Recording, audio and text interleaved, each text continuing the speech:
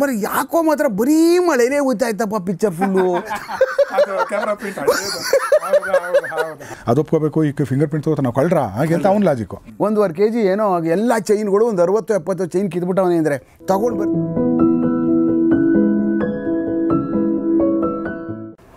ನಮಸ್ಕಾರ. ಗೌರಿಶಾಕಿ ಸ್ಟುಡಿಯೋದ ಈ ಅತ್ಯಂತ ವಿಶೇಷ ಕಾರ್ಯಕ್ರಮಕ್ಕೆ ನಿಮಗೆಲ್ಲ ಸ್ವಾಗತ. ನಾನು ಗೌರಿಶಾಕಿ.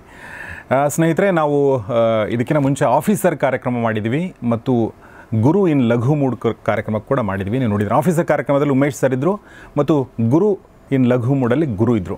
ಇವತ್ತು ಗುರು ಮತ್ತು ಆಫೀಸರ್ ಇಬ್ಬರು ಜೊತೆಲಿದ್ದಾರೆ. ಹೀಗಾಗಿ ಈ ವಿಶೇಷ ಕಾರ್ಯಕ್ರಮ ಇದು ಆಫೀಸರ್ ಗುರು.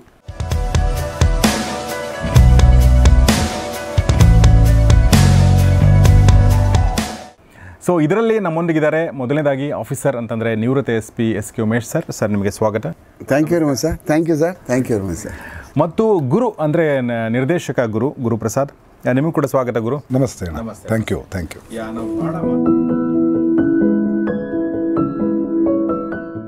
ನಾವು ಭಾಳ ಮಾತಾಡ್ತಾ ಇದ್ವಿ, ತುಂಬ ಚೆನ್ನಾಗಿತ್ತು ಅಂತ. ಈಗ so it was wonderful session ಅಂತ ಆಗುತ್ತೆ ಅಂತ ಅಂದ್ಕೊಂಡಿದ್ದೀನಿ. ಮೊದಲನೇದಾಗಿ ಈಗ ಯಾಕೆ ಇವರಿಬ್ಬರನ್ನ ಸೇರಿಸಿದ್ದೀನಿ ಅಂತಂದರೆ, ಇಬ್ಬರು ತಮ್ಮ ಕ್ಷೇತ್ರದಲ್ಲಿ ತುಂಬ ಅದ್ಭುತವಾದ ಸಾಧನೆ ಮಾಡಿರುವಂಥವ್ರು, ಚಿಂತಕರು ಮತ್ತು ಅದ್ಭುತವಾಗಿ ವಿಚಾರಗಳನ್ನ ಹೇಳುವಂಥವ್ರು. ತುಂಬ ಒಳ್ಳೆ ಆರ್ಟಿಕ್ಯುಲೇಷನ್ ಪವರ್ ಇದೆ. ಸೊ ಹೀಗಾಗಿ ಇಬ್ಬರನ್ನೂ ಇಷ್ಟಪಟ್ಟಿದ್ದೀರಾ ನೀವು. ಉಮೇಶ್ ಸರ್ ಅದಂತೂ ವರ್ಷಾನುಗಟ್ಟಲೆ ನೀವು ನೋಡ್ಕೊಂಡ್ಬಂದಿದ್ದೀರಾ. ಇವತ್ತು ಗುರು ಮತ್ತು ಉಮೇಶ್ ಸರ್ ಜೊತೆ ಸೇರಿದರೆ ಏನು ಮಾತುಕತೆ ಆಗ್ಬೋದು ಅನ್ನೋ ಕುತೂಹಲ ನನಗೂ ಕೂಡ ಇದೆ. ಸೊ ಹೀಗಾಗಿ ಈ ಒಂದು ಸೆಷನ್ ಸಿಂಪಲಾಗಿ ನಾನೊಂದು ಪ್ರಶ್ನೆ ಕೇಳಿಬಿಡ್ತೀನಿ, ಆಮೇಲೆ ನೀವು ಮಾಡ್ಬೋದು. ಮೊದಲನೇದಾಗಿ ಸರ್, ನಿಮ್ಮ ಮತ್ತು ಸಿನಿಮಾ ನಂಟು ಹೇಗಿದೆ ಸರ್? ನೀವು ಅಂದರೆ ಒಬ್ಬ ಪೊಲೀಸ್ ಆಫೀಸರು. ಇದಕ್ಕಿಂತ ಮುಂಚೆ ಹೇಳಿದ್ರಿ ಅಣ್ಣವ್ರ ಬಗ್ಗೆ, ವಿಷ್ಣುವರ್ಧನ್ ಅವ್ರ ಬಗ್ಗೆ, ಸೂರಿ ಒಡನಾಟ, ಈ ಥರದ್ದೆಲ್ಲ, ಅಂಬರೀಷ್ ಅವ್ರದ್ದು ಬಗ್ಗೆ ಇದೆಲ್ಲ ನೀವು ಹೇಳಿದ್ರಿ ನನಗೆ. ಆದರೆ ಒಂದು ಏನಂದರೆ, ನಿಮ್ಮ ಫೇವ್ರೆಟ್ ಸಿನಿಮಾ ಯಾವುದು ಸರ್? ಸಿಂಪಲಾಗಿ ಕೇಳೋದಾದ್ರೆ. ಇವತ್ತು ಅದ್ಭುತವಾದಂಥ ಕಾರ್ಯಕ್ರಮವನ್ನು ತಾವು ಇಲ್ಲಿ ಆಯೋಜಿಸಿದಿರಿ. ಸಂಗಮ ಅಂತ ಅನ್ಬೋದು. ಯಾಕೆಂದರೆ ನಮ್ಮಲ್ಲೇ ಇರ್ತಕ್ಕಂಥದ್ದು ಕನಕಪುರದಲ್ಲಿ ಸಂಗಮ ಅಂದರೆ ಗುರುವರ ಹತ್ರ ಇವಾಗ ನಾವು ಸಿಕ್ಕಿರ್ತಕ್ಕಂಥದ್ದು ಅದ್ಭುತವಾದಂಥದ್ದು. ರೋಲ್ ಕಾಲೇಜಲ್ಲಿ ಓದಿರ್ತಕ್ಕಂಥವ್ರು ನಾವಿಬ್ರು ಒಂದೇ ಸಂಸ್ಥೆಯಲ್ಲಿ ಅಂದರೆ ಅದು ಕಾರಣ ದೂರದಲ್ಲಿ ಗಾಂಧಿವಾದಿಯವರು ಎಸ್ ಕರಿಯಪ್ಪನವರು ಅವರ ಶಿಕ್ಷಣ ಸಂಸ್ಥೆಯಲ್ಲಿ ಅವರು ಕೂಡ ನಮ್ಮ ಸೀನಿಯರ್ ಆಗಿ ಅವ್ರು ಬರ್ತಾರೆ. ನಾವುಗಳು ಅಲ್ಲೇ ಓದಿದ್ದು. ವಂಡರ್ಫುಲ್. ಹಾಗೆ ಇವತ್ತು ಈ ಸಂಗಮ ನಮ್ಮ ಸಂಗಮ, ಅದು ಮೇಕೆದಾಟು ಸಂಗಮ ಇದೆಯಲ್ಲ, ಹಾಗೆ ನಮ್ಮ ಇವರ ಸಂಗಮ ಭಾಳ ನನಗೆ ಅದ್ಭುತ. ಭಾಳ ಇವ್ರ ಜೊತೆ ಮಾತಾಡಬೇಕು ಅಂತ ಭಾಳ ದಿವಸದ ಆಸೆನೇ ಇತ್ತು ಗುರುವ್ರ ಹತ್ರ. ತಾವು ಕೇಳಿದ ಪ್ರಶ್ನೆಗೆ ನಾನು ಪೊಲೀಸಿಂಗು ಅಂತ ಅಂದರೆ ನಾವು ಯಾವಾಗ ಪೊಲೀಸ್ ಮಾಡಬೇಕು, ಪೊಲೀಸಿಗೆ ಸೇರಬೇಕು ಅಂತ ಮಿಲ್ಟ್ರಿ ಬಿಟ್ಟು ಬಂದವು ನಾನು. ಅಂದರೆ ನನ್ನ ಮನಸ್ಥಿತಿ ಆಗಿತ್ತು ಅಂದರೆ ನಾನು ಪತ್ತೆ ಮಾಡಬೇಕು, ಪತ್ತೆ ಮಾಡೋದ್ರಲ್ಲಿ ತೊಡ್ಕೋಬೇಕು ಮತ್ತು ಸಾರ್ವಜನಿಕರ ಮಧ್ಯೆನೇ ಮಾಡಬೇಕು, ಓಡಾಡಬೇಕು ಅನ್ನುವಂಥದ್ದು ನನ್ನ ಹತ್ರ ಇದ್ದದ ಕಾರಣಕ್ಕೋಸ್ಕರನೇ ಅದನ್ನು ಚಾಯ್ಸ್ ಬಿಟ್ಟು ಈ ಚಾಯ್ಸಿಗೆ ನಾನು ಬಂದಂಥವನು. ಅದಾದಮೇಲೆ ಪೊಲೀಸ್ ಕೆಲಸ ಮಾಡಿಕೊಂಡು ಮಾಡ್ತಾ ಇರುವಂಥ ಸಮಯದಲ್ಲಿ ಏನಾಗ್ತಾಯಿತ್ತು ಅಂತಂದರೆ, ನಾವೆಲ್ಲ ಭಾಳ ಪ್ರಭಾವಿತರಾಗಿರ್ತಕ್ಕಂಥವ್ರು ರಾಜ್ಕುಮಾರ್ ಅವರ ಒಂದು ಪ್ರಭಾವ ಆಗಿರ್ತಕ್ಕಂಥದ್ದು.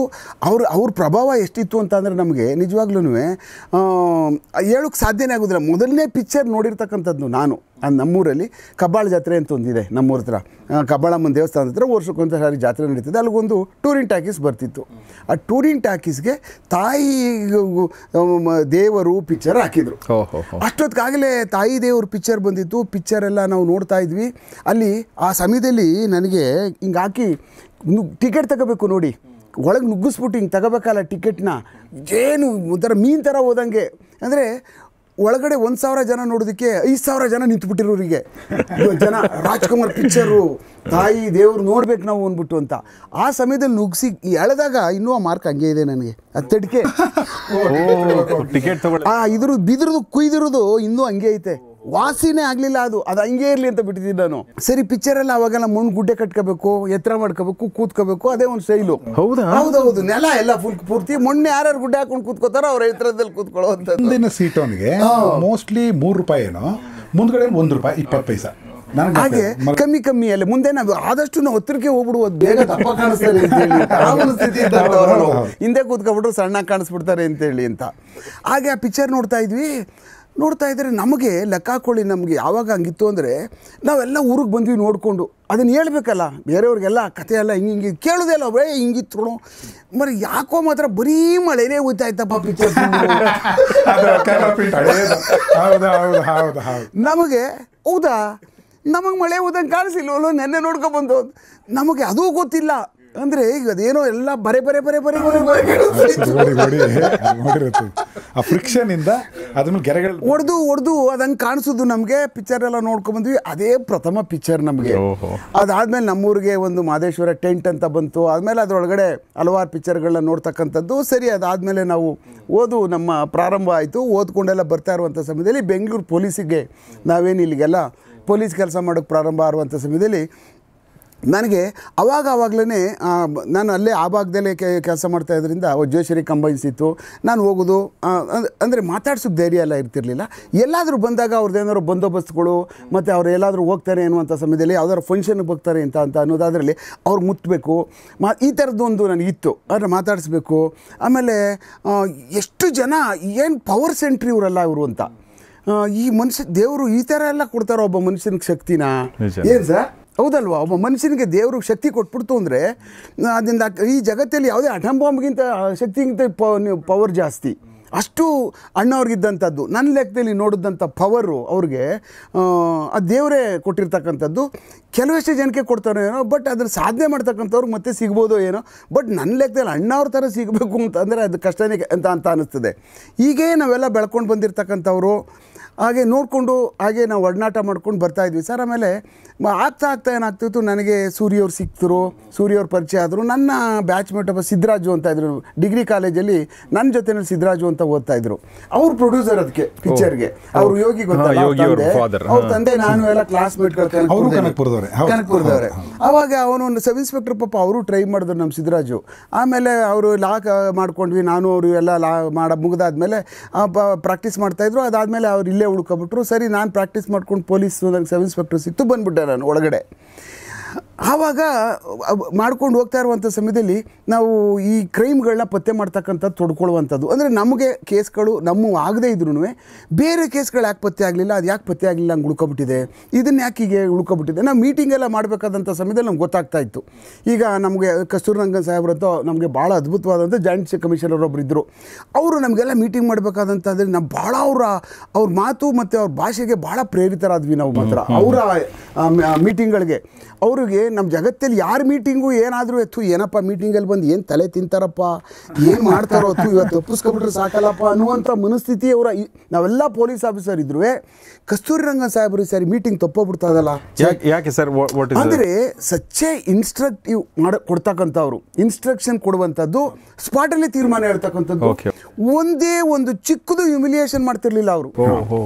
ಒಂದು ಸಣ್ಣದೂ ಸಹ ಒಂದೇ ಒಂದು ಇವ್ರಿಗೆ ಒಂದೇ ಒಂದು ಸಣ್ಣದು ಹ್ಯುಮಿಲಿಯೇಷನ್ ಮಾಡ್ತಾ ಇರಲಿಲ್ಲ ಸರ್. ಅವರು ಯಾವ ಕಾರಣಕ್ಕೂ ಮಾಡ್ತಿರ್ಲಿಲ್ಲ. ಅವ್ರು ನೇರಕ್ಕೆ ನಮ್ಮನ್ನು ಕೇಳೋರು, ಈ ಥರ ಮಾಡಿ ನೀವು ಈಗ ಹೇಳಿ. ನಮಗೆ ಅವ್ರನ್ನ ಅಯ್ಯೋ ನಾವು ಈಗೆಲ್ಲ ನೋಡಿದ್ವಲ್ಲ, ಇವ್ರು ಈ ಥರ ಅಲ್ಲ, ಎಷ್ಟು ಒಳ್ಳೆಯವರಲ್ಲ, ಇವ್ರ ಮೀಟಿಂಗ್ ಪ್ರತಿ ವಾರ ಆಗಬೇಕಲ್ಲ ಅನ್ನುವಂಥದ್ದು ಏನಾದ್ರು ಇತ್ತು ಅಂದರೆ ಪೊಲೀಸಿಂಗಲ್ಲಿ ನಮಗೆ ಜೀವನದಲ್ಲಿ ನನ್ನ ಲೆಕ್ಕದಲ್ಲಿ ಕಸ್ತೂರಿರಂಗನ್ ಅವ್ರದ ಒಂದು ಮೀಟಿಂಗ್ಗಳು, ಇನ್ಸ್ಟ್ರಕ್ಟಿವ್ ಮೀಟಿಂಗ್ಸು.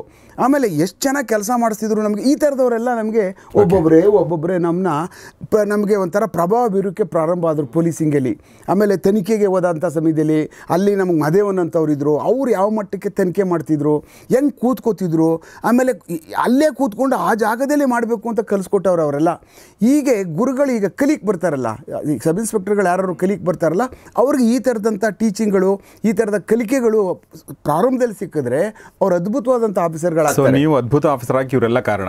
ಅಂದರೆ ಅವ್ರು ಅದ್ಭುತವಾಗಿರೋದಕ್ಕೆ ನಾವು ಏನೋ ಒಂದು ಸ್ವಲ್ಪ ಕೆಲಸ ಎಲ್ಲ ಮಾಡಿದ್ವಿ. ಹೌದು, ನಮ್ಮ ಅದೃಷ್ಟಕ್ಕೆ ಅವ್ರು ಸಿಕ್ಕಿದ್ರು. ಅಕಸ್ಮಾತ್ ಸಿಗಲಿಲ್ಲ ಅಂತಂದರೆ ನಮಗೆ ಭಾಳ ಕಷ್ಟ ಆಗ್ತಾ ಇತ್ತು. ಈಗ ನೀವು ಸಿನಿಮಾದ ಬಗ್ಗೆ ಹೇಳ್ತಾ ಇದ್ರಿ, ಅಣ್ಣವ್ರ ಬಗ್ಗೆ ಹೇಳಿದ್ರಿ, ಆಮೇಲೆ ಒಡನಾಟ ನೀವು ಸಾಕಷ್ಟು ನಮ್ಮ ಜೊತೆ ಹಂಚ್ಕೊಂಡಿದ್ದೀರಾ.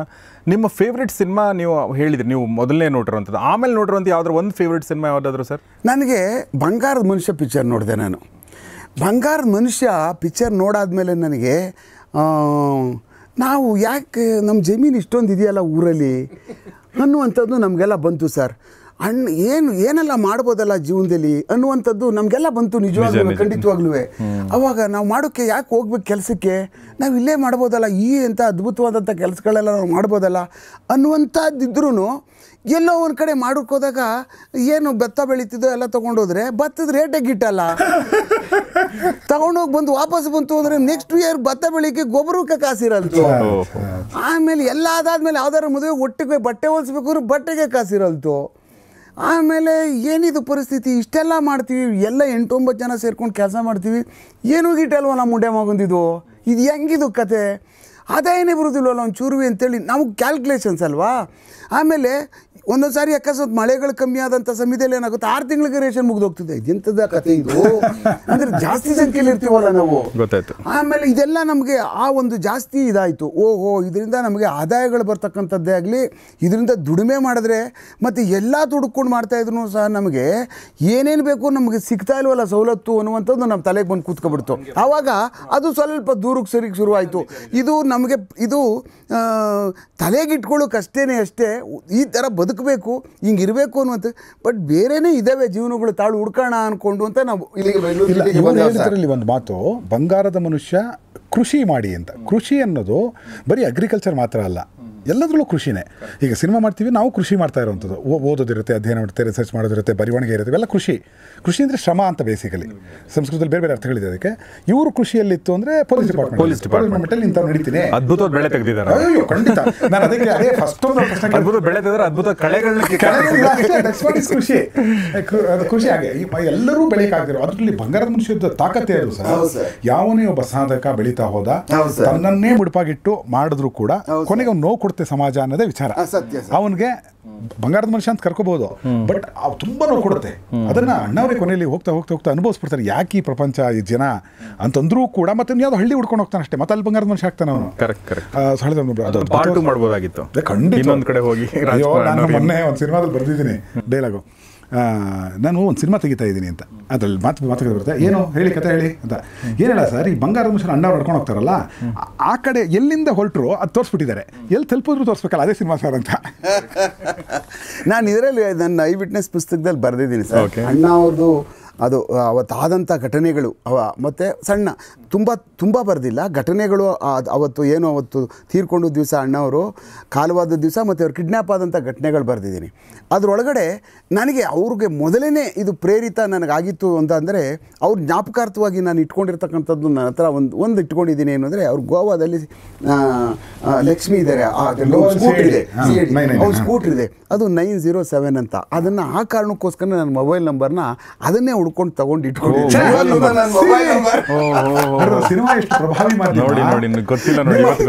ಅವರು ಅದರಲ್ಲಿ CID ಎನ್ನುವುದು ಬಂತಲ್ಲ, ಅದಕ್ಕೆ ಇದಕ್ಕೆ ನನಗೆ ಆ ನಂಬರ್ನ ಆವಾಗಲೇ ಹುಡಿಕೊಂಡು ಏರ್ಟೆಲಲ್ಲಿ ಬಂದ ತಕ್ಷಣವೇ ಆ ನೆನಪಿಗಾಗಿ ಆ ನಂಬರ್ ತಗೋಬೇಕು ಅಂತ ನಾನು ಎಲ್ಲ ನಂಬರ್ಗಳನ್ನ ಚೇಂಜ್ ಮಾಡಿದ್ದೀನಿ. ಅದು ಬಂದಾದ್ಮೇಲೆ ನಾನು ಆ ನಂಬರ್ನ ಆವತ್ತಿಂದ ಚೇಂಜ್ ಮಾಡೋಕ್ಕೆ ಹೋಗೇ ಇಲ್ಲ.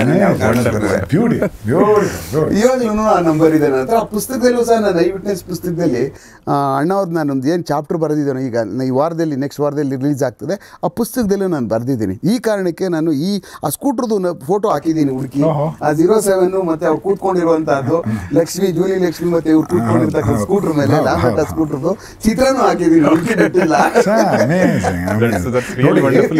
ಪೊಲೀಸ್ ಡಿಪಾರ್ಟ್ಮೆಂಟ್ ಇದು ಅಂತಾರೆ, ಸಿನಿಮಾ ಹೇಗೆ ಪ್ರಭಾವ ಬೀರುತ್ತೆ ಅನ್ನೋಕ್ಕೆ ತುಂಬ ಅದ್ಭುತವಾದ ಮಾಧ್ಯಮ. ಅದನ್ನು ತುಂಬ ಲೈಟಾಗಿ ತೊಗೊಂಡ್ಬಿಟ್ಟಿದ್ದೀವಿ ಅನ್ನೋದೇ ನನ್ನ ಕೊರಗು. ಅದು ಎಷ್ಟು ಸ್ಟ್ರಾಂಗ್ ಅಂದರೆ, ಚಂದ್ರಶೇಖರ್ ಆಜಾದ್, ಸುಖದೇವ್ ರಾಜು, ರಾಜಗುರು ಇವರೆಲ್ಲ ಸ್ಯಾಂಡರ್ಸನ್ನ ಕೊಲ್ಲಬೇಕಾಗಿರುತ್ತೆ. ಅವರು ಕೂತ್ಕೊಂಡು ಚರ್ಚೆ ಮಾಡ್ತಾರೆ, ಹೇಗೆ ಮಾಡ್ತೀವಿ. ಯಾಕೆಂದರೆ ಇವರು ಕ್ರಾಂತಿಕಾರಿಗಳು, ಇವರು ನಮಗೆ ನೋವು ಕೊಟ್ಟವ್ರನ್ನ, ನಮಗೆ ಇಲ್ಲಿನ ರಾಷ್ಟ್ರೀಯ ಯಾರು ಭಾರತನ ಪ್ರೀತಿಸ್ತಿದ್ದಂತಹ ಹೋರಾಟಗಳು ನಡೆಸ್ತಿದ್ದವ್ರನ್ನೆಲ್ಲ ಕೊಲ್ತಾ ಬರ್ತಾಯಿದ್ರು ಅವರು.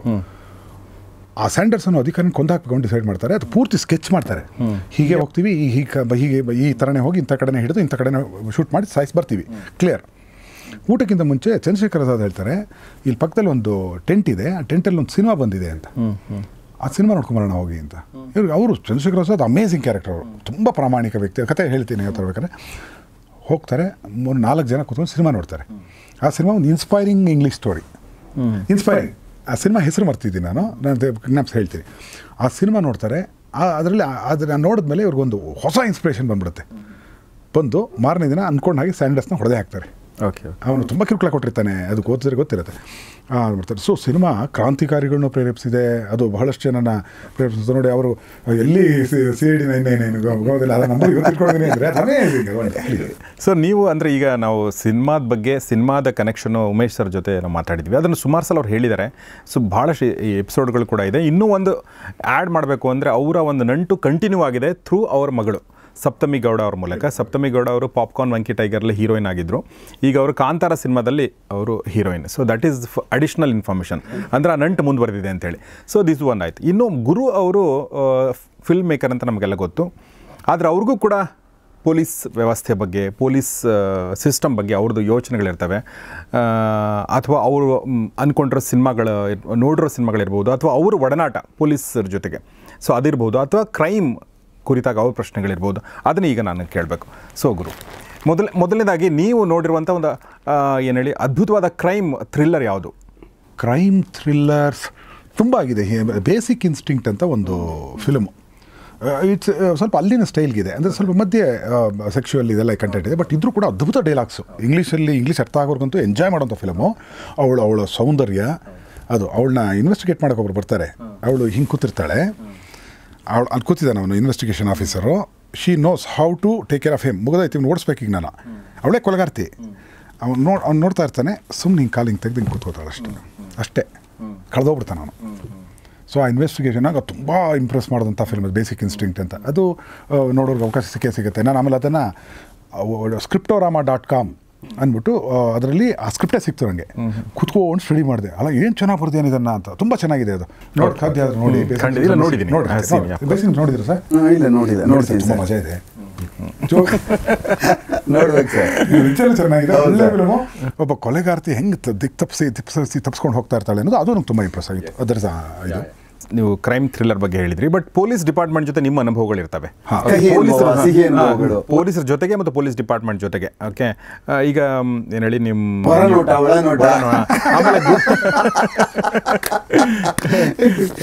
ನಿರ್ದೇಶಕ ಗುರುಗಿರ್ಬೋದು, ಅಥವಾ ಸಾಮಾನ್ಯ ವ್ಯಕ್ತಿಯಾಗಿ ಗುರುಗಿರ್ಬೋದು ಅನುಭವಗಳು, ಅಂದರೆ ಏನೂ ಆಗದೆ ಇರುವಾಗಿರ್ಬೋದು. ಸೊ ಆ ಥರದ ಅನುಭವಗಳನ್ನ ಶೇರ್ ಮಾಡ್ಕೊಳ್ಳೋಕೆ.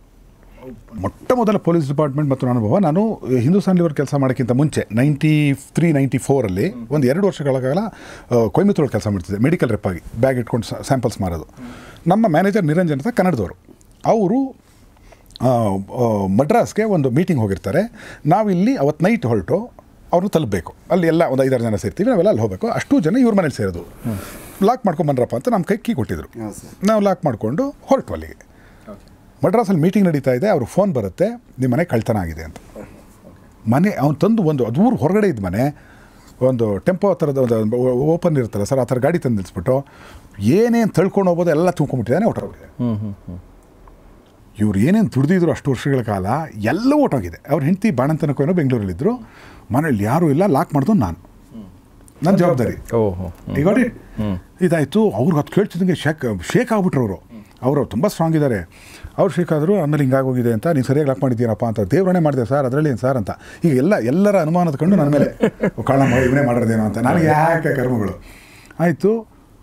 ವಾಪಸ್ ಇಮ್ಮಿಡಿಯೇಟಾಗಿ ಫ್ಲೈಟಲ್ಲೇ ನಮಗೆ ವ್ಯವಸ್ಥೆಗಳು ಮಾಡಿ ಟಕ ಅಂತೆಲ್ಲ ಕೊಯಮತ್ತೂರು ಬಂದು ಇಳಿದ್ವು. ಸೀದಾ ಅವ್ರ ಮನೆಗೆ ಹೋದ್ವು ಏನಾಗಿದೆ ಅಂತ. ಅಷ್ಟೊಂದಮೇಲೆ ಪೊಲೀಸ್ ಸ್ಟೇಷನ್ ಕಂಪ್ಲೇಂಟ್ ಕೊಡಬೇಕು ಅಂತ. ಅದು ಒಡವಳ್ಳಿ ಅದರ ಹೆಸರು, ಊರು ಹೊರಗಡೆ ಏನು ಅಂತ ಇದು.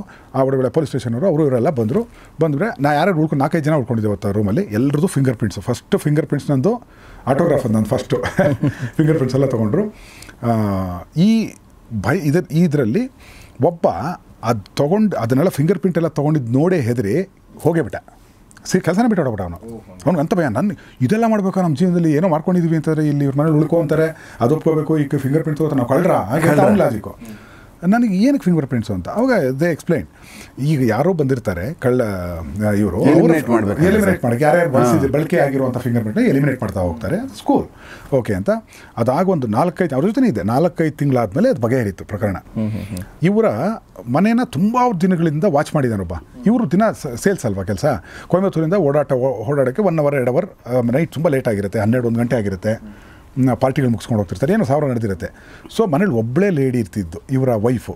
ಅವ್ರು ಬಾಣತನಕ್ಕೆ ಹೋಗಿದ್ದಾರೆ ಅಂತನೋ ಏನೋ ಗೊತ್ತಾಗಿ, ಅಂದರೆ ಅವಳು ಪ್ರೆಗ್ನೆನ್ಸಿ ಇದ್ದಾಳೆ, ಬಾಣತನಕ್ಕೆ ಹೋದಾಗ ಮನೇಲಿ ಯಾರೂ ಇರಲ್ಲ.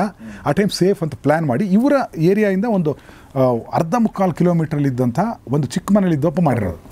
ಅವ್ನು ಹಿಡಿದ್ರು ಕೊನೆಗೆ ಈ ಸ್ಕಾಟ್. ಈ ಥರದೆಲ್ಲ ನಡೆಯುತ್ತೆ. ಅದೇ ಆ್ಯಕ್ಚುಲಿ ಅಪರಾಧಗಳಲ್ಲಿ ಬಹಳ ಮನುಷ್ಯನ ಮೇಲೆ ತುಂಬ ಅತ್ಯಂತ ಜಾಸ್ತಿ ಪ್ರಭಾವ ಬೀರ್ತಕ್ಕಂಥದ್ದು ಕಳ್ತನ. ಲೈಫ್ನೇ ಇನ್ಸೆಕ್ಯೂರಿಟಿ ಭಾಳ ಜನರಿಗೆ ಗೊತ್ತಿರಲ್ಲ. ನನಗೂ ಕೂಡ ಅನಿಸಿದ್ದು ಇವ್ರು ಹೇಳಿದ ಮೇಲೆ, ಅಂದರೆ ನಾವು ಮರ್ಡರು ಈ ಥರ ರೇಪ್ ಬಗ್ಗೆ ಅಂದ್ರೆ ಇದು ವಾಸಿ ಆಗಲ್ಲ ಕಳ್ತನ. ನಿಮ್ಗೆ ಒಂದ್ಸಾರಿ ಆಚೆ ಹೋಗಿ ನಿಮ್ಮ ಮನೆ ಒಡೆದ್ಬಿಟ್ಟು ನಿಮ್ಮ ಮನೆಯಲ್ಲಿರ್ತಕ್ಕಂಥ ಎಲ್ಲ ಸಾಮಾನುಗಳು ದಾಖಲೆಗಳನ್ನ ಕಿತ್ತು ಚಿಂದಿ ಮಾಡಿ ಬಿಸಾಕ್ಬಿಟ್ಟು ಎಲ್ಲ ಮುರಿದು ನಿಮ್ದೆಲ್ಲನೂ ನಿಮ್ದು ಏನೇನೆಲ್ಲ ಮಕ್ಕಳುಗಳಿಗೆ ಏನೇನೆಲ್ಲ ನೀವು ಕಷ್ಟಪಟ್ಟು ಎಲ್ಲೆಲ್ಲಿಂದನೂ ಸಣ್ಣ ಪುಟ್ಟನ ಪ್ರೀತಿಯಿಂದ ವಿಶ್ವಾಸದಿಂದ ಹುಡುಕಿ ತಂದು ಕೊಟ್ಟಿರ್ತಕ್ಕಂಥವು ಎಲ್ಲ ತುಂಬ್ಕೊಂಡೋಗ್ಬಿಟ್ಟು ಎಲ್ಲ ಒಂಥರ ನೋಡಿಬಿಟ್ರೆ ನಿಮಗೆ ಅವತ್ತೊಂದು ದಿವಸ ನೀವೇನು ನಾವು ಇಷ್ಟು ಇನ್ಸೆಕ್ಯೂರಾ, ನಾವು ಇಷ್ಟೇನಾ ಜೀವನ, ಈ ಥರ ಯಾರೋ ಬಂದು ಎಲ್ಲ ತುಂಬ್ಕೊಂಡು ಹೊಟ್ಟೋಗ್ಬಿಡ್ಬೋದಾ, ಏನು ಹಿಂಗೆ ಕತೆ ಇದು. ಆವಾಗ ನಿಮಗೆ ಯಾರ ಮೇಲೂ ನಂಬಿಕೆ ಬರೋದಿಲ್ಲ, ಒಂಥರ ಶೂನ್ಯ ಆಗಿಬಿಡ್ತೀರಿ ಯಾವುದೇ ಒಂದು ಅದಾದಮೇಲೆ ನಿಮಗೆ ಸರ್ ತುಂಬ ವರ್ಷಗಳೇ ಬೇಕು ನೀವು ವಾಪಸ್ಸು. ನೀವು ಎಲ್ಲೋದ್ರೂ ಮನೆಗೆ ಇಲ್ಲ ಯಾರು ಇರಿಸ್ಬೇಕಾ ನಿಮ್ಗೆ ಸರ್, ನೀವು ಮದುವೆಗೂ ಕೈ ತೊಳಿತಿಲ್ಲ ವಾಪಸ್ ಇದು ಮಾಡ್ಬಿಡ್ತಾರೆ ಟಕ್ ಟಕ್ ಟಕ್ ಅಂತ. ಇನ್ಸೆಕ್ಯೂರಿಟಿ ಕಾಡೋಕೆ ಹೆಂಗೆ ಶುರುವಾಗುತ್ತೆ ಅಂದರೆ ಏನಪ್ಪ ಇದು ಮತ್ತೆ ಏನಾರ ಬಂದ್ಗಿನ್ಬಿಟ್ಟಿದ್ದೇನಪ್ಪ, ಹೆಂಡ್ತಿ ಕೇಳಿದೆ ಅದನ್ನೆಲ್ಲಿ ಇಟ್ಟೆ ಇದನ್ನೆಲ್ಲ ಇಟ್ಟೆ, ಆಮೇಲೆ ಇನ್ಯಾರೋ ಪೊಲೀಸರು ಇನ್ಯಾರಿಗೋ ಕೇಳ್ತೀರಿ ನೀವು ಏನಪ್ಪ ಎಲ್ಲ ಹಿಂಗೆ ಎತ್ಕೊ, ನೀವು ಅಲ್ಲೆಲ್ಲ ಹಿಡ್ಕೋಬಾರ್ದು, ಎಲ್ಲೋ ಬೇರೆ ಬೇರೆ ಕಡೆ ಅದನ್ನು ಸ್ವಲ್ಪ ಇಟ್ಬಿಡ್ಬೇಕು, ಸಿಕ್ಕರು ಸ್ವಲ್ಪ ಎತ್ಕೊಟ್ಟೋಗ್ಬಿಡ್ತಾನೆ ಅಂತ ಅದೊಂದು ಕೆಲಸ ಶುರು ಮಾಡ್ತಾರಾಗ. ಅಲ್ಲೊಂದು ಚಪ್ಪಲಿ ಅಲ್ಲೊಂದು ಇಡು, ಇದ್ರ ಭಾಳ ಇದ್ರಲ್ಲಿ ಇಡು, ಗುಡಾಣದಲ್ಲಿ ಇಡು, ಹಳೆ ಹಾಸಿಗೆ ಕೆಳಗಡೆ ಇಡು, ಚಪ್ಪಲಿ ಸ್ಟ್ಯಾಂಡಲ್ಲಿ ಇಡು, ಇದು ಪ್ರಾರಂಭ. ಸರ್ ಏನೇನೆಲ್ಲ ಆಗುತ್ತೆ ಮನೆಯಲ್ಲಿ ಅಂದರೆ ಕಳ್ತನಗಳಾಗ್ಬಿಟ್ರೆ ಸರ್ ಆಗಿರ್ತಕ್ಕಂಥ ಮನೆಯಲ್ಲಿ 2 ಸಾರಿ 3 ಸಾರಿ ಕಳ್ತನಗಳಾಗಿದ್ದಾವೆ. For your information. ಅವ್ರ ಮನಸ್ಥಿತಿಗಳು ಇನ್ನು ಹೆಂಗಿರ್ಬೇಕು ಹೇಳಿ, ಅವ್ರದ್ದೊಂದು ಪುಸ್ತಕನೇ ಬರಿಬೋದು ನಾವು. ಅಂದರೆ ಅದು ಅನುಭವನ ನಾವು ಅವ್ರನ್ನ ಕೇಳ್ತಾ ಅವ್ರು ಯಾಕೆಂದರೆ ಅದಾದ ಮೇಲೇ ತಾನೇ ಅದು ನಮ್ಗೆ ಗೊತ್ತಾಗುವಂಥದ್ದು. ಅದಾಗೋದು ಬೇಡ ಯಾರಿಗೂ. ಅದಾದವ್ರನ್ನ ಕೇಳಿದಾಗ ಸರ್ ನಮಗೆ ಹೆಂಗೆ ಸರ್ ಇದು ಆಗದೇ ಇರೋ ಥರ ಹೆಂಗೆ ಸರ್ ಮಾಡೋದು ಅಂದರೆ, ಆಗದೇ ಇರೋ ಥರ ಮಾಡೋಕ್ಕಾಗೋದಿಲ್ಲಪ್ಪ. ಮನೆಗೆ ನೋಡಪ್ಪ, ಮನೆಗೆ ಮನೇಲಿ ನೇಮಕ ಮಾಡ್ಕೊಳ್ತೀವಿ, ಸೆಕ್ಯೂರಿಟಿಗಳೇ ಹೊಡ್ಕೊಂಡು ಹೋಗ್ಬಿಡ್ತಾರಲ್ಲ ತುಂಬ್ಕೊಂಡು ಮುರ್ಕೊಂಡು. ನಾವು ಕಳ್ತನ ಆಗಬಾರ್ದು ಅನ್ನುವಂಥದ್ದಕ್ಕೆ ಭಾಳ ವಿಧಾನಗಳಿದ್ದಾವೆ. ಏನೂ ಜಾಸ್ತಿ ಇಡೋಕ್ಕೆ ಹೋಗಬಾರ್ದು. ಯಾಕೆ ಇಡೋಕ್ಕೆ ಹೋಗಬೇಕು ಸರ್? ಏನಾದರೂ ಇಟ್ಟೇ ಇರಬೇಕಲ್ಲ ಸರ್, ಪದೇ ನಾವು ಹೋಗೋಕ್ಕಾಗುತ್ತಾ ಸರ್? ಏನಾದರೂ ತಂದಿಟ್ಟಿರ್ತೀವಿ ಸರ್, ಅವತ್ತೇ ಹೋಗ್ಬಿಡ್ತೀವಿ ಸರ್. ಈಗೆಲ್ಲ ಪ್ರಶ್ನೆಗಳು ಶುರುವಾಗ್ತವೆ ಸರ್. ಆಮೇಲೇನು ಮುರಿದು ಬಿಡ್ತಾರೆ, ಎಲ್ಲ ಕಿತ್ಕೊಂಡು ಎತ್ಕೊಂಡೋಗ್ಬಿಡ್ತಾರೆ. ಆವಾಗ ಇವರು ಏನೇ ನೀವು ಗ್ಯಾಡ್ಗೆಟ್ಗಳಿಡಿ ಸರ್, ಅವ್ರ ಮನೆಯಲ್ಲಿ ಒಂದು ಸಣ್ಣದೊಂದು ಚಿಕ್ಕದೊಂದು ಟೇಪ್ ರೆಕಾರ್ಡರ್ ಹಳೇದು ಹೋಗ್ಬಿಟ್ರು ನಿಮಗೆ ಬೇರೆ ಆಸ್ತಿಗಳು ಹೋಗುವಷ್ಟೇ ನಿಮಗೆ ಇದ್ರ ಮೇಲೆ ತಲೆ ಮೇಲೆ ನಿಮಗೆ ಇದು ಬಿದ್ದುಬಿಡುತ್ತೆ. ಆಮೇಲೆ ಓದೋದು ಚಿನ್ನಗಳು ನಿಮಗೆ ವಾಪಸ್ ಸಿಗ್ತಾವೆ ಸರ್? ಖಂಡಿತವಾಗೂ ಸಿಕ್ಕೋದಿಲ್ಲ. ಅದೇ ರೂಪದಲ್ಲಿ ಸಿಕ್ಕೋದಿಲ್ಲ, ಅದೇ ಆಕಾರದಲ್ಲಿ ಸಿಕ್ಕೋದಿಲ್ಲ. ಎತ್ಕೊಂಡು ಹೋಗ್ತಾನೆ, ಯಾರಿಗೂ ಕೊಟ್ಬಿಡ್ತಾನೆ, ಅವ್ನು ಯಾರೋ ಕರಗಿಸ್ಬಿಡ್ತಾನೆ, ಅವ್ನು ನಮ್ಗೆ ಇನ್ಗಾಟ್ ಕೊಡ್ತಾನೆ. ನಾವು ಹೇಳ್ತೀವಿ, ಕಾನೂನಲ್ಲಿ ಏನು ಮಾಡ್ತಾರೆ, ಇನ್ಗಾಟ್ ಸೀಸ್ ಮಾಡಿಬಿಟ್ರೆ ನಿಮ್ದಲ್ಲ ಅಂತಾರೆ ಕೋರ್ಟಲ್ಲಿ. ಕಳೆದೋಗಿರೋದು ನಿಮ್ದು ಒಡವೆ, ಚಿನ್ನದ ಗಟ್ಟಿ ಹೆಂಗಾಯ್ತದೆ ನಿಮ್ಗೆ ರಿಲೀಸ್ ಮಾಡೋದಿಲ್ಲ ಅಂತಾರೆ. ಅದನ್ನೆಲ್ಲ ಚಿನ್ನದ ಒಡವೆಗಳೆಲ್ಲ ಮಾಡಿಸ್ಬೇಕು ನಾವು ಸರ್. ಇದು ಪ್ರಾಕ್ಟಿಕಲಾಗಿ ನಡೀತಾ ಇರ್ತಕ್ಕಂಥದ್ದು. ಬಿಹಾಫ್ ಆಫ್ ಸೊಸೈಟಿಗೆ ಸಮಾಜಕ್ಕೋಸ್ಕರ ಕೆಲಸ ಮಾಡ್ತಾ ಇರ್ತಕ್ಕಂಥದ್ದು ಪೊಲೀಸ್ನವರಿದು.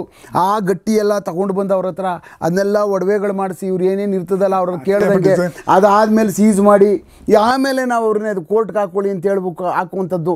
ಇಲ್ಲಾಂದರೆ 100ಕ್ಕೆ 95% ಅವ್ರ ಚಿನ್ನ ಅವ್ರಿಗೆ ವಾಪಸ್ ಸಿಕ್ಕೋದೇ ಇಲ್ಲ. ಯಾವ ಕಾರಣಕ್ಕೂ ಸಿಗಲ್ಲ ಸರ್. ಎತ್ಕೊಂಡು ಹೋಗ್ಬಿಟ್ಟು ಅದನ್ನ ವಿರೂಪ ಮಾಡಿಬಿಟ್ಟಿರ್ತಾರೆ ಯಾವ ಕಾರಣಕ್ಕೂ. ಇದರಲ್ಲಿ ಸಾಕ್ಷಿಗಳಿಗೆ ಏನು ಕೋರ್ಟ್ಗಳೇನು ಕೇಳ್ತಿರ್ತದೆ, ನೀನು ನಕ್ಲೇಸ್ ಕದ್ದಿದ್ರೆ ಇದೇ ನೆಕ್ಲೇಸ್ ನೋಡಮ್ಮ ಅಂದರೆ ನಾವು ಮಾಡಿಸ್ಕೊಟ್ಟಿರೋ ನೆಕ್ಲೇಸ್ ಅವಳು ಆತ್ಮಸಾಕ್ಷಿ ಬಿಟ್ಟು ಇದೇ ನನ್ನ ನೆಕ್ಲೇಸ್ ಅನ್ಬೇಕು.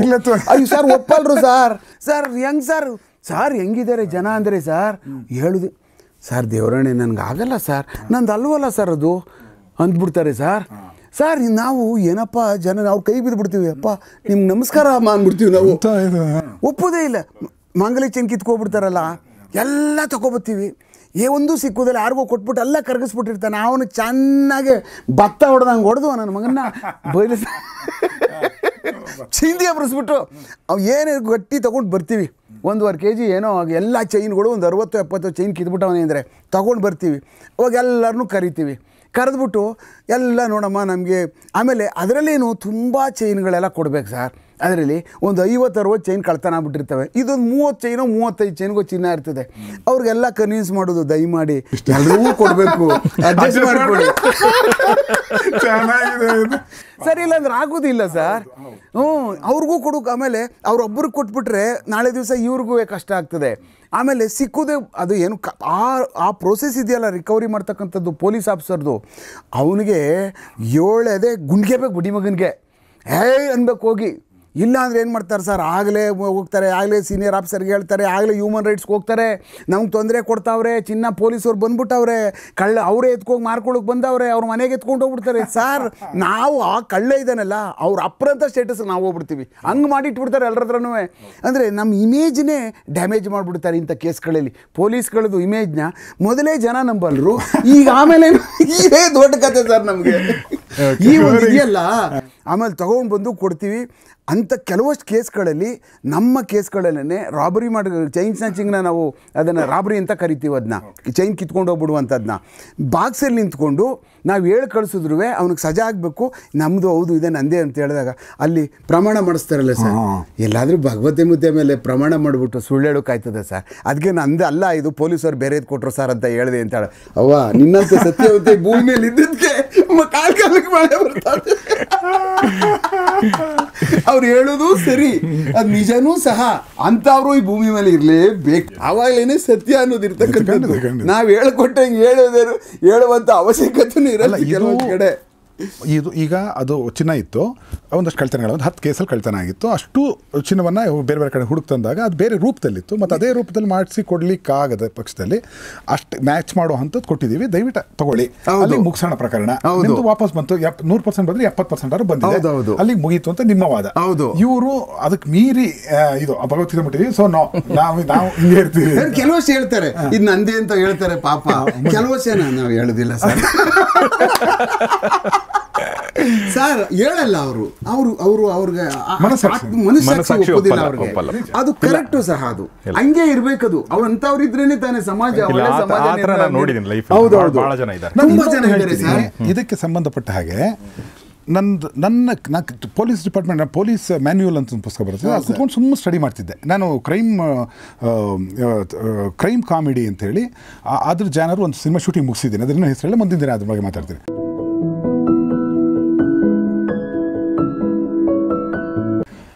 ಇದ್ರ ಬಗ್ಗೆ ರಿಸರ್ಚ್ ಮಾಡ್ತಾರೆ, ನಂಗೆ ಒಂದು ಮಾಹಿತಿ ಸಿಕ್ತು. ಏನಂದರೆ ಅದೆಷ್ಟು ನೋಡಿ ಸರ್ ಡಿಪಾರ್ಟ್ಮೆಂಟ್, ನೀವು ಹೇಗೆ ಉತ್ತರಿಸ್ತೀರಿ ಇದಕ್ಕೆ ನೋಡಿ. ಏನಾಗುತ್ತೆ, ಈ ಬಾಂಬೆ ಸಿಕ್ಕಾಪಟ್ಟೆ ಕ್ರೌಡೆಡ್ ಅಲ್ಲ, ಬೆಂಗಳೂರಿಗಿಂತ ಕ್ರೌಡೆಡ್, ಚಿಕ್ಕ ಪಾಪ್ಯುಲೇಷನ್ನು, ರೈಲ್ ಹೋಗ್ತಿರುತ್ತೆ ಬರ್ತಿರುತ್ತೆ, ಅಲ್ಲಿ ಕಳ್ತನಗಳು ಜಾಸ್ತಿ. ಅಲ್ಲೊಂದು ಪೊಲೀಸ್ ಸ್ಟೇಷನ್ ವ್ಯವಸ್ಥೆ ಮಾಡಿದ್ದಾರಂತೆ. ರೈಲ್ ಎಲ್ಲ ಬರುತ್ತೆ, ಯಾರು ಕಳ್ತನ ಆದರೆ ಬರಬೇಕು ಅಂತ ಒಬ್ಬ ಕೂತಿರ್ತಾನೆ ರೈಟ್ರು, ಅಥವಾ ಯಾರು ಇರ್ತಾನೆ, ಅವ್ರು ಬರ್ತಾರೆ. ಒಂದು ರೈಲ್ವೆ ಸ್ಟೇಷನಲ್ಲಿ ಒಂದು ಪೊಲೀಸ್ ಸ್ಟೇಷನ್ ಕೊಟ್ಟಿದ್ದಾರೆ, ಒಂದು ಅಲ್ಲಿ ನಡೆಯೋ ಎಲ್ಲ ಕಳ್ತನಗಳು ಅಲ್ಲಿ ಇಮಿಡಿಯೇಟಾಗಿ ಇದು ಮಾಡಲಿಕ್ಕೆ ಅಂತ. ಏಕೆಂದರೆ ದೂರ ಇದ್ದರೆ ಇವ್ರು ಹೋಗಿ ಕಂಪ್ಲೇಂಟ್ ಕೊಟ್ಟೋದು, ಅಕಸ್ಮಾತ್ ಅಲ್ಲೇ ಇದ್ರೆ ಆ ಕ್ರೌಡಲ್ಲೇ ಇರಬಹುದು, ಇವ್ರು ಗೊತ್ತಿರಬಹುದು ಆ ಮೋಡಸ್ ಆಪರೆಂಡಿಗಳು ಹೇಗೆ ಮಾಡ್ತಾರೆ ಅದು ಅಂತ ಒಂದು ಇದಕ್ಕೆ ಹೆಸರು ಇದೆ. ಒಬ್ಬ ಲೇಡಿ ಬಂದಂತೆ, ತುಂಬ ಎಜುಕೇಟೆಡ್ ಆಗಿಲ್ಲಂತೆ. ಎಜುಕೇಟೆಡು ಬಂದಂತೆ ನಾನು ವ್ಯಾನಿಟಿ ಬ್ಯಾಗ್ ಕಳ್ತನ ಆಗಿದೆ ಅಂತ. ಏನೇನಿತ್ತು ಅಂತ ಹೇಳಿಬಿಟ್ಟು, ಏನೇನಿತ್ತು ಹೇಳಿ ಅಂತೆಲ್ಲ ಡೀಟೇಲ್ಸು, ಫೋನ್ ನಂಬರು, ಇದು 10,000 ರೂಪಾಯಿ ಕ್ಯಾಶು, ಒಂದು ಮೊಬೈಲ್ ಇತ್ತು ಯಾವುದೋ ಮಾಡೆಲ್ಲು, ಆಮೇಲೆ ಒಂದು ಸ್ವಲ್ಪ ಚಿನ್ನ ಇತ್ತು, ಈ ಥರ ಏನೋ ಅವಳದೆಲ್ಲ ಬರೋದು ಎಲ್ಲ ಸರಿ. 30,000 ರೂಪಾಯಿ ವರ್ತ್ ಆ ಥರದ್ದೇನೋ ಇಷ್ಟಿತ್ತು ಅಂತ. ಸರಿ, ನೀವು ನಾಳೆ ಬನ್ನಿ, ನಾನು ಅಷ್ಟೊತ್ತಿಗೆ ಹುಡುಕ್ಸ್ತೀನಿ, ಇಲ್ಲೆಲ್ಲ ಹುಡುಕ್ಸ್ತೀನಿ, ನಿಮಗೆ ವಾಪಸ್ ಕೊಡೋಣ, ಅದರಲ್ಲಿ ಏನಿದೆ ಸಿಕ್ಕ ಖಂಡಿತ ಕೊಡ್ಸ್ಕೊಡ್ತೀವಿ, ನಮ್ಮ ಜವಾಬ್ದಾರಿಯಲ್ಲಿ ಕಳಿಸ್ತಾರೆ. ಕಳಿಸಾದ್ಮೇಲೆ ಈ ಪೊಲೀಸು ಇವನಿಗೆ ಸಂಬಂಧ ಇರುವಂಥ ಒಬ್ಬ ಕಳ್ಳ, ಅಲ್ಲಿ ರೆಗ್ಯುಲರ್ ಅದೇ ಮಾಡ್ತಿರ್ತಾನೆ, ಇರ್ತಾರೆ, ಓಡಾಡ್ತಾ ಇರ್ತಾರೆ ಅವರು. ಈ ಕಳ್ಳ ಇರ್ತಾನೆ, ಅಲ್ಲೇ ಓಡಾಡ್ತಿರ್ತಾನೆ, ಇವ್ರಿಗೆ ಗೊತ್ತಿರುತ್ತೆ. ಆ ಕಳ್ಳನ ಕರೀತಾರೆ, ಕರೆದು ಏನೇನು ನೋಡಿದೆ ಇವತ್ತು ಅಂತ. ಏನಿಲ್ಲ ಸರ್, ಒಂದು ವ್ಯಾನಿಟಿ ಬ್ಯಾಗ್ ಅಷ್ಟೇ ಅಂತ. ಹಾಂ ಸರ್, ಏನೇನಿತ್ತು ಅಂತ. ಏನಿಲ್ಲ ಸರ್, ಒಂದು 2,000 ರೂಪಾಯಿ ಕ್ಯಾಶ್ ಇತ್ತು ಸರ್ ಅಂತ. ಬೈಬಾರ್ದು, ಪೊಲೀಸ್ ಭಾಷೆಯಲ್ಲಿ ಬೈದು ಅವಳೇ ಬರ್ಕೊಟ್ರು ಲೆಟರ್ ನೋಡಿ, ಸೈನಕ್ಕೆ ಅವಳೆ 30,000 ರೂಪಾಯಿ ವರ್ತಿದೆ, ಇಡಲ್ ದುಡ್ಡು ಅಂತ. ಈಗ ಗೊತ್ತಾಯ್ತು ಅದೇ ಅದು ನಾವು ಕದ್ದಿರ್ತಾನೆ ಅವನು. ಅಲ್ಲ, ಇವ್ನು ಕೊಡ್ತಾ ಇರಲಕ್ಕ 30,000 ಇವ್ರಿಗೆ. ಇವನು ಲೇಡಿ ಆ್ಯಕ್ಚುಲಿ ಜೆನ್ಯೂನ್ ಆಗಿ ಅವಳು ಏನು ಕಳ್ಕೊಂಡಿದ್ದಾಳೆ ಲೆಕ್ಕ ಕೊಟ್ಟಿದ್ದಾಳೆ ಅವಳು. ಇವನಿಗೇನು ಅಂತಂದರೆ, ಇವನು ಲೆಕ್ಕದ ಪ್ರಕಾರ 2,000 ಕದ್ದಿರೋ ನಾನು ಅಂತ ಇವನು ವಾದ. ಈಗ ಗೊತ್ತಾಯ್ತಾ ನಿಮಗೆ ಏನೇನು ನಡೆದಿರ್ಬೋದು? ಶಾಮೀಲ್ ಅಂತ ಸರ್, ಪಿಕ್ ಪ್ಯಾಕೆಟರ್ಗಳ ಜೊತೆ ಶಾಮೀಲು, ಕಳ್ತಂದವ್ರ ಜೊತೆ ಶಾಮೀಲ್ ಇದೆ ಸರ್. ನಮ್ಮಲ್ಲಿ ಇಲ್ಲ ಅಂತ ಪೂರ್ಣವಾಗಿ ಹೇಳೋಕ್ಕಾಗೋದಿಲ್ಲ. ಈ ಥರದವ್ರನ್ನ ಎಂದೂ ಗೊತ್ತಾದ ತಕ್ಷಣ ನಾವು ಚಾಪ್ ಮಾಡಿಬಿಡ್ತೀವಿ. ಈ ಥರ ನಾವು ಸೀನಿಯರ್ ಆಫೀಸರ್ಗಳು, ಪೊಲೀಸ್ ಸ್ಟೇಷನ್ ಇನ್ಸ್ಪೆಕ್ಟರ್ಗಳಿಗೆ, ಇನ್ಸ್ಪೆಕ್ಟರ್ಗಳ ಲೆವೆಲಲ್ಲಿ ಇಲ್ಲ ಅಂತ ಅನ್ನೋಂಗಿಲ್ಲ. ನನ್ನ ಎಕ್ಸ್ಪೀರಿಯೆನ್ಸಲ್ಲಿ ಇದ್ದರು ಅವ್ರನ್ನ ನಾವು ಒಂಥರ ಈ ಗಂಧ ತೇದಂಗೆ ತೇದ್ಬಿಟ್ಟಿದ್ದೀವಿ. ಅವ್ರನ್ನ ಹಾಕ್ಬಿಟ್ಟು ಹಿಂಗೆಲ್ಲ ನೀವು ಶಾಮೀಲಾಗಿ ಈ ಥರ ಎಲ್ಲ ಮಾಡ್ತಾಯಿದ್ದೀರಿ ನಿಮ್ಮನ್ನು ಅಂತೇಳಿ ತಲೆ ಎತ್ಕೊಂಡು ಓಡಾಡ್ಬಾರ್ದು. ಆ ಥರ ಎಲ್ಲ ಅವಮಾನ ಮಾಡಿರ್ತಕ್ಕಂಥ ಪ್ರಮೇಯಗಳು ನಾವು ಇದ್ದಾವೆ. ಅದನ್ನು ಯಾವ ಕಾರಣಕ್ಕೂ ಕಾಂಪ್ರಮೈಸ್ ಮಾಡ್ಕೋಬಾರ್ದು. ಆ ಥರದ ಒಂದು ಪೊಲೀಸ್ ಆಫೀಸರ್ ಇಂಥ ಹಲ್ಕಾ ಕೆಲಸ ಮಾಡ್ತಾವನೆ, ಶಾಮೀಲ್ ಆಗಿದ್ದಾನೆ ಇವನು. ಅದು ಅಲ್ಲದೆ ಪಿಕ್ ಪ್ಯಾಕೆಟಿಂಗ್ ಮಾಡ್ತಕ್ಕಂಥದ್ದು ಮಾಡ್ತಾರಲ್ಲ, ಅದು ಭಾಳ ಮಾಡ್ತಕ್ಕಂಥ ಹೋಗ್ತಾ ಮಾಡೋದೇ ಬಡವ್ರ ಹತ್ರ. ಹತ್ತುದೇ BTS ಬಸ್ಸಲ್ಲಿ ಇರ್ತಕ್ಕಂಥವ್ರಿಗೆ ಅವ್ರು ಮಾಡೋದು. ಇನ್ನು ಏರ್ಪೋರ್ಟ್ಗೆ ಹೋಗಿ ಮಾಡಲ್ಲ ಅವರು. ರೈಲ್ವೆ ಸ್ಟೇಷನ್ಲಂತೂ ಭಾಳ ಕಷ್ಟ, ಯಾಕೆಂದ್ರೆ ವಿರಳವಾಗಿ ಹೋಗ್ತಾ ಇರ್ತಾರೆ ಹತ್ತತ್ರ, ಭಾಳ ಕಷ್ಟ ಅದು ನುಗ್ಗಲಿಲ್ಲ ಇಲ್ಲಿ ಆಗೋದೇ ಬಸ್ ಸ್ಟ್ಯಾಂಡ್ಗಳಲ್ಲಿ ಬಸ್ ಹತ್ತಬೇಕಾದಾಗಲೇ ಮಾಡ್ತಕ್ಕಂಥದ್ದು. ಬಸ್ ಪಾಪ ಅವನಿಗೆ ಕಾರಲ್ಲಿ ಹೋಗ್ತಕ್ಕಂಥದ್ದು ಆಟೋ ರಿಕ್ಷಾಗೆ ಹೋಗಿ ಉಳಿಸ್ಕೊಳ್ಳೋಣ ಅಂತ ಅಲ್ಲಿ ಹತ್ತಾನೆ. ಪಾಪ ಅವ್ನು ನೀಟಾಗಿ ಅವ್ನು ಇರ್ತಕ್ಕಂಥ ಜೋಬ್ನೇ ಕಟ್ ಮಾಡಿಬಿಡ್ತಾರೆ. ಅದಕ್ಕೆ ಶಾಮೀಲಾಗಿರ್ತಕ್ಕಂಥವ್ರು ಇದ್ದಾರೆ. ಆಮೇಲೆ ಎದುರಿಸ್ತಾರೆ ಆ ಟೀಮ್ಗಳು. ಕೆಲವು ಚೆನ್ನಾಗಿದ್ದಾರೆ, ಕಂಡಕ್ಟರ್ ಗೊತ್ತಾಗ್ತಾ ಇರ್ತದೆ ಎತ್ತಿದ್ರು ಟೀಮ್ ಇವರು ಅಂದ್ಬಿಟ್ಟು ಅಂತ, ಅವನಿಗೇನೆ ಬ್ಲ್ಯಾಕ್ ಮೇಲ್ ಮಾಡಿ ಎದುರಿಸ್ಬಿಡ್ತಾರೆ. ನೀನೀಗ ಅದು ಹೆಂಗೆ ರೂಟಿಗೆ ಬತ್ತೆ ಬನ್ನಿ ಚಾಕು ಹಾಕ್ಬಿಡ್ತೀವಿ ಅಂತಾರೆ. ಅವ್ನು ಹೇಳೋದೇ ಬಿಟ್ಬಿಡ್ತಾನೆ. ಅವ್ನು ಹೇಳೋದೇ ಇಲ್ಲ ಏನಾರ ಕೊಡೋಗಪ್ಪ ನಮ್ಗೆ ಏನಪ್ಪ ಅಂದ್ಬಿಟ್ಟು ಅಂತ. ಅವನ ಕೆಲಸ ಮುಖ್ಯ ಆಗಿರುತ್ತೆ ಅವನಿಗೆ. ಹಾಗೆ ನಾವುಗಳು ಅದರಲ್ಲಿ ಪ್ರಯಾಣಗಳು ಮಾಡಿಕೊಂಡು ಆಮೇಲೆ ಅವ್ರು ಹಿಡ್ಕೊಂಡು ಕರ್ಕೊಂಡು ಬಂದು ಯಾರ ಜೊತೆ ಶಾಮೀಲಾಗಿದೆ ಈಗ ಸುಲಭ. ಮೊದಲೆಲ್ಲ ಕಷ್ಟ ಆಗ್ತಿತ್ತು. ಈಗ ಮೊಬೈಲ್ಗಳು ಅದು ಇದೆಲ್ಲ ನೀಟಾಗಿ ಯಾರ್ಯಾರ ಜೊತೆ ನಮ್ಮ ಪೊಲೀಸವ್ರ ಜೊತೆ ಕಳ್ಳ ನಂಬರ್ಗಳು ಯಾವ ಇಟ್ಕೊಂಡಿದ್ದಾರೆ, ಸುಳ್ಳು ನಂಬರ್ ಯಾವ ಇಟ್ಕೊಂಡಿದ್ದಾರೆ ಪತ್ತೆ ಮಾಡಿಕೊಂಡು ಅವ್ರಿಗೆ ಬಲಿ ಹಾಕ್ಬಿಡ್ತೀವಿ. ಸ್ವಲ್ಪ ಈಗ ಕಷ್ಟನೂ ಇದೆ. ಆ ಮಟ್ಟಕ್ಕೆ ನಮಗೆ ಗೊತ್ತಾದ ತಕ್ಷಣವೇ ಅಂದರೆ ಮರ್ಯಾದಸ್ಥ ಪೊಲೀಸ್ ಆಫೀಸರ್ ಗೊತ್ತಾದ ತಕ್ಷಣ ಮರ್ಯಾದೆ ಬಿಟ್ಟವನು ಗೊತ್ತಾಗ್ಬಿಟ್ರೆ ಅವನು ಪಾಲ್ದಾರ ಆಗ್ಬಿಟ್ರೆ ಏನು ಮಾಡೋಕ್ಕಾಗೋದಿಲ್ಲ. ಆ ಕಾರಣಕ್ಕೆ ಸ್ವಲ್ಪ ಜಾಸ್ತಿ ಕಮ್ಮಿ ಸಂಖ್ಯೆ, ಭಾಳ ಕಮ್ಮಿ ಇದ್ದಾರೆ ಈ ಥರ ಬರ್ತಕ್ಕಂಥವ್ರು. ಬಟ್ ಕಂಪ್ಲೇಂಟ್ ಕೊಡೋಕ್ಕೆ ಬಂದಾಗ ಆಯಿತು ನಾಳೆ ಬಂದು ನೋಡೋಣ, ಕಳ್ಳರು ನಾಳೆ ಬೆಳಗ್ಗೆ ಸಿಕ್ಕಾಕೊಬಿಡ್ತಾರೆ, ನೀವು ಬನ್ನಿ ಅಂತ ಹೇಳ್ಬಿಟ್ಟು ಅವ್ರನ್ನ ರೈಲ್ಗೆ ತುಸ್ ಕಳಿಸ್ಬಿಡ್ತಾರೆ ಅವ್ರನ್ನ. ಇನ್ನು ಬರ್ತಾರೆ ಅವ್ರು ವಾಪಸ್ಸು ಅಂತ ಜಾಸ್ತಿ ಇದೆ. ಬರ್ಕಿಂಗ್ ಆಫ್ ಅಫೆನ್ಸಸ್ ಏನಾಗ್ತದಲ್ಲ ನಮ್ಮ ಪೊಲೀಸ್ ಠಾಣೆಗಳೇ ಹಾಲೆಯಲ್ಲಿ ಅವಕ್ಕೆ ತಗೋಬೇಕು, FIR ಹಾಕಬೇಕು, ಅಧಿಕಾರಿಗಳಿಗೆ ಇರಬೇಕು. ಅಧಿಕಾರಿಗಳು ಕೇಳ್ತಾರೆ, ಏನ್ರಿ ನೀವು ಬೆಳಗ್ಗೆ ಎದ್ದ ಅಂದರೆ ಬರೀ ಕಳ್ತನದ ಹೇಳ್ತೀರಿ, ಹಿಡಿದೊಂದು ಹೇಳೋದಿಲ್ವಲ್ರಿ ಅಂತಾರೆ. ಇದು ಸರ್ವೇ ಸಾಮಾನ್ಯ ಯಾರೇ ಆಗಲಿ. ಪ್ರತಿ ದಿವಸ ಬರೀ ಆಗ್ತಾವೆ ಅಂತ ಹೇಳಿದ್ರಲ್ಲ, ಪತ್ತೆ ಮಾಡೋದು ಯಾವುದ್ರಪ್ಪ ನೀವು?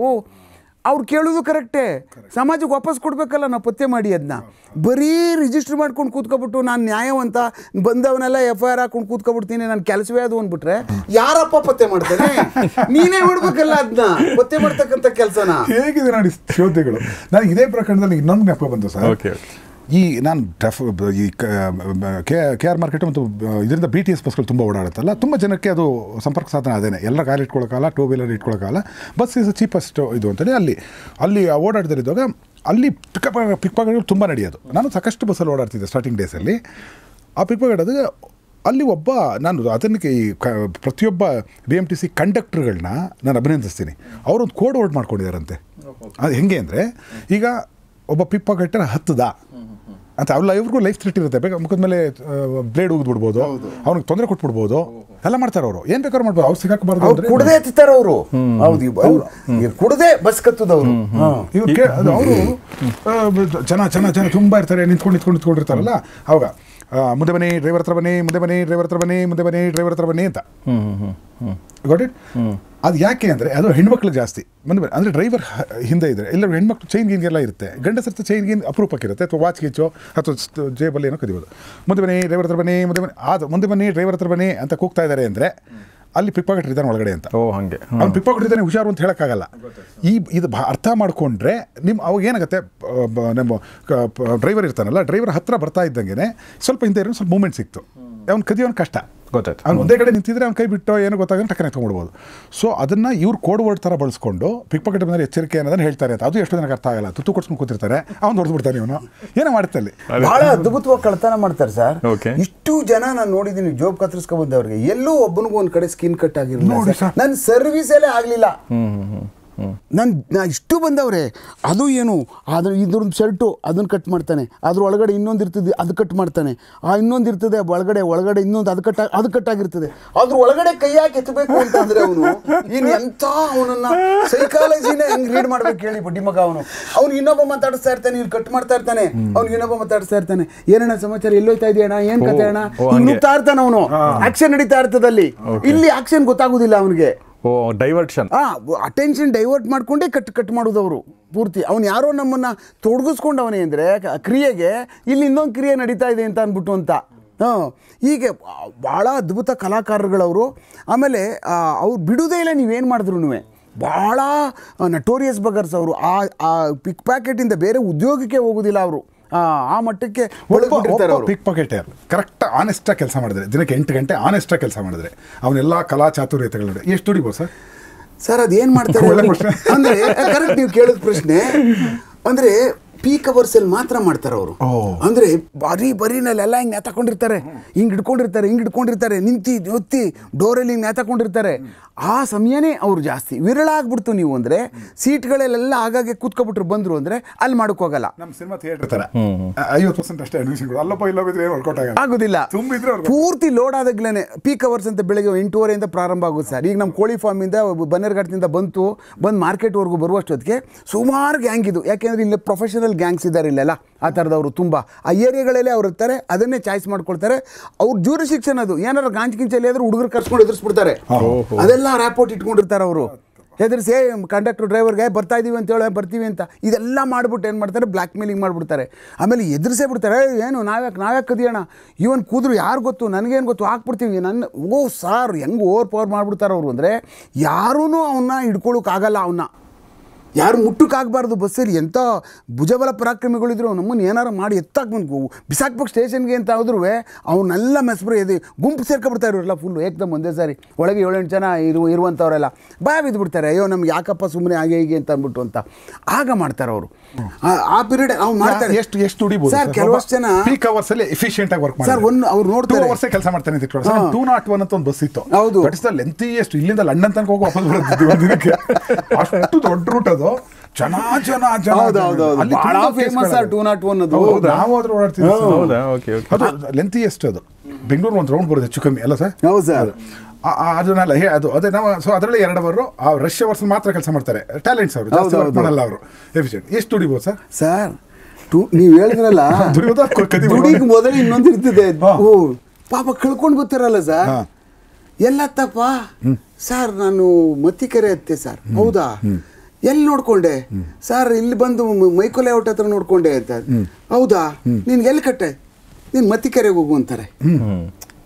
ಅಂದ್ರೆ ಇವನು ಕಂಪ್ಲೇಂಟ್ ಎಲ್ಲಿ ಕೊಡಬೇಕು ಅನ್ನುವಂತ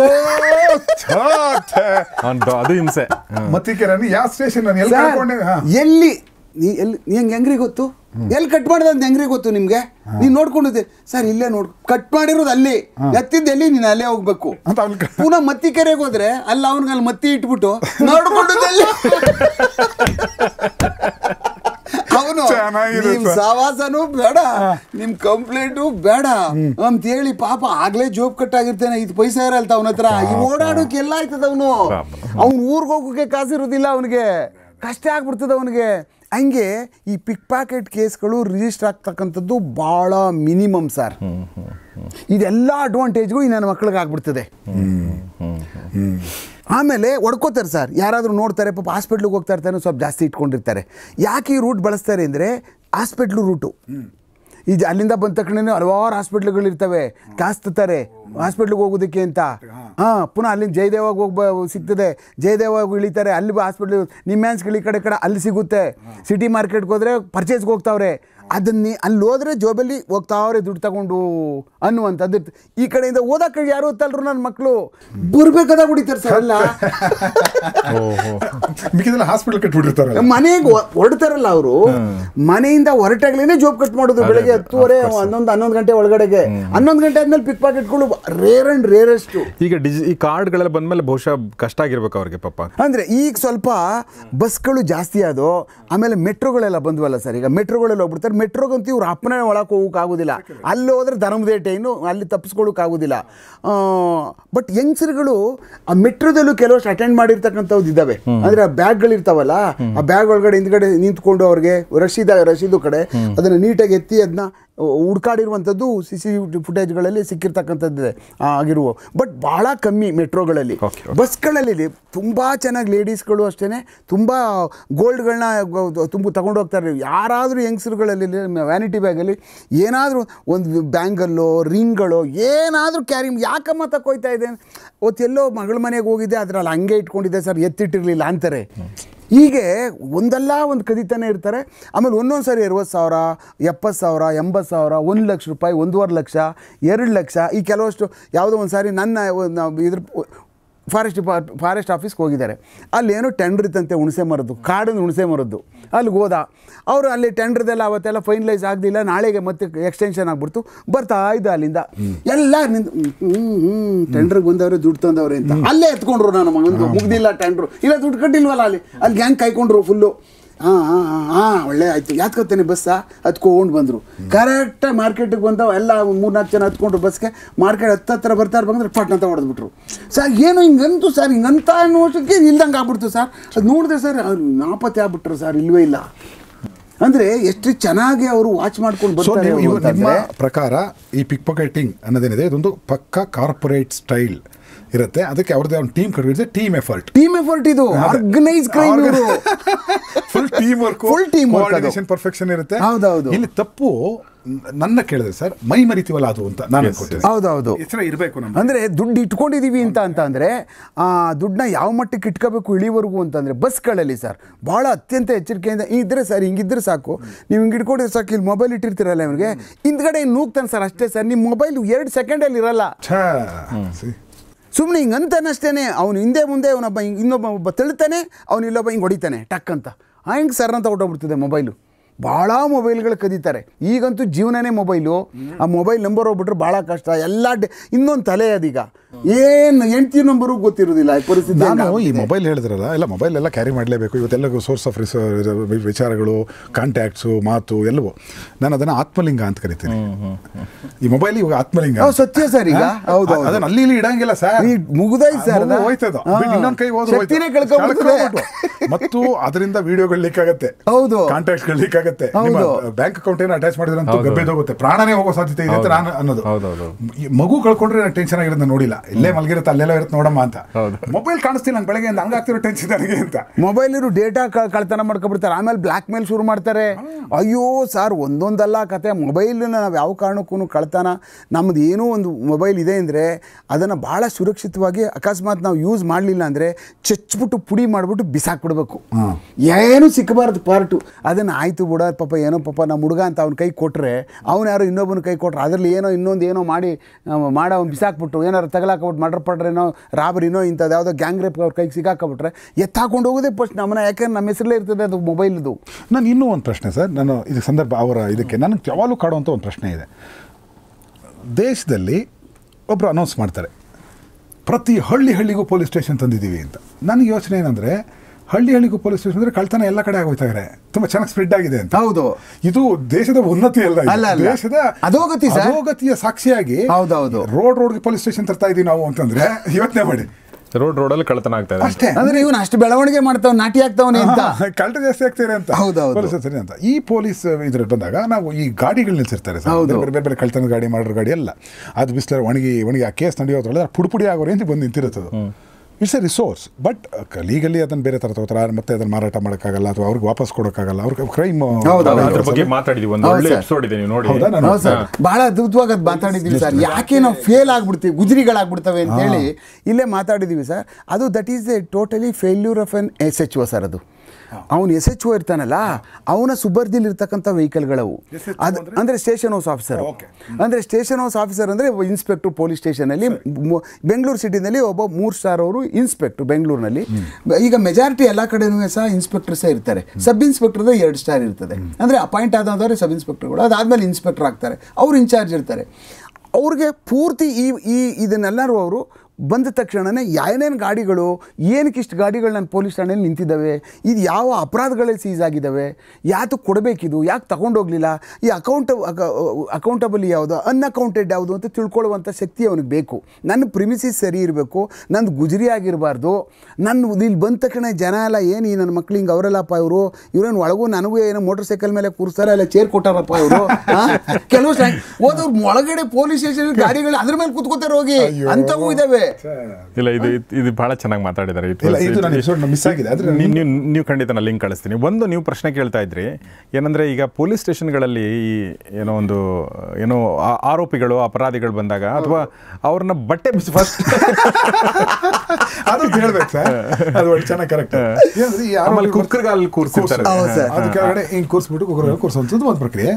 ಬಟ್ಟೆ ಬಿಚ್ಚೋದು ಅದೇನು ಸರ್, ಏನಕ್ಕೆ ವೈ ಬಟ್ಟೆ ಬಿಚ್ಚೋದು, ಯಾವ IPC ಸೆಕ್ಷನ್ ಅಲ್ಲ ಅದೇನು ಏನು ಹೇಳ್ತಾರೆ ಬರುತ್ತದೋ, ಏನಕ್ಕೆ ಶರ್ಟ್ ಬಿಚ್ಚಿಸ್ತೀವಿ ಸರ್? ಏನಿಲ್ಲ, ನಾವು ಬಟ್ಟೆ ಬಿಚ್ಚಿಸ್ತಕ್ಕಂಥದ್ದು ಅವನ್ನ ಒಂದು ನಮ್ಮ ರಕ್ಷಣೆಗೆ ಮತ್ತು ಅವನ ರಕ್ಷಣೆಗೆ ಮೊದಲನೇದು.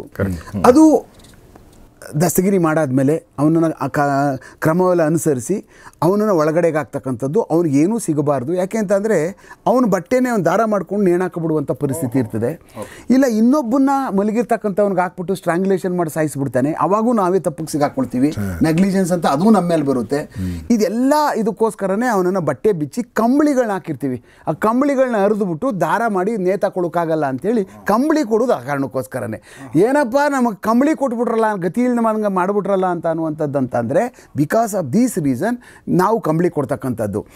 ಬಂತಕ್ಕಂಥನೇ ಇವನ್ನ ಇರುವಂಥವನ್ನ ಆ ಕಂಪ್ಲೇನೆಂಟಲ್ಲಿ ಕೂತಿರ್ತಾರೆ, ಗಲಾಟೆ ಆಗಿರ್ತದೆ, ಇವನು ಕರ್ಕೊಂಡು ಬರ್ತಾ ಇರಬೇಕಾದಾಗ ನಾವು ಅವನಿಗೆ ಹೀಗೋ ಹರ್ಟ್ ಮಾಡಬೇಕು ನೋಡಿ.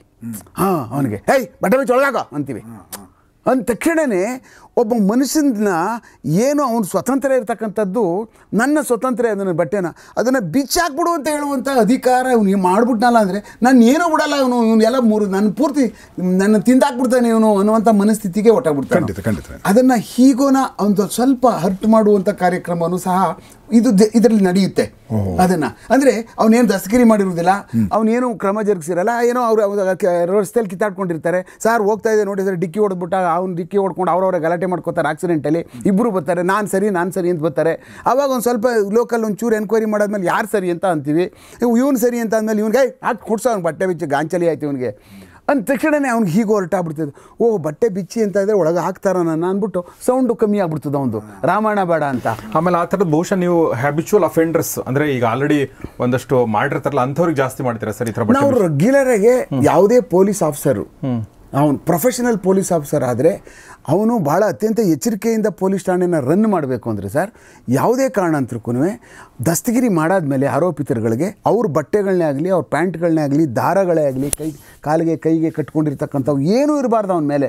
ಅವನಿಗೆ ನಾವೇ ಆದಂಥ ಒಂದು ಸಣ್ಣದೊಂದು ದಾರ ಲಾಡಿ ಇರದೇ ಇರ್ತಕ್ಕಂಥದ್ದು ಇದು ಕೊಡಬೇಕು ಅವ್ರಿಗೆ, ಪಿನ್ನು, ಅದನ್ನು ನಿಕ್ಕರ್ ಕೊಡಬೇಕು ಅವನಿಗೆ.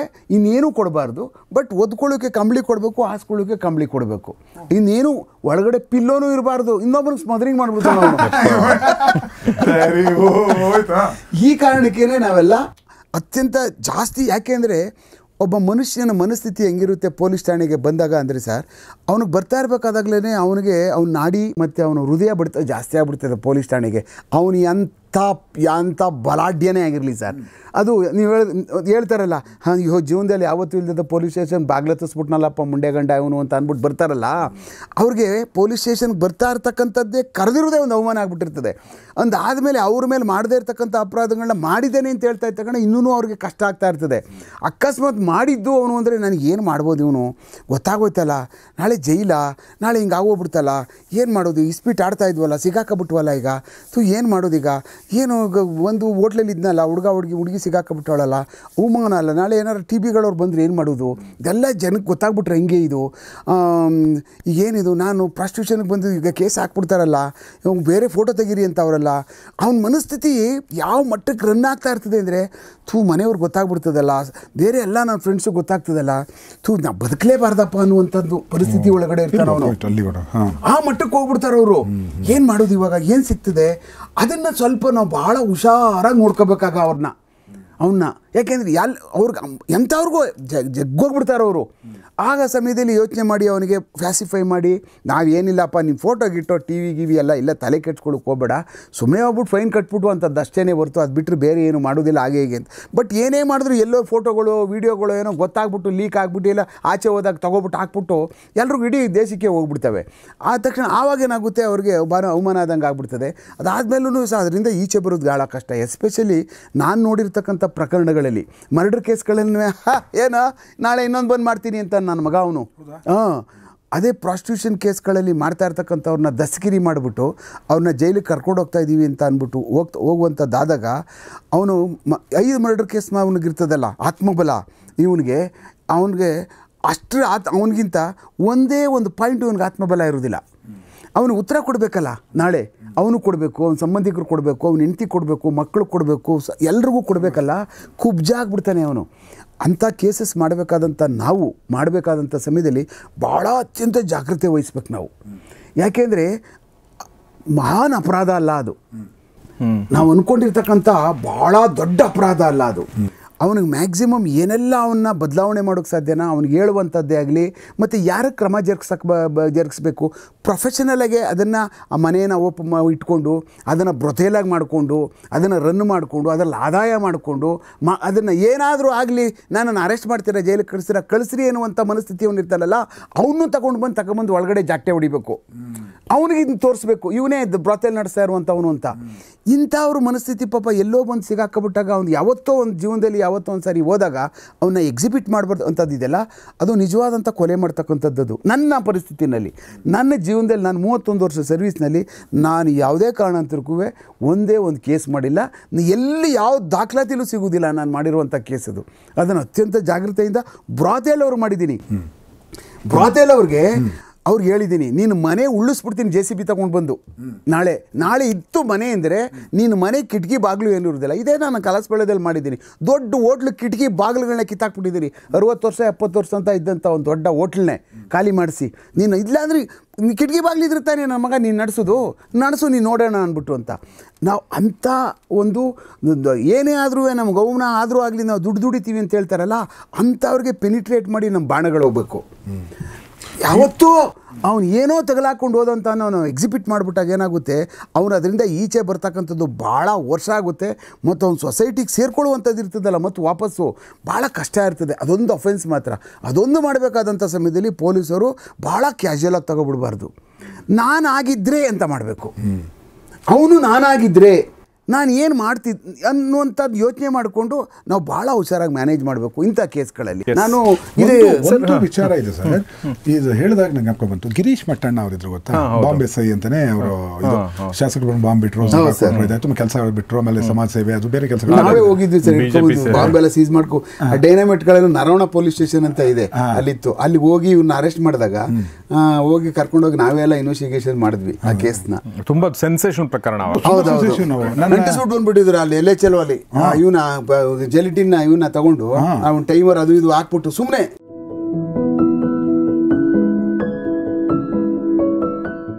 ನಿಮ್ಗೆಲ್ಲ ಮಾಡ್ತೀನಿ ತೋರಿಸ್ತೀನಿ ನನ್ನ ಮಕ್ಕಳಿಂದೆಲ್ಲ ಜಾಸ್ತಿ ಆಗೋಯ್ತು ಅಂತ ಅಂದ್ಬಿಟ್ಟು ಎಲ್ಲ ಪ್ಲಾಸ್ಟರ್ ಹಾಕ್ಬಿಟ್ಟು ಎಲ್ಲ ಅಂಟಿಸ್ಬಿಟ್ಟು ಬಂದ್ಬಿಟ್ಟಿದ್ದ ಮನುಷ್ಯ. ಅದು ಅದ್ರಲ್ಲಿ ಏನಾಗುತ್ತೆ, ಈ ಗಿರೀಶ್ ಮಟ್ಟಣ್ಣ ಅವರು ನನಗೆ ಅದಾದ್ಮೇಲೆ ನನಗೆ ಕ್ರಾಂತಿಕಾರಿ ಅಂತ ಒಂದು 3 ತಿಂಗಳು ಊಟ ಹಾಕಿದ್ದೀನಿ ನಾನು ನಮ್ಮ ಮನೇಲಿ. ಅವಾಗ ಏನಾಯ್ತು, ತುಂಬಾ ಕೇಸ್ಗಳು, ಮತ್ತೆ ಪೊಲೀಸ್ ಸ್ಟೇಷನ್ಗೆ ಹೋಗ್ಲೇಬೇಕಿತ್ತು, ಇದನ್ನು ಕೋರ್ಟ್ಗೆ ಅಟೆಂಡ್ ಮಾಡೋದಿರ್ತಿತ್ತು, ಇರಕ್ ಜಾಗ ಇರಲಿಲ್ಲ. ರವಿ ಸರ್ ಒಂದಷ್ಟು, ರವಿ ಬೆಳಗೆರೆ ಅವ್ರ ಹತ್ರ ಅವರು ಸ್ಪಾನ್ಸರ್ ಮಾಡ್ತಾ ಇದ್ರು. ಒಂದಷ್ಟು ದಿನ ಆದ್ಮೇಲೆ ಅಲ್ಲಿಂದ ಅವ್ರು ಹೊರಗಡೆ ಬರ್ಬೇಕಾಯ್ತು ಬೇರೆ ಬೇರೆ ಕಾರಣಗಳು. ಏನಾಗುತ್ತೆ, ಮನಸ್ತಾಪಗಳು ಬೇರೆ ಬೇರೆ ಶುರು ಆಯಿತು. ಇದಂಗೆ ಎಲ್ಲೂ ಜಾಗ ಅಂತ ಬಾರಪ್ಪ ನಮ್ಮಲ್ಲಿ ಇರುವಂತ ಹೇಳಿ ನಾನು ಮಠ ಟೈಮ್ ಅದು ಮಠದಲ್ಲಿ ಆಕ್ಟಿವ್ ಕೂಡ ಮಾಡಿಸೋ ಒಂದು ಪಾತ್ರ ಕಾಸು ಕೊಟ್ಟೆ. ಆ ಕಾಸಲ್ಲಿ ಅವರು ಒಂದು ಹುಡುಗಿಗೆ ಕಣ್ಣು ಕೂಡ ಕೊಟ್ಟರು. ಅದು ಒಬ್ಬಳು ಹುಡುಗಿ ಜಯಶ್ರೀ ಅಂತ, ಅವಳಿಗೆ ಕಣ್ಣು ಕಾಣಿಸ್ತಿರ್ಲಿಲ್ಲ. ಅವರು ದುಡ್ಡು ಹಣದಲ್ಲಿ ಏನು ಕೇಳಿದ್ರು, ನನಗೆ ಈ ಹಣ ತೊಗೊಂಡ್ರೆ ನಾನು ಆ್ಯಕ್ಟಿಂಗೋಸ್ಕರ ದುಡ್ಡು ತೊಗೊಳಕ್ಕೋಸ್ಕರ ಇವೆಲ್ಲ ಗಿಮಿಕ್ ಮಾಡ್ದೆ ಅನ್ನೋಂಗಾಗ್ಬಿಡುತ್ತೆ. ನನ್ನ ಉದ್ದೇಶಗಳು ಬೇರೆ ಇತ್ತು. ಈ ಹಣ ಏನು ಮಾಡಲಿ ಅಂತ ಒಂದು ಕೆಲಸ ಮಾಡಿ ಸರ್, ಒಂದು ರಮಣ ಮಹರ್ಷಿ ಅಕಾಡೆಮಿ ಫಾರ್ ದ ಬ್ಲೈಂಡಲ್ಲಿ ಒಬ್ಬಳು ಕುರುಡಿ ಇದ್ದಾಳೆ, ಆಕೆಗೆ 90% ಬ್ಲೈಂಡ್ರು. ಬಟ್ ಅವಳು ₹1,00,000 70,000 80,000 ಖರ್ಚು ಮಾಡಿ 1-2 ತಿಂಗಳು ಕರೆಕ್ಟಾಗಿ ಅವ್ಳು ನೋಡ್ಕೊಂಬಿಟ್ರೆ ಅವಳು ಕಣ್ಣು ವಾಪಸ್ ಬರುತ್ತೆ. ಇದು ಮಾಡ್ತೀರಾ ಅಂತ, ನಾನು ಮಾಡ್ತೀನಿ ಸರ್ ಅಂತೇಳಿ ಹಿ ಸ್ಪಾನ್ಸರ್ಡ್ ದ ಆಪರೇಷನ್. ಆ ಹುಡುಗಿಗೆ ಈಗ ಅದಾಗೆ 15 ವರ್ಷ ಆಯಿತು, ಮಗು ಇದೆ, ಚೆನ್ನಾಗಿ ಕಣ್ಣು ಕಾಣುತ್ತೆ. ಅದು ನೀವೆಲ್ಲ ಹೇಳಿದ್ವು. ಏನಂದರೆ ಈ ಇವ್ರ ಬಗ್ಗೆ ನಂಗೆ ತುಂಬ ಗೌರವ, ಯಾಕಂದರೆ ಪ್ರಾಮಾಣಿಕರು, ಏನೋ ಕ್ರಾಂತಿಕಾರಿತನ ಇದೆ. ನಾವು ಚಂದ್ರಶೇಖರ ಆಜಾದ್ ಇವೆಲ್ಲ ಹುಚ್ಚಿಟ್ಟು ಜಾಸ್ತಿ ನಮಗೆ. ಇವ್ರನ್ನ ಒಂದಿನ ಕೇಳಿದೆ, ನಿಮ್ಮ ಕೇಸ್ಗಳು ಹೇಳಿ ಸರ್ ನೀವು ನಡೆಸಿದ್ದು ಅಂತ. ಒಂದು ಕೇಸ್ ಹೇಳಿದ್ರು, ನಾವು ತುಂಬ ಇಷ್ಟವಾಗಿದ್ದದು. ಏನಂದರೆ ಅಲ್ಲಿ ಬ್ರಾತಲ್ ನಡೀತಾ ಇತ್ತು ಒಂದು ಕಡೆ, ಉತ್ತರ ಕರ್ನಾಟಕದಲ್ಲಿ ಇವರಿದ್ದ ಜಾಗದಲ್ಲಿ ತುಂಬ ಕಡೆ ಇವ್ರು ಪ್ರಾಮಾಣಿಕರು ಅಂತ ಹೆಸರಾಗಿತ್ತು, ತುಂಬ ಸ್ಟ್ರಿಕ್ಟ್ ಅಂತ ಹೆಸರಿತ್ತು. ಬ್ರಾತಲ್ಗಳು ಒಂದು 6-7 ಬ್ರಾತಲನ್ನು ಒಬ್ಬರೇ ನಡೆಸ್ತಾ ಇದ್ದ, ಬೇರೆ ಬೇರೆ ಮನೆಗಳಲ್ಲಿ ನಡೆಸ್ತಾ ಇದ್ದ. ಇವರು ಹೋಗಿ ಸ್ಟೇಷನ್ಗೆ ಹೋದ ಕೆಲವೇ ದಿನಗಳಲ್ಲಿ ಇವರು ಅವನನ್ನು ಕರೆದು ತಪ್ಪು ಮಾಡ್ತಾ ಇದ್ದಿ, ನಿಲ್ಲಿಸ್ಬಿಡ್ಬೇಕಿದೆನಾ ಅಂತ ಒಂದು ಕಾಶನ್ ಕೊಟ್ರಂತ. ಫಸ್ಟು ಅವನು ಬೇರೆಯವರ ಕಾಶನ್ ಕೊಟ್ಟಿರ್ತೆ ಹೋದಂತೆ ಅವ್ರ ಟೀಮೆಲ್ಲ ಕೂತ್ಕೊಂಡು ಡಿಸ್ಕಷನ್ ಆಗಿದೆ. ಏನಂದರೆ ಅವನೇನು ರೇಟು ಅವನೇನು ಕೇಳ್ಬಿಡು, ದಿನಕ್ಕೆ ಎಷ್ಟು ಕೊಡಬೇಕು, ಅಥವಾ ವಾರಕ್ಕೆ ಎಷ್ಟು ಕೊಡಬೇಕು, ತಿಂಗಳಿಗೆ ಎಷ್ಟು ಕೊಡಬೇಕು, ಅದು ಕ್ಲಿಯರ್ ಮಾಡೋಣ, ಸುಮ್ಮನೆ ಇದೆಲ್ಲ ಮಾಡೋದು ಬೇಡ ಅಂದ್ಬಿಟ್ಟು ಥರ ಒಂದು ಹೇಳ್ತಾರೆ. ಆಮೇಲೆ ಯಾರು ಹೇಳಿದಾನ ಅಂತ, ನಾನೇ ಹೋಗ್ತೀನಿ ಬಿಡಪ್ಪ ಅಂತ ಓನರು. ಅವ್ನು ಅಲ್ಲಿ ಮುಂಚೆ ಎಲ್ಲ ಬೇರೆಯವ್ರು ಬಂದೋಗಿರ್ತಾರೆ, ಇವರು ಓನರ್ ಬರ್ತಾರೆ, ಇದ್ರ ಬೇಡ ಕೂತ್ಕೊಂಡಾದ್ಮೇಲೆ ಒಂದಷ್ಟು ತೆಗೆದು ಹಿಂಗೆ ಇಟ್ಬಿಡ್ತಾನಂತೆ. ಒಂದು ₹5-6 ಲಕ್ಷ ₹3 ಲಕ್ಷ ಏನೋ ಇಟ್ಬಿಡ್ತಾರೆ. ನಮ್ಮ ತಂಟೆಗೆ ಬರಬಾರ್ದು, ನಮ್ಮ ವೃತ್ತಿ ಅಂದ್ಕೊಂಡಿದ್ದೀವಿ, ಬಿಡ್ಬಿಡಿ ಅಂತ. ಇದು ಕಾನೂನು ಒಪ್ಪಲ್ಲ ಅನ್ನೋ ಮಾತು ಇದು. ಇವರು ಆಯಿತು, ಅದೇನು ಸಮಸ್ಯೆ ಇಲ್ಲ ಅಂತಂತೆ. ಇಷ್ಟು ಸಿಂಪಲ್ಲ, ದುಡ್ಡು ಏನೆಲ್ಲ ನಿಮ್ಮ ಸ್ಟ್ರಿಕ್ಟು ಅಂತಾರೆ, ಎದುರಿಸ್ತಾರಲ್ಲ ಸ್ವಾಮಿ, ಭಾರಿ ಮಾರ್ಕೆಟಿಂಗ್ ಬಿಡಿ ನೀವು ಅಂತ ಅವ್ನು ಕತೆ ಹೇಳ್ತಾನೆ. ನೀವು ಫ್ರೆಂಡ್ ಆಗ್ಬಿಟ್ಟ ಅವನು. ಇಲ್ಲ ನನಗೇನು ಸಮಸ್ಯೆ ಇಲ್ಲ, ಒಂದೇ ಒಂದು ಕಂಡೀಷನ್, ನೀನು ಖಂಡಿತ ಮಾಡು. ಹೆಣ್ಣನ್ನೇ ಇಟ್ಕೊಂಡು ನೀನು ಮಾಡಬೇಕಾಗಿರೋದು ಬ್ರಾತೆಲ್ ಅಲ್ವೇ? ಪ್ರಾಸ್ಟಿಟ್ಯೂಷನ್ ಅಂದರೆ ನಿನ್ನ ಮನೆಯ ಹೆಣ್ಮಕ್ಳನ್ನ ಇಟ್ಕೊಂಡು ಮಾಡಬೇಕು. ನಿನ್ನ ತಾಯಿ, ನಿನ್ನ ತಂಗಿ, ನಿನ್ನ ಅಕ್ಕ, ಹೌದು, ನಿನ್ನ ನಾದ್ನಿ, ನಿನ್ನ ಹೆಂಡತಿ, ಅವ್ರನ್ನ ಇಟ್ಕೊಂಡು ಮಾಡಬೇಕು. ಬೇರೆಯವ್ರ ಮನೆ ಹೆಣ್ಮಕ್ಳನ್ನ ಇಟ್ಕೊಂಡು ಮಾಡೋಂಗಿಲ್ಲ. ದುಡ್ಡು ಕೊಡು, ಅವ ನಿನ್ನ ಮನೆ ತಗೊಂಡಿತ ಮನೆ, ನಿನ್ನ ತಾಯಿ ನಿನ್ನ ತಂಗಿಯನ್ನ ಎತ್ಕೋ ದುಡ್ಡ ಅಂತ ಅಷ್ಟು ಮುಚ್ಚಿಸ್ತಾರಂತೆ. ಮತ್ತು ಅದು ಸಾಂದರ್ಭಿಕವಾಗಿ ಒಂದಷ್ಟು ದಿನಗಳ ಕಾಲ ಮುಚ್ಚಲ್ಪಡ್ತು, ಮತ್ತು ಇನ್ನೇನೋ ಬದಲಾವಣೆಗಳಾಗಿ ಮತ್ತೆ ಅದು ರನ್ ಆಯಿತು ಅಂತಲೂ ಕೇಳಿದ್ದೀನಿ. ಅದು ನಡೆಯುತ್ತೆ. ಹೌದು ಸರ್. ಪ್ರಾಸ್ಟಿಟ್ಯೂಷನ್ ಸರ್ ಸಮಾಜದಲ್ಲಿ ಸರ್ ನಾವು ಒಂದು ಕಡೆ ಬಲೂನ್ ಇದ್ದಂಗೆ, ಅದು ಇಲ್ಲಿ ಅದುಮಿದ್ರೆ ಸರ್ ಅಲ್ಲಿ ದಪ್ಪ ಆಗುತ್ತೆ, ಅಲ್ಲಿ ಅದುಮಿದ್ರೆ ಇಲ್ಲಿ ದಪ್ಪ ಆಗುತ್ತೆ. ಅಂದರೆ ನಾವು ಮುಚ್ಚಿಬಿಟ್ಟೋ ಅಂತ ಅನ್ನುವಂಥದ್ದು ಏನಾರು ನಾವು ಅಂದ್ಕೊಂಡ್ರೆ ನಾವು ಮುಟ್ಟಾಳ್ರು. ನಾವು ಇಲ್ಲಿ ಬಿಗಿ ಮಾಡ್ಬೋದು, ಇಲ್ಲಿ ಬಿಗಿ ಮಾಡಿದ್ರೆ ರಾಜರಾಜೇಶ್ವರಿ ನಗರದಲ್ಲಿ ಓಪನ್ ಆಗುತ್ತೆ. ಅಲ್ಲಿ ಬಿಗಿ ಟೈಟ್ ಅದುಮಿದ್ರೆ ಸರ್ ಬಾಣಸ್ವಾಡಿನಲ್ಲಿ ಎದ್ದೇಳುತ್ತೆ. ಬಾಣಸ್ವಾಡಿಯಲ್ಲಿ ಸಾಕು, ಈ ಕಡೆ ಜೆ ಪಿ ನಗರದ ಕಡೆ ಉಬ್ಬುತ್ತೆ. ಅಂದರೆ ಅದನ್ನು ಹೊಡಿಲೂಬಾರ್ದು, ತುಳಿಲೂಬಾರ್ದು. ಒಡೆದಾಕ್ಬಿಟ್ರೆ ಅಸಹ್ಯ ಆಗ್ಬಿಡ್ತದೆ. ಸಮಾಜಕ್ಕೆ ಎಷ್ಟರ ಮಟ್ಟಿಗೆ ಬೇಕೋ ಅದೆಲ್ಲ ಅದು ಅಶರೀರವಾಗಿ ಗೊತ್ತಾಗಬಾರ್ದೇ ಇರೋ ಥರ ನಡ್ಕೊಂಡು ಹೋಗ್ಬೇಕದು. ರಸ್ತೆನಲ್ಲಿ ನಿಂತ್ಕೊಬಿಟ್ಟು ಬಾ ನೀನು ಅನ್ನುವಂಥದ್ದು. ಆಮೇಲೆ ಈಗ ನಾವು ಕೆಲವಷ್ಟು ಕಡೆ ಎಲ್ಲ ಕಾಯ್ಕೊಂಡು ನಿಂತಿರ್ತಾರೆ, ನಿಂತವ್ರು ನೋಡು ಸುಳ್ಳೇದಿರು ಅಂತ ಐಡೆಂಟಿಫೈ ಮಾಡ್ತಾರೆ. ಅಂಥದ್ದಾಗಬಾರ್ದು. ಮೂಲೆ ಒಂದು ಜಾಗಗಳಿರ್ತವೆ, ನಿಂತುಬಿಡ್ತಾರೆ ಹಿಂಗೆ. ನಮ್ಮಲ್ಲೆಲ್ಲ ಆಗೆಲ್ಲ ನಾವೆಲ್ಲ KG ರೋಡ್ಗಳು ಮತ್ತು ಅಲ್ಲೆಲ್ಲ ಅವಿನ ರೋಡ್ ಕಡೆ ಎಲ್ಲ ಅವ್ರು ಗುಂಪು ಹಿಂಗೆ.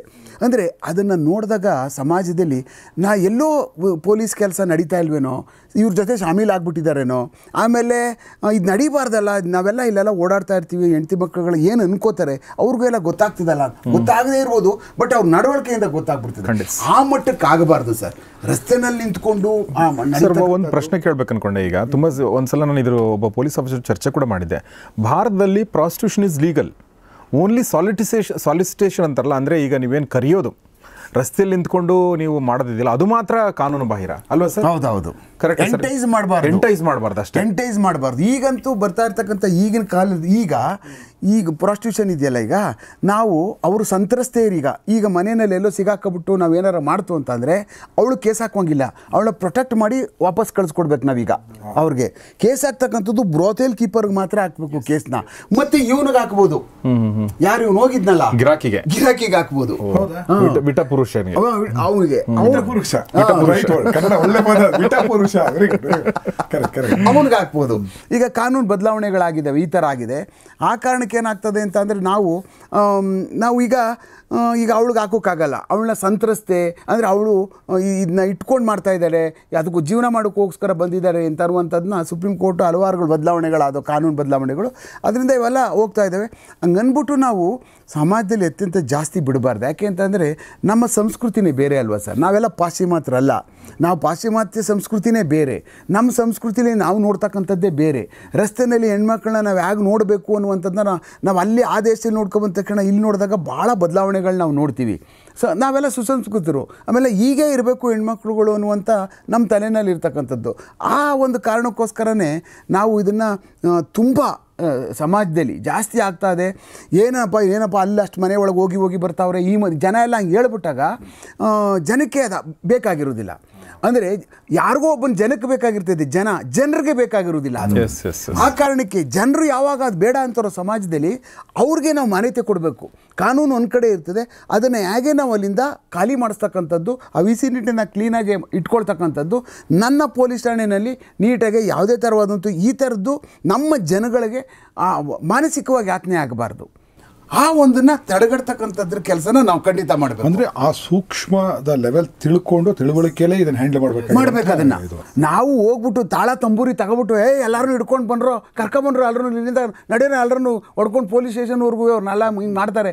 It is incorrect. ಮಾಡಿ ಅದನ್ನು ಸೆನ್ಸೇಷನ್ ಮಾಡಿ ಮಾಡೋಕ್ಕೆ ಹೋಗ್ಬಾರ್ದು ಅದು. ಯಾಕೆಂದರೆ ಇದು ಮತ್ತೆ ಅಕ್ಕಪಕ್ಕ ಇರ್ತಕ್ಕಂಥ ಹುಡುಗರುಗಳ ಮೇಲೆ ಪ್ರಭಾವ ಬೀರುತ್ತೆ. ಏನು ಪ್ರಾಸ್ಟಿಟ್ಯೂಷನ್ ಹೌದಾ, ಹಿಂಗೆ ಸಿಗ್ತಾರಾ, ಎಷ್ಟು ಕೊಡೋದು ದುಡ್ಡನ್ನ, ಇದು ಶುರು ಆಗ್ತದೆ. ಇವ್ರು ಈಗ ಸಿಗ್ತಾರ, ಮತ್ತೆ ನಾವು ಹೋಗ್ಬೋದಾಗಿತ್ತಲ್ಲ, ಕಾಸಿತ್ತಲ್ಲ ನಮ್ಮ ಹತ್ರ. ನೀವೇ ಪ್ರಚಾರ ಮಾಡ್ದಂಗಾಯ್ತು. ಹೌದೌದು. ಸೊ ಪ್ರಮೋಟರ್ಸ್ ಆಗ್ಬಿಡ್ತೀವಿ, ಪೊಲೀಸ್ಗಳು ಹೋಗಿ ಪ್ರಮೋಟರ್ಸ್ ಆಗ್ಬಿಡ್ತೀವಿ. ಇನ್ನೊಂದು ಪ್ರಶ್ನೆ ಸರ್ ನಾನು ಕೇಳಬೇಕಾಗಿರೋದು, ಅದು ಮರ್ತೋಗ್ಬಿಡ್ತೇನೋ ಕಣ, ಕೇಳ್ಬಿಡ್ತೀನಿ. ಹೇಳಿ ಸರ್, ಈಗ ಒಂದು ಕೊಲೆ ಪ್ರಕರಣದ ಬಗ್ಗೆ ಒಂದು ಪರ್ಫೆಕ್ಟ್ ಮರ್ಡರ್ ಅಂತ ಇಂಗ್ಲೀಷಲ್ಲಿ ಒಂದು ನಾವಲ್ ಇದೆ ಪರ್ಫೆಕ್ಟ್ ಮರ್ಡರ್ ಅಂತ ನಾವು ಲಾಸ್ಟ್ ಟೈಮ್ ಮಾತಾಡ್ತಿದ್ರು ಜೆಫ್ರಿ ಆರ್ಚರ್ದಿದೆ ಇದು ಪರ್ಫೆಕ್ಟ್ ಅಂದರೆ ಈಗ ಒಂದು 5 ವರ್ಷ ನಾನು ಒಬ್ಬನ ಮೇಲೆ ಕಣ್ಣಿಡ್ತೀನಿ ಎಷ್ಟು ಕ್ಲೀನ್ ಪ್ಲ್ಯಾನ್ ಮಾಡ್ತೀನಿ ಅಂದರೆ ನಾನು ಮೊಬೈಲ್ ಬಳಸೋದೇ ನಿಲ್ಲಿಸ್ಬಿಡ್ತೀನಿ ಯಾರ ಮೇಲೆ ಕಣ್ಣಿಡ್ತೀರಿ ಗೌರಿಶಕ್ಕಿ ಅವ್ರ ಮೇಲೆ ನಾನು ಇರ್ತೀನಲ್ಲ ಸರ್ ಪತ್ತೆ ಮಾಡೋಕ್ಕೆ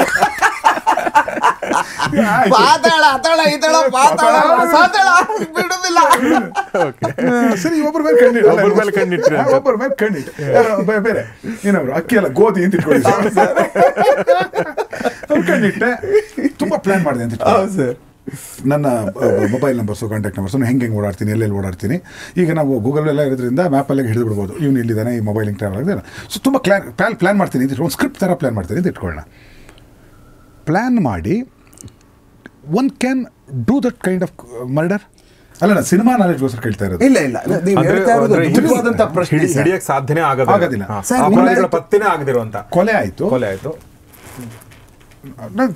ಆದ್ರೂ ಮತ್ತೆ ಪತ್ತೆ ಮಾಡೋಕೆ ಆಗಬಾರದು ಅದು ಯಾವ ಕಾರಣಕ್ಕೂ ಅಷ್ಟು ಇವರು ಪ್ರಿಕಾಷನ್ ತಗೊಂಡಿರ್ತಾರೆ ಎನ್ನುವಂಥದ್ದು ಸರ್ ನಾವು ಪೊಲೀಸಲ್ಲಿ ನಾವು ಮೊದಲನೇ ಪುಟನೇ ಓದ್ತಕ್ಕಂಥದ್ದು ಏನು ಅಂತಂದರೆ ನಮಗೆ ಅಪರಾಧ ಆಗಿರ್ತಕ್ಕಂಥ ಜಾಗವೇ ಗರ್ಭಗುಡಿ ಅಲ್ಲೇ ಪೂಜೆ ಮಾಡಬೇಕು ನಾವು ಅಲ್ಲೇ ದೇವ್ರನ್ನ ಜ್ಞಾನ ಮಾಡಬೇಕು ಅಲ್ಲೇನೆ ನೀವು ವರ ತಗೋಬೇಕು ನೀನು ಅಲ್ಲಿಂದ ವಾಪಸ್ ಏನಾರ ಈಚೆ ಬಂದೆ ಅಂದರೆ ಆ ಜಾಗದಿಂದ ನೀನು ಅಲ್ಲಿಂದ ಅಂದರೆ ನೀನು ಬ್ಲಿಂಕರ್ ಆಗ್ತೀಯ ಅಂತಂದರೆ ನಿನಗೆ ಕಣ್ಣು ಕಾಣಿಸಲ್ಲ ಆಮೇಲೆ ನೀನು ಬ್ಲಾಂಕ್ ಆಗ್ತೀಯ ನಿನ್ಗೆ ಯಾವುದೇ ಥರವಾದಂಥದ್ದು ಏನೂ ಕಾಣಿಸಲ್ಲ ನೀನು ಅಲ್ಲೂ ಕೂತ್ಕೊಂಡೇ ಮಾಡಬೇಕು ಅಂತ ನಿನಗೆಲ್ಲ ಅಲ್ಲೇ ಸಿಗ್ತದೆ ಯಾಕೆ ನೀನು ಸಾಕ್ಷಿನೇ ಅಲ್ಲಿದೆ ಬಂದಿದ್ದವನು ಮಾಡಿದ್ದಾನೆ ಬಂದಿದ್ದವನು ಯಾಗಿದ್ದಾನೆ ಅನ್ನುವಂಥದ್ದನ್ನ ನೀನು ಅಲ್ಲೇ ಮಾಡ್ಬೇಕು ಅದನ್ನು ನೀನು ಅಲ್ಲೇ ಕೂತ್ಕೊಂಡು ಮಾಡ್ತಕ್ಕಂಥ ಆ ಜಾಗದಿಂದ ನೀನು ಏನು ಉತ್ಪಾದನೆ ಮಾಡ್ಕೊಂಡು ಬಂದಿರತಕ್ಕಂಥದ್ದು ಏನು ಇರ್ತದಲ್ಲ ಅದನ್ನು ಎಂಥ ಅದ್ಭುತವಾದಂತಹ ಮನುಷ್ಯ ಎಷ್ಟೇ ವರ್ಷ ಪ್ಲ್ಯಾನ್ ಮಾಡ್ಕೊಂಡಿರಲಿ ಸರ್ ಎಂಥ ಕೇಸ್ಗಳನ್ನೂ ಪೊಲೀಸ್ ಅಧಿಕಾರಿ ಪತ್ತೆ ಮಾಡಬೇಕು ಅಂತ ಅವನು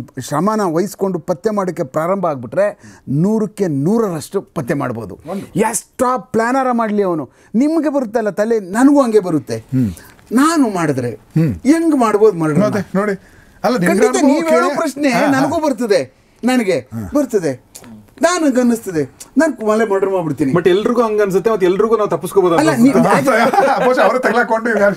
ಅಲ್ಲ ನಾನು ಅದಾದ್ಮೇಲೆ ಹಿಡಿಬೋದೇನೋ ಬಿಡ್ಬೋದೇನೋ ನನಗೂ ಅನ್ನಿಸ್ತದೆ ಅಂದರೆ ಹೆಂಗೆ ಯಾವ ಥರ ಮಾಡ್ತಾರೆ ಪೊಲೀಸ್ ಸ್ಟೇಷನ್ ಎದುರುಗಡೆನೇ ಇದ್ಬೋಣ ನೋಡೋಣ ಬೆಳಗ್ಗೆ ಸಾಯಂಕಾಲ ತನಕ ಏನು ಮಾಡ್ತಾರೆ ನೋಡೋಣ ಮೇಲೆ ಕೂತ್ಕೊಂಡ್ಬಿಡ್ದು ಯಾವುದೋ ಒಂದು ಔಟ್ ಹೌಸಲ್ಲಿ ಹಿಂಗೆ ನೋಡ್ಕೊಂಡು ಚೆಲುವನವ್ರು ಏನು ಮಾಡ್ತಾವ್ರೆ ಏನು ಹೆಂಗೆ ನಡೀತಾ ಇದೆ ಇವ್ರ ಕೆಲಸ ಎಲ್ಲೋದ್ರು ಪತ್ತೆ ಮಾಡ್ತಾರೆ ಇವರು ಏನು ಮಾಡ್ತಾರೆ ಇವರು ಹಾಗೆ ಹೀಗೆ ಅಂದ್ಬಿಟ್ಟು ಅಂತ ಸರ್ ಏನೇ ಮಾಡಿ ನೀವು ಎಲ್ಲೇ ಬಚ್ಚಿಟ್ಕೊಳ್ಳಿ ಶ್ರಮ ಅನ್ನುವಂಥದ್ದು ಇದೆಯಲ್ಲ ಸಸ್ಟೈನ್ಡ್ ಎಫರ್ಟ್ ಅಂತ ಅನ್ನುವಂಥದ್ದು ಇದೆಯಲ್ಲ ನಾನು ಹಲವಾರು ಇವ್ರಿಗೆ ಹೇಳಿದ್ದೀನಿ ಸರ್ ಏನೂ ಇರಲಿಲ್ಲ ನಮಗೆ ವಿಂಗ್ ಕಮಾಂಡರ್ ಮರ್ಡರ್ ಕೇಸಲ್ಲಿ ಪ್ರತಿ ದಿವಸ ಸರ್ ಪ್ರತಿ ದಿವಸ ಅದನ್ನು ಒಂದು ಕಲ್ಲಿದೆ ಕಲ್ಲನ್ನುವಂಥ ಸಾಕ್ಷಿ ಅದು ಹೊಡಿತಾ ಇರ್ಬೇಕು ಸರ್ ಹೊಡಿತಾ ಇರಬೇಕು ಒಂದಲ್ಲ ಒಂದು ದಿವಸ ನಮಗದು ಈ ದಿವಸ ಆಗದೆ ಇರ್ಬೋದು ಇನ್ನೊಂದು 15 ದಿವಸ ಆಗದೆ ಇರ್ಬೋದು 20 ದಿವಸ ಆಗಿರ್ಬೋದು ಒಂದು ತಿಂಗಳಲ್ಲಿ ಒಂದು ಆಕಾರಕ್ಕಂತೂ ಬಂದೇ ಬರುತ್ತೆ ಸರ್ ಅದು ಒಂದು ಆಕಾರಕ್ಕೆ ಬಂದೇ ಬರುತ್ತೆ ಯಾವ ಕಾರಣಕ್ಕೂ ಹೊಡಿದು ನಿಲ್ಲಿಸಿದ್ರೆ ಮಾತ್ರ ಆಕಾರ ಆಗಲ್ಲ ಪ್ರತಿ ದಿವಸ ಹೊಡಿಬೇಕದು ಏನಪ್ಪ ನಿಮ್ಮ ವ್ಯಾಕ್ಯೂಮ್ ಏನಿದೆಯಲ್ಲ ನಿಮ್ಮ ವಿಸ್ತರಣೆ ಏನಿದೆಯಲ್ಲ ಏನಪ್ಪ ಇದು ಪತ್ತೆ ಮಾಡೋಕ್ಕಾಗುತ್ತಾ ಅನ್ನುವಂಥದ್ದನ್ನ ನೀವು ಹೀಗೆ ಬರಬೇಕು ಸರ್ ಈಗ ಬಂದು ನೀವು ರೈಲ್ವೆ ಹಳಿ ಮೇಲೆ ನೀವು ಕೂರಿಸಿದ್ರೆ ನಿಮ್ಮ ಟ್ರೈನ ಹೀಗೆ ಸತ್ಯಮಂಗಲ ಕಡೆಗೆ ಹಿಂಗೆ ಕೂರಿಸ್ಬಿಟ್ರೆ ಟ್ರೈನ ಸತ್ಯಮಂಗಲ ಕಡೆಗೆ ಹೋಗ್ಬಿಟ್ಟು ಆರೋಪಿಗಳನ್ನ ಕರ್ಕೊಂಡು ಬರ್ತದೆ ನಿಮ್ಮ ಟ್ರೈನ್ ಹಿಂಗೆ ಕೂತ್ಕೊಬಿಟ್ರೆ ಅರಸೀಕೆರೆ ಕೂರಿಸ್ಬಿಟ್ರೆ ಅರಸೀಕೆರೆಗೆ ಹೋಗಿ ಬಾಂಬೆ ಹೊಟ್ಟೋಗ್ಬಿಡ್ತದೆ ನೀವು ಕೂರಿಸ್ತಕ್ಕಂಥದ್ದು ಬಹಳ ಇಂಪಾರ್ಟೆಂಟ್ ಜಾಗದಲ್ಲಿ ಹಳಿ ಮೇಲೆ ಕೂರಿಸ್ತೀರಲ್ಲ ನೀವು ಹಳಿ ಕೂರಿಸ್ತಕ್ಕಂಥದ್ದನ್ನ ಏನೇನೆಲ್ಲ ಸಾಕ್ಷಾಧಾರಗಳನ್ನ ಇಟ್ಕೊಂಡು ರೆಡಿ ಮಾಡ್ತಕ್ಕಂಥ ಆ ಒಂದು ರೈಲ್ನ ಕೂರಿಸ್ತಕ್ಕಂಥ ಹಳಿ ಮೇಲೆ ಕೂರಿಸುವಂಥದ್ದೇ ಅತ್ಯಂತ ಚಾಣಾಕ್ಷತನ ಇಂಟ್ರೋಗೇಷನ್ ಆಫೀಸರ್ ಇನ್ವೆಸ್ಟಿಗೇಷನ್ ಆಫೀಸರ್ಗೆ ಆವಾಗಲೇ ಅವರು ಬೇಗ ಪತ್ತೆ ಮಾಡ್ತಾರೆ ಅದನ್ನ ಕರೆಕ್ಟಾಗಿ ಅಕ್ಯೂಟ್ನ ಪತ್ತೆ ಮಾಡ್ತಾರೆ ಇವರೇ ಅಂತ ಪತ್ತೆ ಮಾಡ್ತಾರೆ ಅದಕ್ಕೋಸ್ಕರ ನನ್ನ ಪುಸ್ತಕದೊಳಗಡೆ ನಾನೊಂದು ಈಗಲ್ ಹಾಕ್ಕೊಂಡು ಚೈನ್ ಹಾಕ್ಕೊಂಡು ಉಟ್ಕೊಂಡು ಹೋಗ್ತಾ ಇದೆ ಅಂದರೆ ನಾವು ಈಗಲ್ ಥರನೇ ಇರ್ಬೇಕು ಸರ್ ಹಿಂಗೆ ಬಂದು ಬೇಟೆ ಆಗಿರಬೇಕು ಅಂದರೆ ಪಕ್ಕದ ಕೋಳಿ ಮರಿ ಗೊತ್ತಿರಬಾರ್ದು ಎತ್ತಿರೋದು ರೈಟ್ ಟಾರ್ಗೆಟ್ಗೆ ಮುಟ್ಬೇಕು ನಾವು ಬೇರೆಯವರು ಮುಟ್ಟಿದ್ವಿ ಅಂದರೆ ನಾನು ಫೇಲ್ ಅಂತಾನೆ ನೀವು ಮರ್ಡರ್ ಮಾಡಿದ್ದೀರಿ ಅಂದರೆ ನಿಮ್ಮ ಫ್ರೆಂಡ್ ಅವ್ರು ಇದ್ದಾರೆ ಇನ್ನೇನು ಅವರು ನಿಮ್ಮ ಜೊತೆಲೇ ಇರ್ತಾರೆ ಅವ್ರನ್ನ ಎತ್ತಬಾರ್ದು ಯಾವ ಕಾರಣಕ್ಕೂ ನಾನು ಎತ್ತದೆ ಅಂದರೆ ನಾನು I am not A professional police officer. ಅವ್ರಿಗೆ ಅನ್ಯಾಯ ಮಾಡ್ದಂಗೆ ನಾನು ನಿಮ್ಮನ್ನು ಕೇಳೋಕ್ಕೆ, ನಿಮ್ಮನ್ನು ವಿಚಾರಣೆ ಮಾಡೋಕ್ಕೆ, ಎಲ್ಲೋದ್ರು ಗುರು ಅವರು ಯಾವ ಕಡೆಗೆ ಹೋದ್ರು ಎಲ್ಲ ಗೊತ್ತಲ್ಲ, 24 ಗಂಟೆ ಜೊತೆಲಿ ಇರ್ತೀಯಲ್ಲ ಅಂತ ನಿಮ್ಮ ಬಗ್ಗೆ ಏನಾರು ಕೇಳೋಕೆ ಅವ್ರನ್ನ ಎತ್ಕೊಂಡು ಹೋಯ್ತು ಅಂತಂದರೆ I am not A professional police officer. ಯಾವ ಕಾರಣಕ್ಕೂ ಗುರುಗೆ ಹಾಕ್ಬೇಕು ನಾವು. That is N investigation.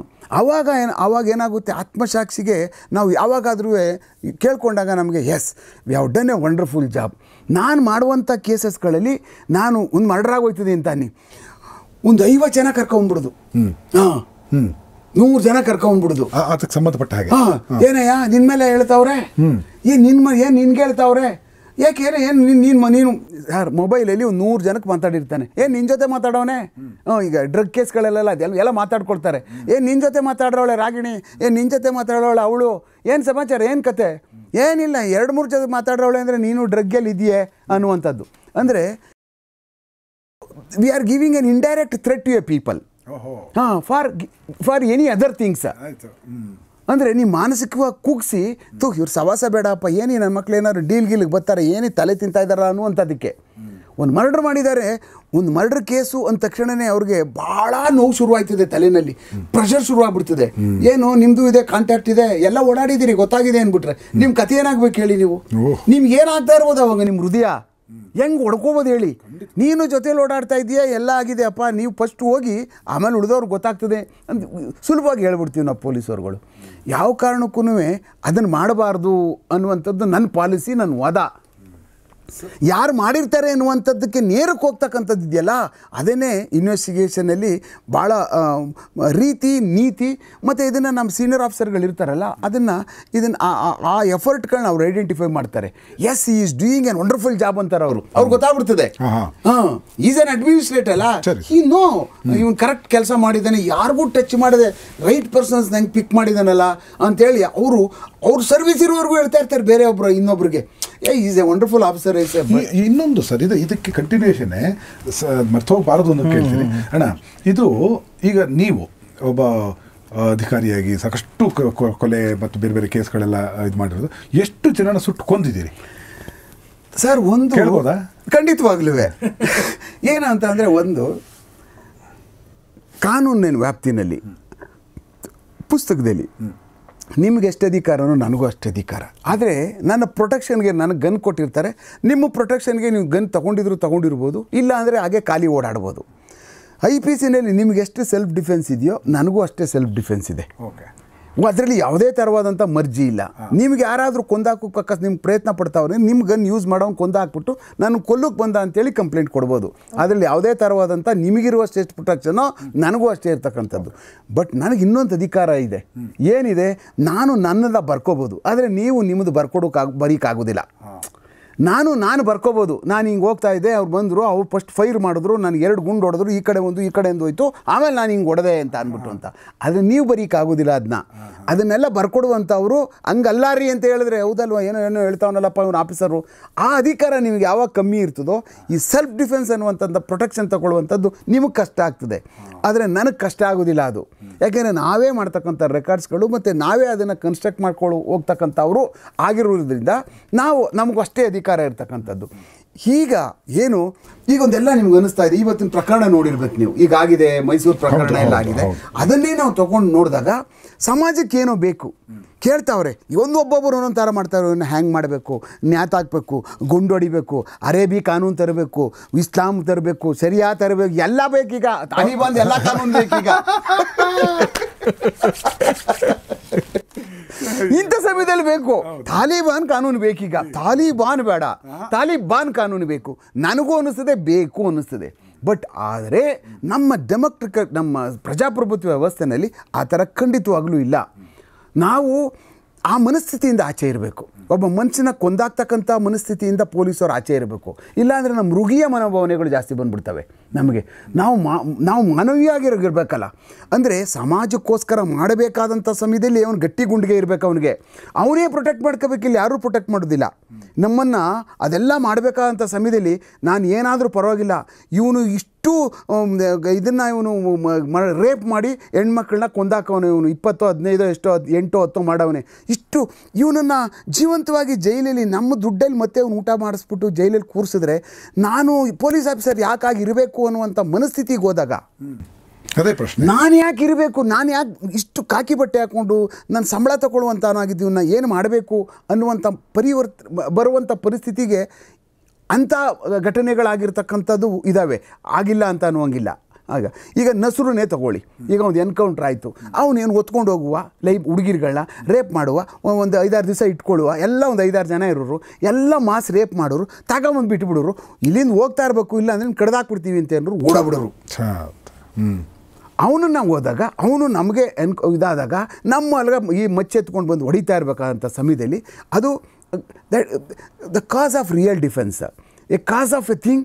ಅವ್ನು ನಮ್ಗೆ ಅಟ್ಯಾಕ್ ಮಾಡ್ತಾವನೇ ಅನ್ನುವಂಥದ್ದು ಏಟು ತಿನ್ನಬೇಕಾದಂಥ ಪರಿಸ್ಥಿತಿ ಏನು ಬೇಕಾಗಿಲ್ಲ, ನಾವೇನು ಕತ್ತರಿಸ್ಕೋಬೇಕಾದಿಲ್ಲ ಅವ್ನು ಏಟು ಬೀಳ್ತಾದೆ ಅಂತ ಪ್ರಯತ್ನ ಪಡ್ತಾವನೇ ಮಚ್ಚು ತಗೊಂಡು ಅಂತ ಅನ್ನುವಂಥದ್ದಕ್ಕೆ ನನಗೆ I have got all the rights to kill that bloody ಬಗರ್. ಎಸ್, ನನಗೆ ಹೊಡೆದ್ಬಿಟ್ಟು ಗಾಯ ಮಾಡ್ಕೊಂಡು ನಾನು ನೋಡಿ ನಾನು ಕತ್ತರಿಸ್ತಾ ನಾನು ಹಾಸ್ಪಿಟ್ಲಲ್ಲಿ ಇದ್ದೀನಿ, ನನಗೆ ಹೊಡೆದ ಅಂತ ನಾನು ಯಾಕೆ ಏಟು ತಿನ್ನಬೇಕು? As A police officer, I am A professional police officer ಆಗಿದ್ಕೊಂಡು ನಾನು ಹಿಂಗೆ ಕೈಲಿ ಬ್ಯಾಂಡೇಜ್ ಮಾಡಿಕೊಂಡು ನನಗೆ ಹೊಡೆದಾದ್ಮೇಲೆ ನಥಿಂಗ್ ಡೂಯಿಂಗ್. ನನ್ನ ಆತ್ಮಸಾಕ್ಷಿಯಾಗೂ ನನಗೆ ಅವನು ಅಟ್ಯಾಕ್ ಮಾಡ್ದ, ನನ್ನನ್ನು ಕೊಲ್ಲೋಕ್ಕೆ ಪ್ರಯತ್ನ ಪಟ್ಟ, ನಾನು ಕೊಂದೆ, ಡಾಕ್ಯುಮೆಂಟೇಷನ್ ಇಷ್ಟೇ, ಈಗ ಸಂಬಂಧಪಟ್ಟಂಥ ಆರೋಪಿ ಇವನು ಈ ಕೇಸಲ್ಲಿ ಇದ್ದಾನೆ, ಇಂತಿಂಥ ಅಪರಾಧಗಳಲ್ಲಿ ಇವನು ಭಾಗಿಯಾಗಿದ್ದಾನೆ, ಈ ಕೇಸಸ್ಗಳಲ್ಲಿ ಹಿಂದೆ ಇಂಥದ್ದು ರೆಕಾರ್ಡ್ಸ್ ಎಲ್ಲ ಇದೆ, ಇವನು ಮೆಂಟಾಲಿಟಿನೇ ಹೀಗೆ ಅನ್ನುವಂಥದ್ದನ್ನ ಪ್ರೂವ್ ಮಾಡ್ತಕ್ಕಂಥ ಶಕ್ತಿ ನಮಗಿರಬೇಕು. ಅದನ್ನು ಸಮಾಜ ಒಪ್ಕೋಬೇಕು. ಎಸ್, ಇವನು ಪಾಪಿ ನನ್ನ ಮಗ, ಇಷ್ಟು ದಿವಸ ನಾವು ನಮ್ಮ ಚಂದ ಇದು ರೆವಿನ್ಯೂ ನಾವು ಟ್ಯಾಕ್ಸ್ ದುಡ್ಡಲ್ಲಿ ಇವನಿಗೆ ಊಟ ಕೊಟ್ಬಿಟ್ವಲ್ಲ ಜೈಲಿನಲ್ಲಿ ನನ್ನ ಮಗನಿಗೆ, ಇವನಿಗೆ ಒಳ್ಳೆ ಕೆಲಸ ಮಾಡಿದ್ರು ಪೊಲೀಸ್ನವರು ಅನ್ನುವಂಥದ್ದು ಜನಗಳಲ್ಲಿ ಬರಬೇಕು. ಅದೇನಾದರೂ ವಿರೋಧವಾಗಿ ಏನಾರು ಬಂತು ಅಂತಂದರೆ ಇವನು ಸ್ಟ್ರೇಟಾಗಿ ಜೈಲಿಗೆ ಹೋಗ್ಬಿಡ್ತಾನೆ ಪ್ಯಾಕ್ ಆಗಿ. ಅದೇನಾದ್ರು ರಾಜಕೀಯವಾಗಿ ತಿರುಗಿಕೊಬಿಡ್ತು ಅಂದರೆ, ಬ್ಯಾಲೆಟ್ ಆಗ್ಬಿಡ್ತು ಅಂದರೆ, ಬ್ಯಾಲೆಟ್ಗೆ ನುಗ್ಬಿಟ್ರೆ ಇವರೆಲ್ಲ, ಆವಾಗ ಏನಾಗುತ್ತೆ ಅಂತಂದರೆ ಅವನು ಏನೇ ಕೆಲಸ ಮಾಡಿದ್ರು ಸಹ ಅವನು ಒಳಗೆ ಹೋಗ್ಬಿಡ್ತಾನೆ. ಈಗ ಕೆಲವಷ್ಟೆಲ್ಲ ನೋಡಿ ನೀವು, ಬೇರೆ ಯಾವುದೇ ಕಾರಣಾಂತರದಿಂದ ಬ್ಯಾಲೆಟ್ ಆಗೋದಿಲ್ಲ, ಅದೇ ಟೆರರಿಸ್ಟ್ಗಳು ಮರ್ಡರ್ ಆದಾಗ ಮಾತ್ರ ಬ್ಯಾಲೆಟ್ ಆಗಿಬಿಡ್ತದೆ. ಅದು ಅಂದರೆ ಎಲ್ಲೆಲ್ಲಿ ಯಾವಾಗ ಜನಾಂಗೀಯವಾಗಿ ನಾವು ಏನಾರು ನಮ್ಮ ಕೆಲಸಗಳು ಮಾಡಬೇಕಾದಂಥ ಸಮಯದಲ್ಲಿ ನಾವು ಇದೇ ಆತ್ಮಸಾಕ್ಷಿ ಆಗಿ ಇವ್ರು ಈಗೆಲ್ಲ ಮಾಡ್ತಾ ಇದ್ದಾರೆ, ಇಷ್ಟೆಲ್ಲ ಬಾಂಬ್ಗಳು ಹಾಕಿದ್ದಾರೆ, ಇಷ್ಟೆಲ್ಲ ಜನ ಕೊಂದಾಕಿದ್ದಾರೆ, ಇಡೀ ಬಾಂಬೆ ಒಳಗಡೆ ಅಷ್ಟೊಂದು ಅವರು ಬ್ಲಡ್ ಶೆಡ್ ಮಾಡಿದ್ದಾರೆ, ನಮ್ಮ ಕರ್ನಾಟಕದಲ್ಲಿ ಇಷ್ಟೊಂದು ಇವರು ಬಾಂಬ್ಗಳು ಹಾಕಿ ಇಷ್ಟು ಜನ ಸಾಯಿಸಿದ್ದಾರೆ, ಇವನ್ನೇನಾದರೂ ಒಂದು ಮಾಡಬೇಕಲ್ಲ ಅನ್ನುವಂಥ ಪರಿಸ್ಥಿತಿ ಹೋಗಬೇಕು ಅನ್ನುವಂತಾದ್ರೂ ಅದಲ್ಲಿ ಮಧ್ಯದಲ್ಲಿ ಬರ್ತಕ್ಕಂಥದ್ದೇ ಬ್ಯಾಲೆಟ್ ಅನ್ನುವಂಥದ್ದು. ಇದೆಲ್ಲ ಯೋಚನೆ ಮಾಡಬೇಕು ನಾವು. ನಾಳೆ ದಿವಸ ನಮ್ಮನ್ನು ನಾವು ಪ್ರೊಟೆಕ್ಟ್ ಮಾಡ್ಕೋಬೇಕಲ್ಲ, ಜೀವನನೇ ನಾವು ತೀರ್ಮಾನ ಮಾಡ್ಕೊಬಿಟ್ಟು ಆದ್ರೆ ಆಗಲಿ ಬಿಡು ಜೈಲಿಗೆ ಹೋಗಿ ಕೂತ್ಕೊಬಿಡೋಣ ಅನ್ನುವಂಥ ಮನಸ್ಥಿತಿ ನಮಗಿದ್ದು ಬಿಟ್ಟರೆ ಆವಾಗ we are utterly failure. We should balance. ಅಂದರೆ ಯಾವ ಕಾರಣಕ್ಕೂ ನಮ್ಮ ಸೆಲ್ಫ್ ಡಿಫೆನ್ಸ್ನ ಬಿಟ್ಟು ನಾವು ಯಾವುದೇ ಕಾರಣಾಂತರಕ್ಕೂ ಮುಂದೆ ಹೋಗಬಾರ್ದು. ಕೆಲವಷ್ಟು ಉಂಬತನ ಮಾಡ್ಕೊಂಡು ಹೋದ್ರೂ ಈಗಿನ ಪರಿಸ್ಥಿತಿ ಒಳಗಡೆ ಏನಾಗ್ತದೆ, ನಮ್ಮನ್ನು ತನಿಖೆ ಮಾಡ್ತಕ್ಕಂಥ, ನಮ್ಮನ್ನು ಪ್ರತಿ ದಿವಸ ನಮ್ಮ ಮೇಲೆ ಇನ್ವೆಸ್ಟಿಗೇಷನ್ ಕೇಳ್ತಕ್ಕಂಥ ಏಜೆನ್ಸಿಗಳು ತುಂಬ ಆಗಿದ್ದಾವೆ. ಈಗ ನೋಡಿ ಹೈದ್ರಾಬಾದ್ ಇದು ನಡೀತಾ ಇದೆ, ಹೈದ್ರಾಬಾದದ್ದು ಆಗಿದೆ, ಅದು ಸುಪ್ರೀಂ ಕೋರ್ಟ್ ಮಾನಿಟರ್ ಮಾಡ್ತಾ ಇದೆ ಇನ್ನೂ ಅದನ್ನ ಕೇಸ್ನ. ಹೌದು, ಬಟ್ ಕೊನೆಗೆ ಲಾಜಿಕಲ್ ಎಂಡ್ ಏನಾದರೂ ಆಗ್ಬೋದು, ಅದ್ರ ಮಧ್ಯೆ ಆಗುತ್ತೆ ನೋಡಿ ನಮ್ಗೆ ಹಿಂಸೆಗಳು.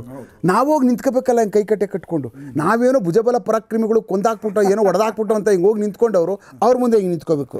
ಹೇಳಿ ಸರ್, ಎಲ್ಲ ಮಾಡಿಬಿಟ್ಟು ಬಂದೆ, ನೀನು ಪ್ಯಾಕ್ ಮಾಡ್ತೀವಿ ಬಿಡು, ಆಯ್ತು ಎಲ್ಲ ರೆಡಿ ಆಗ್ತದೆ ಡಾಕ್ಯುಮೆಂಟು ಅಂತಂದರೆ ಏನೂ ಇಲ್ಲ, ಆಯ್ತು ಬಂದು ಕೂತ್ಕೋಬೇಕು. ಇಲ್ಲಿ ಏನಾದ್ರೂ ಅವನೊಬ್ಬ ಅಧಿಕಾರಿಯ ಅವ್ನು ತನಿಖೆ ಅವ್ನ ಕೈಯಲ್ಲಿದೆ ಅಂದಮೇಲೆ ನಾವೇನು ಮಾಡೋಕ್ಕಾಗೋದಿಲ್ಲ. ಯಾಕಂದ್ರೆ ಪಾಯಲ್ ಸುರೇಖಾ ಕೇಸ್ ನಾನು ಇವ್ರಿಗೆ ಹೇಳಿದ್ದೀನಿ, ನಾನೇನೋ ಏನೆಲ್ಲ ಮಾಡೋಕ್ಕೆ ಹೋದಾಗ ನೀನು ಜೈಲಿಗೆ ಹೋಗು, ನಾಳೆ ಬೆಳಗ್ಗೆ ಎಲ್ಲ ಬಟ್ಟೆ ತಗೊಂಡ್ಬಿಡು ಅಂದಾಗ ನಮ್ಗೆ ಏನಾಗ್ಬೋದು ಹೇಳಿ. ಮತ್ತೆ ನಾನು ಅದನ್ನು ಅದ್ಭುತವಾದಂಥ ಕೇಸ್ ಮಾಡಬೇಕು. ಇನ್ನು ನನ್ನ ಮಗನಿಗೆ ಯಾವ ಕಾರಣಕ್ಕೂ ಜೈಲಿಂದ ಈಚೆ ಬರಬಾರ್ದು, ಇವನಿಗೆ ಇಂಥವ್ರು ಪಾಠ ಕಲಿಸ್ಬೇಕು. ನನ್ನ ಮಗನ ಬೇರೆ ಸ್ಟೇಟಿಂದ ಬಂದು ಹಿಂಗೆ ಮಾಡಿದ್ರೆ ಎಲ್ಲ ಸ್ಟೇಟ್ಗಳಿಗೂ ಮಾದರಿ ಆಗಬೇಕು ಅಂತ ನಾವು ಮಾಡೋಕ್ಕೆ ಹೋದಾಗ ಅದು ಏನೋ ತಿರುಗಿಕೊಂಡು ಬೇರೆ ಬೇರೆ ಬಣ್ಣಗಳನ್ನೆಲ್ಲ ಬದಲಾವಣೆಗಳಾಗಿ ಬರುವಷ್ಟೊತ್ತಿಗೆ ನಾನೇ ಹಿಂಗೆ ಕೈಕಟ್ಟಿಗೆ ಪರಿಸ್ಥಿತಿ ಹೋಗ್ಬಿಟ್ಟು ಇನ್ನೊಬ್ಬನ ಹತ್ರ ತನಿಖೆಯಲ್ಲಿ ಅವ್ರು ಕೇಳ್ತಕ್ಕಂಥ ಪ್ರಶ್ನೆಗಳಿಗೆ ಪ್ರತಿ ದಿವಸ ನಿನ್ನ ಜೈಲಿಗೆ ಕಳಿಸ್ತೀವಿ ಅಂದಾಗ ನನ್ನ ಮನಸ್ಥಿತಿ ಹೆಂಗಿರ್ಬೋದು ಅರ್ಥ ಮಾಡ್ಕೊಳ್ಳಿ ನೀವು.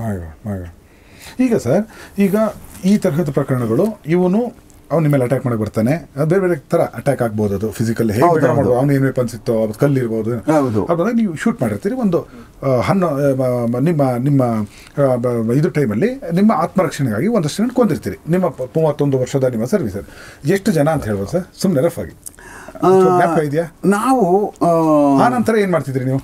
ಅದೇ ನಾವೇನು ಮಾಡ್ತೀವಿ ಅಂತಂದರೆ ಅಂದರೆ ಸಂಖ್ಯೆಗಳನ್ನ ನಾವು ಸಾಮಾನ್ಯವಾಗಿ ಹೇಳೋದಕ್ಕೆ ಇಷ್ಟಪಡೋದಿಲ್ಲ. ಯಾಕೆ ಅಂತಂದರೆ ಇಷ್ಟು ಆಮೇಲೆ ನನ್ನ ಜೊತೆ ಮಾತಾಡೋದೇ ಬಿಟ್ಬಿಡ್ತಾರೆ.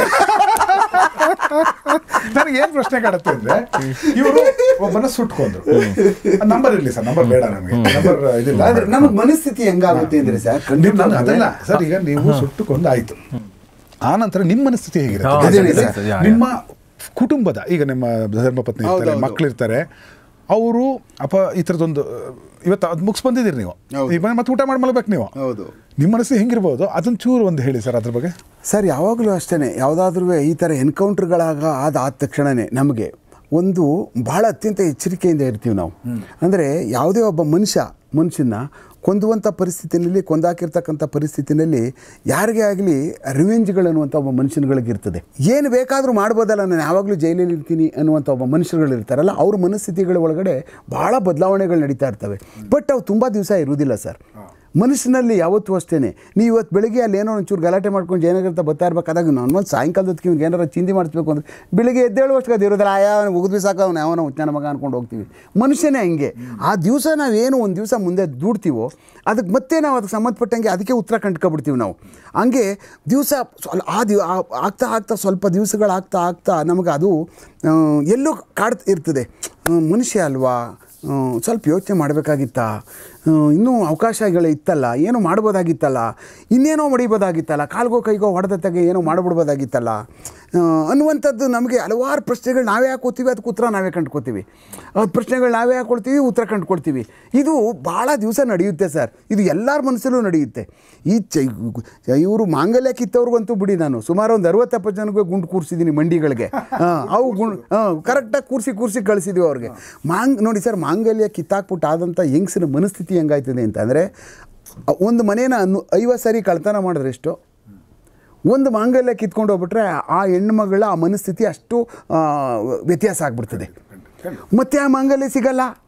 ಭಾಳ ಇದರಲ್ಲಿ ಶಾಸ್ತ್ರೋಕ್ತವಾಗಿ ಕಟ್ಕೊಂಡಿರ್ತಕ್ಕಂಥದ್ದು ಯಾವತ್ತೂ ತೆಗಿದೆ, ಏನೂ ಮಾಡಿದ್ರು ತೆಗಿದಿಲ್ಲ, ಹಂಗೆ ಕಟ್ಕೊಂಡಿರ್ತಕ್ಕಂಥದ್ದನ್ನ ಕಿತ್ಕೊಂಡು ಹೊಟ್ಟೋಗ್ಬಿಟ್ಟು ನಾವು ಇನ್ನೊಂದು ತಗೊಬಂದು ಚೈನ್ ಕೊಟ್ಬಿಟ್ಟು ಅದನ್ನು ಇನ್ನೊಂದು ಮಾಂಗಲ್ಯನ ಅವ್ರ ಕೈಲಿ ಕಟ್ಸ್ಕೊಬಿಟ್ಟು ಅದು ಆ ಮಾಂಗಲ್ಯ ಆಗೋಕ್ಕೆ ಸಾಧ್ಯ ಆಗ್ತದ? ಅದಕ್ಕೆ ನಾವು ಜಾಸ್ತಿ ಅದಕ್ಕೆ ಪ್ರಿಫರೆನ್ಸ್ ಕೊಡ್ತಕ್ಕಂಥದ್ದು. ಏನು ಪಾಪಿ ಬಡ್ಡಿ ಮಕ್ಕಳು ತೊಗೊಂಡೋಗ್ಬಿಟ್ಟು ಎಲ್ಲರ ಅಡಾರ ಇಟ್ಬಿಟ್ರೆ ನಾವು ವಾಪಸ್ ಕೊಟ್ಬಿಡ್ತೀವಿ ನಾವು ಅವ್ರಿಗೆ. ಹೋಗ್ಲಿ ತೊಗೊಂಡೋಗಿ ಕೊಟ್ಬಿಟ್ಟು ಎಲ್ಲ ಇಟ್ಬಿಟ್ಟು ಮಣಾಪುರಮ್ಮೋ ಎಲ್ಲ ಇಟ್ಬಿಟ್ಟು, ಸಾರ್ ನಾನು ಇಂಥ ಕಡೆ ಇಟ್ಬಿಟ್ಟಿದ್ದೀನಿ, ದಯಮಾಡಿ ಬಿಡಿಸ್ಕೊಬಿಡಿ ಸರ್ ಅಂತ ಒಂದು ಲೆಟ್ರ್ ಬರ್ಬಿಟ್ರೆ ನನ್ನ ಮಗನ ಹಿಡಿದೇ ಇಲ್ಲ, ಬಿಡಿಸ್ಕೊಂಬಂದು ತಗೊಂಡು ಕೊಟ್ಬಿಡ್ತೀವಿ. ಕೆಲಸ ಆಗೋಯ್ತಾ? ಹಾಳಾಗಿ ಹೋಗ್ಲಿ ಬಡ್ಡಿ ಮಗ ಅವನು, ಏನೋ ಕಾಸು ಏನೋ ಬೇಕಾಗಿರ್ತದೆ, ಏನೋ ತೊಂದರೆ ಸಿಗಾಕೊಂಡಿರ್ತಾನೆ, ಎಕ್ಕುಟ್ಟೋಗ್ಬಿಡ್ಲಿ ಬಡ್ಡಿ ಮಗ ಅವನು. ಬಟ್ ನಮಗೆ ಅದು ಸಿಗಲ್ವಲ್ಲ. ಎಲ್ಲೋ ತೊಗೊಂಡೋಗ್ಬಿಟ್ಟು ಅದು ಕರಗಿಸ್ಬಿಡ್ತಾರೆ, ಎಲ್ಲೋ ಯಾವನಿಗೂ ಕೊಟ್ಬಿಡ್ತಾರೆ, ಆಚಾರಿಗೆ ಕರ್ಸ್ ಬಿಸಾಕ್ಬಿಡ್ತಾರೆ, ಸಿಗಲ್ಲ ನಮಗೆ. ಅವು ಆ ಫಾರ್ಮ್ಯಾಟ್ ಸಿಗದೇ ಇರೋದ್ರಿಂದ ಏನಾಗುತ್ತೆ, ಅವ್ರ ಮನಸ್ಥಿತಿಗಳು ಈ ಕಳ್ತನ ಆದಾಗ ಅವ್ರು ಭಾಳ ತುಂಬ ಜಾಸ್ತಿ ನಾವು ಸ್ಕೋಪ್ಗೆ ಆಗ್ತಾವೆ. ಇಡೀ ರಾಜ್ಯನೇ ಕಾಡಿದ್ವಿ, 5-6 ಎಲ್ಲರೂ ಒಂದೇ ಸರಿ ಚೈನ್ ಸ್ನ್ಯಾಚ್ ಆಗ್ಬಿಟ್ರೆ ಬೆಂಗಳೂರು ಸಿಟಿದು ನಾಳೆ ಬೆಳಗ್ಗೆ ಮಾರ್ಕ್ ಮಾಡಿ ಟೈಮ್ ವೈಸ್ ಹಾಕ್ಬಿಡ್ತಾರೆ ಪೇಪರ್ಗಳಲ್ಲಿ, ಮೀಡಿಯಾಗಳಲ್ಲಿ. ಯಾಕೆಂದರೆ ಬಿಕಾಸ್ ಆಫ್ ದಿಸ್ ರೀಸನ್. ಅಂದರೆ ಇದಾಗಬಾರ್ದು. ಈ ಥರದ್ದು ನಾವು ರಸ್ತೆಯಲ್ಲಿ ಇಷ್ಟು ಓಪನಾಗೆ ಹಿಂಗೆ ನಡ್ಕೊಂಡು ಹೋಗ್ತಾ ಇರ್ತಕ್ಕಂಥ ಹೆಣ್ಮಕ್ಳುಗಳ ಹತ್ರ ಕಿತ್ಕೊಂಡು ಹೋಗಿ ಪ್ರಾರಂಭ ಆಗ್ಬಿಡ್ತು ಅಂತಂದರೆ ಅದು ಮರ್ಡರ್ಗಳಿಗಿಂತ ಬೇರೆ ಏನಲ್ವಲ್ಲ, ಅದು ಜಾಸ್ತಿ ಏನಲ್ವಲ್ಲ. ಅದು ಒಂದು ಚೈನ್ ಸ್ನ್ಯಾಚ್ ಆಗೋದಕ್ಕೂ ಈ ಥರ ಗ್ಯಾಂಗ್ ರೇಪ್ ಇದೆಯಲ್ಲ, ಇಂಥದ್ದು ಕೇಸ್ ಆದಂಗೆ ನಮಗೆ ಒಂದು ಪೊಲೀಸ್ ಸ್ಟೇಷನ್ಗಳಲ್ಲಿ ಒತ್ತಡಗಳು. ನಿದ್ದೆ ಬರುತ್ತೆ ಸರ್ ನಿಮಗೆ ಸರ್? ಏನಾಗುತ್ತೆ ಅಂದರೆ ಸಿಗ್ತಾ ಅಂತಾರೆ, 3 ಗಂಟೆಗೆ 2 ಗಂಟೆಗೆ ಆಗಿರುತ್ತೆ, 5 ಗಂಟೆಗೆ ಸಿಕ್ಬಿಟ್ನಾ, ಎಲ್ಲಿ ಹಿಡಿದ್ರಿ ಹಿಡ್ಕೊಬಂದ್ರ ಅಂತಾರೆ. ಅಂದರೆ ನಾವೆಲ್ಲ ಯಾವುದೋ ಮನೇಲಿ ಕೂಡ ಹಾಕ್ಬಿಟ್ಟು ಒಂದು 5-6 ಜನ ಚೆನ್ನಾಗಿ ಊಟ ಗೀಟ ಕೊಟ್ಕೊಂಡು 4 ಗಾಡಿ ಕೊಟ್ಟು ಅವನ್ನ ಕಿತ್ಕೊಂಡ್ಬಂದ್ರು ಎಲ್ಲ ಅಂದ್ಬಿಟ್ಟು ಅಲ್ಲಿ ಕೂಡ ಹಾಕೊಂಡಿದ್ದು, ಸರ್ ಸಿಕ್ಕಿದ್ರು ಅಂತ ತಗೊಂಡು ಮುಂದೆ ಬಿಡೋಣ ನಾನು ಅಂದರೆ ಕೇಳಿ, ನಾನು ಹೇಳಿದ್ದೀನಿ, ನನ್ನ ಮಕ್ಕಳು ಬಿಹಾರದಿಂದ ಬರ್ತಾರೆ, ಆಮೇಲೆ ಶಾಮ್ಲಿಯಿಂದ ಬರ್ತಾರೆ, ಡೆಲ್ಲಿಯಿಂದ ಬರ್ತಾರೆ ಚೈನ್ ಸ್ನ್ಯಾಚ್ ಮಾಡೋಕ್ಕೆ. ಆ ಇರಾನಿಗೆ ಮುಸ್ಲಿಮ್ಸ್ ಅಂತ ಒಂದು ಗ್ಯಾಂಗ್ ಇದ್ದಾರೆ, ಅವರು ಶಿಯಾ ಮುಸ್ಲಿಮ್ಸ್, ಅವ್ರ ಜೀವಮಾನವೇ ಅದು, ಬೇರೆ ಉದ್ಯೋಗನೇ ಇಲ್ಲ ಅವ್ರದ್ದು. ಚೀಟಿಂಗು ಮತ್ತು ಚಿನ್ನ ಕಳ್ತನ ಮಾಡ್ತಕ್ಕಂಥದ್ದು. ಯಾವುದಾದ್ರೂ ಈ ಜಗತ್ತಲ್ಲಿ ಯಾರಾದರೂ ಉದ್ಯೋಗ ಮಾಡ್ತಾಯಿಲ್ಲ ಅಂತಂದರೆ ಅವರು ಮಾತ್ರ ಮಾಡ್ತಾಯಿಲ್ಲ. ನಿಘಂಟು ಬರೆದುಬಿಟ್ಟು ಇಟ್ಬಿಡ್ಬೋದು ಅವರು, ಯಾರೂ ಒಂದು ಸಣ್ಣದು ಮಾಡೋದಿಲ್ಲ. ಆಮೇಲೆ ರಾಮಜಿನಗರದ ಗ್ಯಾಂಗು ಇಲ್ಲಿ ತಮಿಳ್ನಾಡಲ್ಲಿ, ಅವರು ಚೀಟಿಂಗ್ ಬಿಟ್ಟು ಮೋಸ ಮಾಡೋದು ಬಿಟ್ಟು ಅವ್ರಿಗೆ ಬೇರೆ ಉದ್ಯೋಗನೂ ಗೊತ್ತಿಲ್ಲ. ಈ ಗ್ಯಾಂಗ್ಗಳಿದಾರಲ್ಲ ಸುತ್ತ, ಅವ್ರು ಎಂದೂ ಚೇಂಜ್ ಮಾಡಲ್ಲ. ಅವ್ರ ತಾತನ್ನ ನಾವು ಹಿಡ್ದಿದ್ದೀವಿ, ಅವ್ನ ಮಗನ ಹಿಡ್ದಿದ್ದೀವಿ, ಮೊಮ್ಮಗನೂ ಹಿಡ್ದಿದ್ದೀನಿ ನಾನು, ನನ್ನ ಮಗನಿಗೆ ಹಿಡ್ಕೊಂಡು ಆಗಲೇ ನನ್ನ ಮಗನಿಗೆ 45-50 ವರ್ಷ. ಆಮೇಲೆ ಅವ್ರಿಗೆ ಅಯ್ಯೋ ನನ್ನ ಮಗನೇ ಅವರಪ್ಪ ಅಲ್ವಾ, ಇವನ ಮಗ ಅಲ್ವಾ, ಇದು ಏನೇ ಇದು ನನ್ನ ಮಗನ ಬದಲಾವಣೆ ಆಗೋದಿಲ್ವಾ ಅವ್ರ ಕತೆ. ನೋಡ್ ಮಗ, ನಂತರ ಈಗ ಬೆಂಗಳೂರು ನಾನು ಲೂಟಿ ಮಾಡ್ತಿದ್ದೆ, ನನಗೆ ರಿಟೈರ್ಮೆಂಟ್ ತಗೋತೀನಿ, ನೀನು ಬೆಂಗಳೂರು ನೋಡ್ಕೋ, ಚಿಕ್ಕವನು ಮೈಸೂರು ಕಡೆ ಇರಲಿ ಅಂತೆಲ್ಲ ಬರ್ಕೊಟ್ಬಿಟ್ಟಾಗ ಮೋಸದ. ಈ ಒಂದು ಪ್ರಶ್ನೆ ಅವ್ರು ಕೇಳಿ ಚೆನ್ನಾಗಿತ್ತು, ಅದಕ್ಕೊಂದು ಉತ್ತರ ಸಿಕ್ಕರೆ. ಈಗ ಇವತ್ತು ನೀವು ಎನ್ಕೌಂಟರ್ ಮುಗಿಸಿ ಬಂದಿದ್ದೀವಿ, ಅವತ್ತು ನೈಟ್ ಕುಟುಂಬದ ಜೊತೆ ಕೂತ್ಕೊಂಡು ಊಟ ಮಾಡಬೇಕು, ಮಕ್ಕಳ ಜೊತೆ ಮಾತಾಡಬೇಕು, ಹೆಂಡತಿ ಜೊತೆ ಮಾತಾಡಬೇಕು, ಹೆಂಗಿರುತ್ತೆ ನಿಮ್ಮ ಮನಸ್ಥಿತಿ? ಪೇನ್ ಇರುತ್ತಾ ಅಥವಾ ಸಮಾಧಾನ ಇರುತ್ತಾ? ಸರ್ ಇಲ್ಲ ಸರ್, ನಾವು ಡಿಸ್ಟರ್ಬ್ ಆಗಿರ್ತೀವಿ ಸರ್, ತುಂಬಾ ಡಿಸ್ಟರ್ಬ್ ಆಗ್ಬಿಟ್ಟಿರ್ತೀವಿ. ಅಂದ್ರೆ ಈಗ ಆಗಿರ್ತದೆ, ರೆಕಾರ್ಡ್ಸ್ ಆಗ್ತಾ ಇರ್ತದೆ, ಎಲ್ಲ ನಡೀತಾ ಇರ್ತದೆ. ಅವ್ನು ನಮ್ಮ ಕಣ್ಣೆದುರಿಗೆ ಬಿದ್ದಿರ್ತಾನೆ, ಕಣ್ಣು ಮುಚ್ಕೊಂಡಿರ್ತಾನೆ, ಬಾಯ್ ಬಿಟ್ಟಿರ್ತಾನೆ, ನಮ್ಮ ಎದುರುಗಡೆ ಬಿದ್ದೋಗ್ತಾನಲ್ಲ ಹೊಡೆದ ತಕ್ಷಣನೇ. ಅವನು ಸಾಯ್ತಾ ಇದ್ ಕೆಳಗಡೆ ಬಿದ್ದೋಗ್ತಾನಲ್ಲ, ಅವ್ನು ಕೊನೆಗೆ ಇವ್ನು ನನ್ನನ್ನು ಏನಾರು ಬದುಕಿಸ್ತಾನ ಅವನು ಅನ್ನುವಂಥದ್ದು ಅವ್ನ ಮನಸ್ಥಿತಿ ಇನ್ನೂ ಇರ್ತದೆ ನೋಡಿ. ಅಮ್ಮ ನೋಡಿ ಸರ್, ಜುಮ್ ಅಂತ ಇದೆ. ಅವ್ನಿಗೆ ಇನ್ನೂ ಅನ್ನಿಸ್ತಾ ಇರ್ತದೆ ಆಸೆ, ಬದುಕಿಸ್ಬಿಟ್ರೆ ನಮ್ಮನ್ನ ಇವನು ಬಿಟ್ಬಿಟ್ಟು ಕರ್ಕೋಗ್ತಾನ, ನನ್ನನ್ನು ಬದುಕಬಿಡ್ತೀನ ಅನ್ನುವಂಥದ್ದು. ಅದನ್ನು ನಮ್ಮ ಕಣ್ಣಿಗೆ ಆಗೆಲ್ಲ ಕಟ್ತಾಗಿರ್ತಾವಲ್ಲ, ಆ ದೃಶ್ಯಗಳು ಮಾತ್ರ ನಮಗೆ ನಾವು ಸಾಯುವವರೆಗೂ ಇರ್ತಾವ ಮಾತ್ರ ಅವು. ಸರ್ ಊಟ ಸೇರತ್ತ ಅಂದರೆ ನಾವು ಒಂದು ಸ್ವಲ್ಪ ಗಟ್ಟಿತನದಲ್ಲಿ ಇರ್ತೀವಿ. ಅಂದರೆ ನಾವು ಮಾಡಿರ್ತಕ್ಕಂಥ ಜಸ್ಟಿಸ್ ಇರಬೇಕು, ಅದು ಸ್ವಾರ್ಥಕ್ಕಲ್ಲ, ಅಲ್ಲ ಸಮಾಜಕ್ಕೋಸ್ಕರ. ಹೌದು, ಜಸ್ಟಿಸ್ ಇರಬೇಕು, ಸರಿಯಾದಂಥ ಜಸ್ಟಿಸ್ ಇರಬೇಕು. ನನ್ನನ್ನೇನು ನೇಣುಗಂಬಕ್ಕೆ ಹಾಕ್ತಾರ, ನಾನು ಮಾಡಿರೋ ಜಸ್ಟಿಸ್ ರೀ ಎನ್ನುವಂಥದ್ದು ನನ್ನ ಆತ್ಮಸಾಕ್ಷಿ ಒಪ್ಕೋಬೇಕು. ಯಾರೋ ಅಮಾಯಕರುಗಳಿಗೆ, ಬ್ರೆಡ್ ಕದಿರೋರ್ಗೋ, ಸಣ್ಣ ಪುಟ್ಟ ಕಳ್ತನ ಮಾಡ್ಕೊಂಡು ಜೀವನ ಮಾಡ್ತಕ್ಕಂಥವ್ರಿಗೋ, ಇನ್ನೇನೋ ಮಾಡ್ಬಿಟ್ಟಿಂಥವ್ರಿಗೆ ಆ ಒಂದು ಪ್ರಮಾಣವಾದಂಥ ಶಿಕ್ಷೆಗಳೆಲ್ಲ ಭಾಳ ಕೆಟ್ಟದ್ದದು. ಸಮಾಜವನ್ನು ಕಿತ್ಕೊಂಡು ಇವನನ್ನು ಹಲವಾರು ಸಾರಿ ತಿದ್ದುಕೊಂತ ಬಿಟ್ಟು ಅವ್ನು ತಿದ್ಕೊಳ್ಳದೆ ಮತ್ತೆ ಇವನು ಈ ಥರ ಘೋರಾಪರಾಧಗಳಲ್ಲಿ ಭಾಗಿಹಾಕ್ಕೊಂಡು ಆಮೇಲೆ ಇನ್ನೊಂದು ಇಂಥ ಸಮಾಜಘಾತಕ ವಿರೋಧ ಕೆಲಸಗಳನ್ನೇ ಮಾಡಿಕೊಂಡು ಬದಲಾವಣೆ ಆಗೋದೇ ಇಲ್ಲ ಅನ್ನೋ ಮಟ್ಟಕ್ಕೆ ಹೋದಾಗ, ಆಗುವಂಥ ಪರಿಸ್ಥಿತಿ ಆದಾಗ ಆವಾಗ ಯಾರಿಗೂ ಆಗಲಿ ಅದು ಜಸ್ಟಿಸ್ ಅಂತ ಅನ್ನುವಂಥದ್ದು ಅನ್ನಿಸ್ತದೆ. But at the same time you should take utmost care and caution while we are going for this. ಇದಕ್ಕೆ ಹೋಗಬೇಕಾದಾಗ, ಯಾಕೆಂದರೆ ಒಬ್ಬ ಮನುಷ್ಯನ ವಿರುದ್ಧವಾಗಿ ನಾವು ಹೋಗ್ಬೇಕಾದಂಥ ಸಮಯದಲ್ಲಿ ಅತ್ಯಂತ ಎಚ್ಚರಿಕೆ ಎಲ್ಲ ನಡೆಗಳನ್ನ ತಗೋಬೇಕು. ಯಾರೋ ನಮ್ಮನ್ನು ಹಾಕೊಂಡು ಇದು ಮಾಡ್ತಾ ಇದ್ದಾರೆ, ನೀವು ಷಂಡ್ರು, ನಿಮ್ಮ ಕೈಲಿ ಆಗಲ್ಲ, ನಾವು ಗನ್ ಕೊಟ್ಟಿಲ್ವಾ, ಗುಂಡಿಲ್ವಾ, ಯಾಕೆ ಇಟ್ಕೊಂಡು ಓಡಾಡ್ತೀರಿ, ಸುಮ್ಮನೆ ಏನೋ ಒಂದು ದೀಪಾವಳಿ ಬಂದಾಗ ಪಟ ಅಂತ ಆರ್ಸಿಕ ಇಂಥವ್ರು ಅಂತಾನೆ ಇರ್ತಾರೆ. ಅದಕ್ಕೇನು ತಲೆ ಕೆಡಿಸ್ಕೋಬೇಕಾದಂಥದ್ದು ಅವಶ್ಯಕತೆ ಇಲ್ಲ. ನಾನು ಇಲ್ಲಿ ಇನ್ನೊಂದು ಹಾಗೆ ಇದರ ಮುಂದುವರೆದ ಇದೆ ಪ್ರಶ್ನೆ. ಇವರು ಸುಮ್ಮನೆ ಅಂದ್ಕೊಳ್ಳಿ, ಒಂದು ಸೀನ್ ಅಂದ್ಕೊಳ್ಳಿ, ಒಂದು ಸಿನಿಮಾ ಅಂತಂದಾಗ ನಾನು ಹಿಂಗೆ ಒಬ್ಬ honest officer, he's working on cases, ಯಾವನೊಬ್ಬ ತಪ್ಪು ಮಾಡಿದ್ದಾನೆ, ಅದು ಕ್ಲಾರಿಟಿ ಇದೆ, ಮತ್ತು ಅವನು ಆತ್ಮರಕ್ಷಣೆಗೋಸ್ಕರ ಇವರು ಅವ್ನು ಸುಟ್ಕೊಳ್ತಾರೆ, ಮನೆಗೆ ಬರ್ತಾರೆ 6 ಗಂಟೆ ಅಷ್ಟೊತ್ತಿಗೆ. ಇವರ ಧರ್ಮಪತ್ನಿಯವರು ಅವ್ರಿಗೆ ಹೇಳ್ತಾರೆ, ಬನ್ನೂರಿಂದ ಕುರಿ ತರಿಸಿದ್ದೀನಿ, ಸ್ವಲ್ಪ ಬಡ್ಕೊಟ್ಬಿಡಿ. ಹೆಂಗಿರ್ಬೋದು ಸೀನು ಅಂತ. ಈಗ ತಾನೇ ಒಬ್ಬ ಏನಂತಾರೆ ರ್ಯಾಡಿಕಲ್ ಒಬ್ಬ ವ್ಯಕ್ತಿಯನ್ನು ಮುಗಿಸ್ ಬಂದಿದ್ದಾರೆ, ಆತ್ಮರಕ್ಷಣೆಗೋಸ್ಕರ ಮುಗಿಸ್ ಬಂದಿದ್ದಾರೆ. ಬಂದಾದ್ಮೇಲೆ ಈಗ ಕುರಿನೂ ಕೊಡಿಬೇಕೀಗ, ಕುರಿ ಹೊಡೆದು ಊಟ ಮಾಡಿ ಮಲಗಬೇಕು, ರೈಟ್? ಹೆಂಗಿರ್ಬೋದಲ್ಲ ಮನಸ್ಥಿತಿ. Amazing. Sir, for your information ಏನು ಅಂತಂದರೆ, ಆ ಕುರಿ ಕೊಲ್ಲುವಂಥದ್ದು ಮತ್ತು ಆ ಕೋಳಿ ಕುಯ್ಯೋದು ನೋಡಿದ್ರೆ ನಮ್ಗೆ ಒಂಥರ ಅನ್ನಿಸ್ತದೆ ಸರ್. ಅಲ್ಲ, ಒಂದು ಸಣ್ಣ ಆಕ್ಸಿಡೆಂಟ್ ನೋಡಿದ್ರು ಕೂಡ ಸರ್ ಆ್ಯಕ್ಚುಲಿ ಊಟ ಹೋಗಲ್ಲ ಸರ್. ಹೌದು, ನಮ್ಗೆ ಅನ್ನಿಸ್ತದೆ ಸರ್. ಅಂದರೆ ಅದಿದೆಯಲ್ಲ, ಹಿಂಸೆ ಎನ್ನುವಂಥದ್ದು ಇರ್ತದಲ್ಲ, ಅದು ಭಾಳ ಕಷ್ಟ ಯಾವುದೇ ಒಬ್ಬ ಮನುಷ್ಯನಿಗೆ. ಸರ್, ಯಾರಿಗೆ ಒಬ್ಬ ಮನುಷ್ಯ ಅದಾದವನಿಗೆ ಅದರಲ್ಲಿ ಒಳಗಡೆ ಇರ್ತಕ್ಕಂಥವ್ರಿಗೆ ಮಾತ್ರನೇ ಆ ಗಟ್ಟಿ ಮನಸ್ಸಾಗೋಕ್ಕೆ ಸಾಧ್ಯ ಅಷ್ಟೇ. ಈಗ ನಿಮಗೆ ಗಟ್ಟಿ ಮನಸ್ಸಾಗಲ್ಲ, ನನಗೆ ಗಟ್ಟಿ ಮನಸ್ಸು ಯಾಕಾಗ್ತದೆ ಅಂದರೆ ಅದನ್ನು ನೋಡ್ತಾ ಇರ್ತೀನಿ, ಅದ್ರ ಒಳಗಡೆ ಬೆರ್ತಿರ್ತೀನಿ. ಇದನ್ನು ನನಗೆ ಯಾವ ಮಟ್ಟಕ್ಕೆ ಆಗ್ತದೆ ಅಂದರೆ, ಇದನ್ನು ನಾನು ಸುಟ್ಟು ಪುಡಿ ಮಾಡಿ ಬೂದಿ ಮಾಡಿ ನೀರಿಗೆ ಬಿಸಾಕೋದು ಹೊರತು ಇದು ಬದಲಾವಣೆ ಆಗಲ್ಲ. ಇದು ಸಮಾಜಕ್ಕೆ ಮಾರ್ಕ. ಇದು ಯಾವ ಕಾರಣಕ್ಕೂ ಇದು ಮತ್ತೆ ನಾನು ಬಟ್ಟೆನ ಹಾಕೊಳ್ಳುವಂಥ ಬಟ್ಟೆ ಆಗಲ್ಲ. ಇದು ಕಾಲಿಗೆ ಸುತ್ತಾಕೊಂಡು ನಾವು ಎಲ್ಲರೂ ಒಂದು ದಿವಸ ಸಿಗಾಕೊಂಡು ಸಾಯುವಂಥದ್ದೇ. ಅಂದಾಗಲೇ ಹಾಕ್ಕೊಂಡು ಸುಟ್ಟಾಕುವಂಥದ್ದಿದ್ದಾಗ ವಿ ಕ್ಯಾನ್ ಸಿ ಸಮಥಿಂಗ್. ಏನೋ ನಾನು ಜಸ್ಟಿಸ್ ಆಯಿತು, ಬಿಹಾಫ್ ಆಫ್ ಸೊಸೈಟಿ ಜಸ್ಟಿಸ್ ಆಯಿತು ಅನ್ನುವಂಥದ್ದು ನಮ್ಮ ತಲೆಗೆ ಬರ್ತಕ್ಕಂಥದ್ದು. At the same time self defence. ಈಗ ನೆಕ್ಸ್ಟ್ ಪ್ರಶ್ನೆ ಗುರು ಕೇಳ್ತಾರೆ ಉಮೇಶ್ ಸರ್ಗೆ. ನನಗೆ ಅವಾಗಿನ ಕೊಡುತ್ತಿದೆ, ನಿಮಗೆ ಅವತ್ತು ಕೂಡ ಹೇಳಿದೆ. ನನ್ನ ಒಂದು 2-3 ಪ್ರಶ್ನೆಗಳು ಸರ್. ನೀವು ಈ ಒತ್ತಡದ ಜೀವನ, ಇದು ಅದರ ಪೊಲೀಸ್ ಡಿಪಾರ್ಟ್ಮೆಂಟ್ ಅಂದರೆ ಹಾಗಿರುತ್ತೆ, ಅಷ್ಟು ಒತ್ತಡಗಳೇ ಕೆಲಸ ಮಾಡಬೇಕು, ಅಪರಾಧಿಗೆ ಶಿಕ್ಷೆ ಆಗಬೇಕು, ನಿರಪರಾಧಿಗೆ ಶಿಕ್ಷೆ ಆಗಬಾರ್ದು, ಇವೆಲ್ಲ ಎಚ್ಚರಿಕೆಯಲ್ಲಿ ಕೆಲಸ ಮಾಡ್ತಿರ್ಬೇಕು, ಸಮಾಜದ ಗಮನ ಇಟ್ಕೊಂಡು ಮಾಡ್ತಿರ್ಬೇಕು, ಇವೆಲ್ಲ ಮಾತಾಡಿದ್ವು. ನನ್ನ ಒಂದು ಪ್ರಶ್ನೆ, ನಿಮಗೆ ಸಿನಿಮಾ ನೋಡೋಕ್ಕೆ ಅವಕಾಶ ಸಿಗುತ್ತಾ, ಟೈಮ್ ಸಿಗುತ್ತಾ? ನೋಡಿದ್ರೆ ಯಾವ ಥರ ಜಾನರ್ ಸಿನಿಮಾ ನೋಡ್ತೀರಿ? ಕ್ರೈಮ್ ನೋಡ್ತೀರಾ ಅಥವಾ ಒಟ್ ನೀವು ಹೇಳಿ ಸರ್. ಸರ್, ನಾವುಗೆ ಆ್ಯಕ್ಚುಲಿ ಪಿಕ್ಚರ್ಗಳನ್ನ ನೋಡ್ತೀವಿ ಸರ್. ಅಂದರೆ ಥಿಯೇಟ್ರ್ಗಳಿಗೆ ಹೋಗ್ತಕ್ಕಂಥದ್ದು ಸ್ವಲ್ಪ ಕಮ್ಮಿ. ಆದರೆ ನನ್ನ ಹೆಂಡ್ತಿ ಯಾವುದಾದ್ರೂ ಇಂಥ ಪಿಕ್ಚರ್ ಚೆನ್ನಾಗಿದೆ ಸಜೆಸ್ಟ್ ಮಾಡಬೇಕು, ನಾವೆಲ್ಲ ಫ್ಯಾಮಿಲಿ ಎಲ್ಲ ಹೋಗ್ಬೋದಾ ಕೂತ್ಕೋಬೋದಾ ಅನ್ನುವಂಥದ್ದು ಮೊದಲು ತೀರ್ಮಾನ ಮಾಡ್ಕೊಳ್ತೀನಿ ನಾನು. ಅಲ್ಲಿ ಹೋಗಿ ಆಭಾಸ ಆಗಬಾರ್ದು. ಯಾಕೆಂತಂದರೆ ಹೋಗೋದೇ ಅಪರೂಪ, ನೀನು ಕರ್ಕೊಂಬಂದು ಇಂಥ ತೋರಿಸಿ ಅಂತೇಳಿ ಸುಮ್ಮನೆ ತಲೆ ಮೇಲೆ ನೋಡ್ಕೊಳ್ಳೋ ಬದಲಾಗಿ ನೀವೇ ಹೇಳ್ಬಿಡಿ ಅಂತ ಹೇಳ್ತೀನಿ ನಾನು, ಯಾವ್ದು ಸರಿ ಅಂದ್ಬಿಟ್ಟು ಅಂತ. ಆವಾಗ ನಾವು ಸೇಫ್ ಝೋನಲ್ಲಿ ಇರ್ತೀವಿ, ಸೇಫ್ ಝೋನಲ್ಲಿ ಇರ್ತೀವಿ. ಸುಖ ಸಂಸಾರಕ್ಕೆ ಒಂದು ಸೂತ್ರ. ಸುಖ ಸಂಸಾರ ಅದಕ್ಕೆ ನಾನು ಮೊದಲನೇದಾಗಿ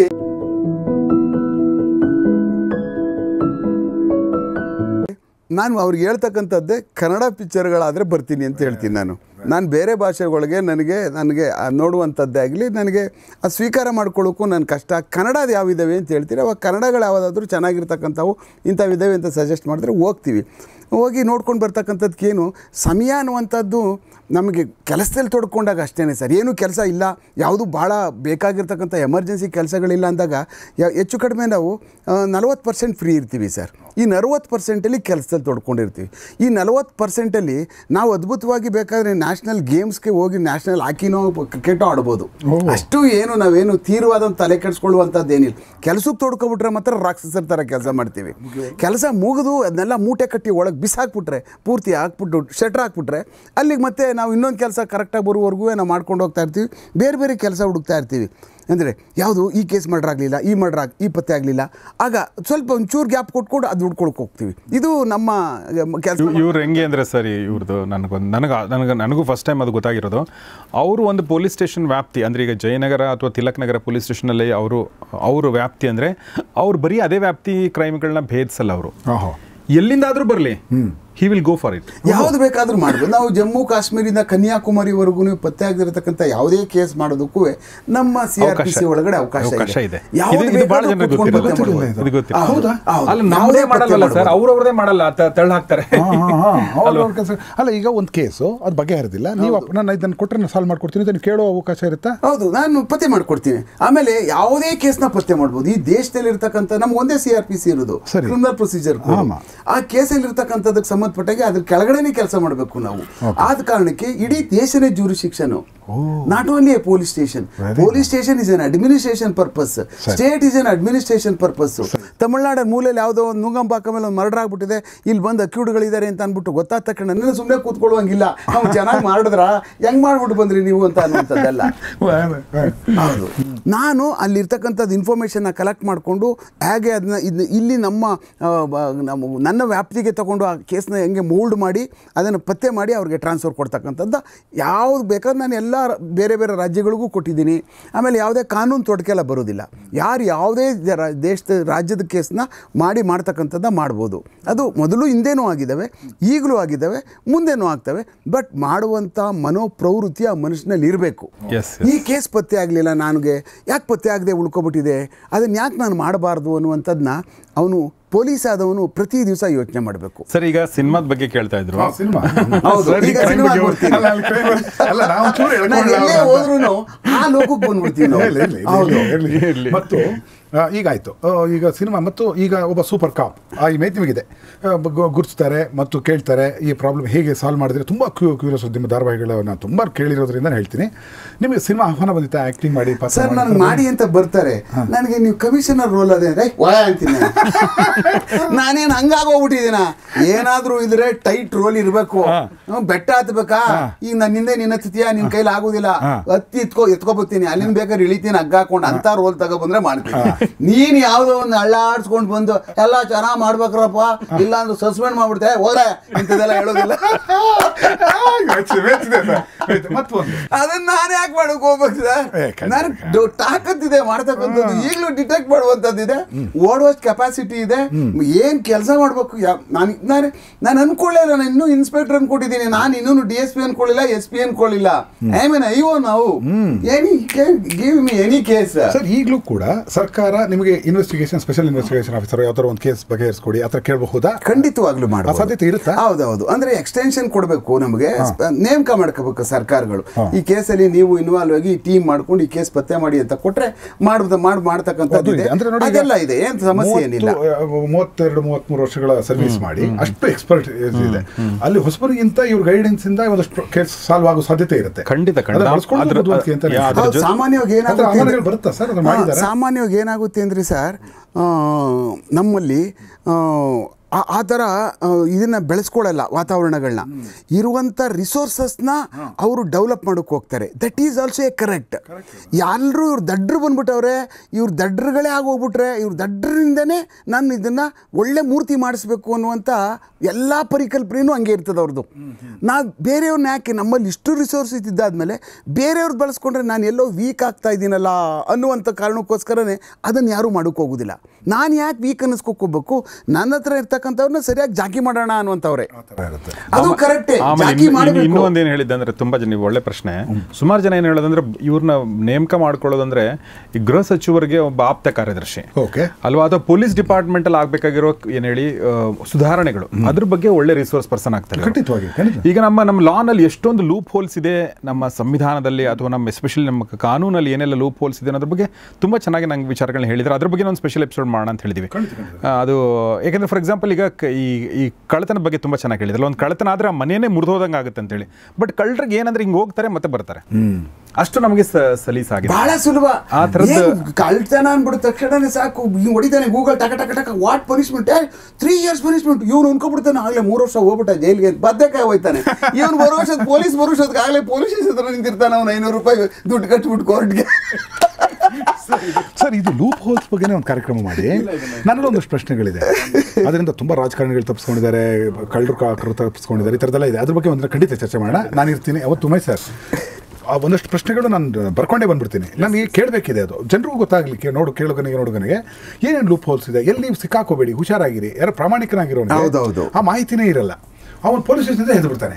ಪೊಲೀಸ್ ಸ್ಟೇಷನ್ ಅವರು ಏನಕ್ಕೆ ಹೆದರ್ತಾನೆ, ಏನೋ ಕಾರಣ ಇರುತ್ತಲ್ಲ ಸರ್. ಒಂದು ನಿಮ್ದು ಇನ್ನೊಂದು ಪ್ರಶ್ನೆ ನೀವೇನೋ ಹೇಳ್ತಾ ಇದ್ರಿ, ಸಿನಿಮಾದ ಬಿಟ್ಟು ಹಾಡು ಅದು ಬಂದೆ ಅಲ್ಲ, ಇವರ ಮಗಳು ಕೂಡ ಇವಾಗ ನಟಿಯಾಗಿ ಕಲಾವಿದೆಯಾಗಿದ್ದಾರೆ ಅಂತ ಹೇಳಿ ನಾನು ನೋಡ್ತೀನಿ. ಅವ್ರ ಪರ್ಫಾರ್ಮೆನ್ಸ್ ನೋಡಿಲ್ಲ, ಖಂಡಿತ ನೋಡ್ತೀನಿ, ಅದ್ರ ಬಗ್ಗೆ ಮಾಹಿತಿ ತಿಳ್ಕೊಳ್ಳೋಣ. ಒಂದು ಎರಡನೇ ಸರ್, ನಿಮಗೀಗ ಎಲ್ಲೋ ಹೋಗ್ತಾ ಇರ್ತೀರಿ, ಟ್ರಾವೆಲ್ ಮಾಡ್ತಿರ್ತೀರಿ, ಹಾಡುಗಳು ಕೇಳೋ ಹವ್ಯಾಸ ಇದೆಯಾ? ನಾನು ಖಂಡಿತವಾಗಲೂ ಹಾಡು ಕೇಳೋದು ಪ್ರಾರಂಭ ಮಾಡ್ತು ಅಂತ ಅಂದರೆ, ನಾನು ರಾಜ್ಕುಮಾರ್ದವು ಇಟ್ಕೊಂಡಿದ್ದೀನಿ, ಎಲ್ಲ ಸಾಂಗ್ಸ್ಗಳನ್ನ ಇಟ್ಕೊಂಡಿದ್ದೀನಿ. ಮತ್ತು CS ಅಶ್ವಥ್ ಅವ್ರ ಭಾವಗೀತೆಗಳಿದಾವಲ್ಲ ಸರ್, ನಾನು 80% ಅದರಲ್ಲೇ ನಾನು ನಿಮ್ಗೆ ತುಂಬ ಪ್ರಿಯ ಕನ್ನಡ ಚಿತ್ರಗೀತೆ ಮತ್ತು ಭಾವಗೀತೆ. ನನಗೆ ಭಾವಗೀತೆಯಲ್ಲಿ ಕಾಣದ ಕಡಲಲ್ಲಿ ಅದನ್ನು 1,00,000 ಸಾರಿ ಕೇಳಿದ್ರು. ಮತ್ತು ರಾಜ್ಕುಮಾರ್ ಕೇಸಲ್ಲಿ ಆಡಿಸಿ ನೋಡು ಬಿಡಿಸಿ ನೋಡಿದ್ದಿಲ್ಲ ಸರ್, ಇವೆರಡು ನನ್ನ ತಲೆಯಲ್ಲಿ ಕೂತ್ಕೊಬಿಟ್ಟಿದೆ. ಯಾವುದು ಗುನುಗ್ತೀರಿ ನೀವು ಒಬ್ಬರೇ ಇದ್ದಾಗ? ಈಗ ನೀವು ಉಮೇಶ್ ಅವರು ಪೊಲೀಸ್ ಡಿಪಾರ್ಟ್ಮೆಂಟ್ ಅಲ್ಲ, ಒಬ್ಬ ಕಲಾ ರಸಿಕನಾಗಿ ಯಾವ ಹಾಡನ್ನ ನೀವೇ ಗುನುಕೋತೀರಿ? ನಾನು ಹಾಡಿಸಿ ನೋಡು ಬೀಳಿಸಿ ನೋಡು ಗುನುಗಿ ನಮಗೋಸ್ಕರ ನನಗೆ ಅಂತ ಮಾತಾಡೋಕ್ಕೆ ಬರ್ದೇವ್ರು, ಹಾಡಿಸಿ ನೋಡು ಬೀಡಿಸಿ ನೋಡು ಅಂತ ಅದನ್ನ ಪೂರ್ತಿ ಗೊತ್ತಿಲ್ಲದೆ ಹೋದ್ರೂ ಅದ್ರ ಜೊತೆನಲ್ಲಿ ಹೋಗ್ಬಿಡ್ತೀನಿ. ಅದು ಮತ್ತೆ ಕಾಣದ ಕಡಲಿಗೆ ಅದನ್ನ ಕೇಳ್ತಾ ಇದ್ರೆ ನಮ್ಗೆ ಅನ್ನಿಸ್ತದೆ, ಜೀವನ ಹಿಂಗೇನೇನಾ, ಇಷ್ಟೇನೆ ಅಲ್ವಾ, ಕರೆಕ್ಟ್ ಸರಿಯಾಗಿ ಹೇಳ್ಬಿಟ್ಟಿದ್ದಾರೆ ಅವರು, ನೇರ ಕೇಳಿದಾರಲ್ಲ, ಇದು ಈಗನೇ ಅನ್ನುವಂಥದ್ದು ನಮಗೆ ಸತ್ಯ ಎಲ್ಲೋ ಇವರು ಕರೆಕ್ಟಾಗಿ ಹೇಳಿದ್ರು. ಅವರು ಆತ್ಮದಿಂದ ಕರೆಕ್ಟಾಗಿ ಸತ್ಯ ಬಂದ್ಬಿಟ್ಟಿದೆ. ಯಾಕೆಂತಂದರೆ ನಮಗೆ ಅವಾಗ ಇದು ಪದೇ ಪದೇ ಯಾಕೆ ನಮಗಿದು ಈ ಸಾಂಗ್ಸು ನನಗೆ ತುಂಬ ಜಾಸ್ತಿ ಪ್ರೀತಿ ಆಗ್ತು ಅಂತಂದರೆ, CS ಅಶ್ವಥ್ ಅವರ ನುಡಿ ನಮನ ಕಾರ್ಯಕ್ರಮ ಇತ್ತು ಈ ನ್ಯಾಷನಲ್ ಕಾಲೇಜ್ ಗ್ರೌಂಡ್ ಒಳಗಡೆ. ವಿಷ್ಣುವರ್ಧನ್ ತೀರ್ಕೊಬಿಟ್ಟಾಗ ನಾವು ಎಲ್ಲಿ ವಿಷ್ಣುವರ್ಧನ್ ಅವ್ರನ್ನ ಇಡೋದು, ಯಾಕೆಂದರೆ ರಾಜ್ಕುಮಾರ್ ಎಲ್ಲ ಇದರಲ್ಲಿ ಅಣ್ಣವ್ರದ್ರಲ್ಲಿ ಅನುಭವಿಸ್ಬಿಟ್ಟಿದ್ವಿ ಕಾಟ, ಏನೇನೆಲ್ಲ ತೊಂದರೆ ಅದು ಅದನ್ನ ಜಾಗಕ್ಕೆ, ಅದನ್ನೆಲ್ಲ ರೆಡಿ ಮಾಡೋಕ್ಕೆ, ಜನಕ್ಕೆ ಬರ್ತಕ್ಕಂಥವ್ರು ನಾವು ನೋಡಿಸೋದಕ್ಕೆ ಬಿಡೋದಕ್ಕೆ ಅಂತ ಫಟ ಹುಡಿಕೊಂಡೋದು ಎಲ್ಲಿ ಅಂತ ಚಕ್ ಅಂತ ಸಿಕ್ತು. ಎಲ್ಲ ರೆಡಿ ಮಾಡಿಟ್ಟಿದ್ರು. ಹಿಂದಿನ ದಿವಸ ರಾತ್ರಿ ಆಗಿತ್ತು, ಹಂಗೆ ಇತ್ತು ಡಯಾಸು. ಅದು ಎಷ್ಟು ಜನಗೆ ನಾವು ರೆಡಿ ಮಾಡಿದ್ವಿ ಅಂದರೆ ಒನ್ ಅವರಲ್ಲಿ ಇಡೀ ಡಯಾಸ್ನ ಪೂರ್ತಿ ಜನಕ್ಕೆ ಮತ್ತು ಬರ್ತಕ್ಕಂಥ VIP ಗಳಿಗೆ ಅಲ್ಲಿ ಫಿಲ್ಮ್ ಲ್ಯಾಂಡ್ ಅವ್ರು ಕೂತ್ಕೊತಾರೆ, ಸಪ್ರೇಟು ತುಂಬ ಚೆನ್ನಾಗಿ ಅರೇಂಜ್ ಮಾಡಿಬಿಟ್ವಿ. ನಮಗೆ ಎಲ್ಲ ದೇವರೇ ಕೊಟ್ಟ ಅಂತ ಅನ್ನಿಸ್ತದೆ ಅವತ್ತು. ಇಲ್ಲ ಅಂದಿದ್ರೆ ನಮ್ಗೆ ಅವತ್ತು ಭಾಳ ಕಷ್ಟ ಆಗಿರೋದು.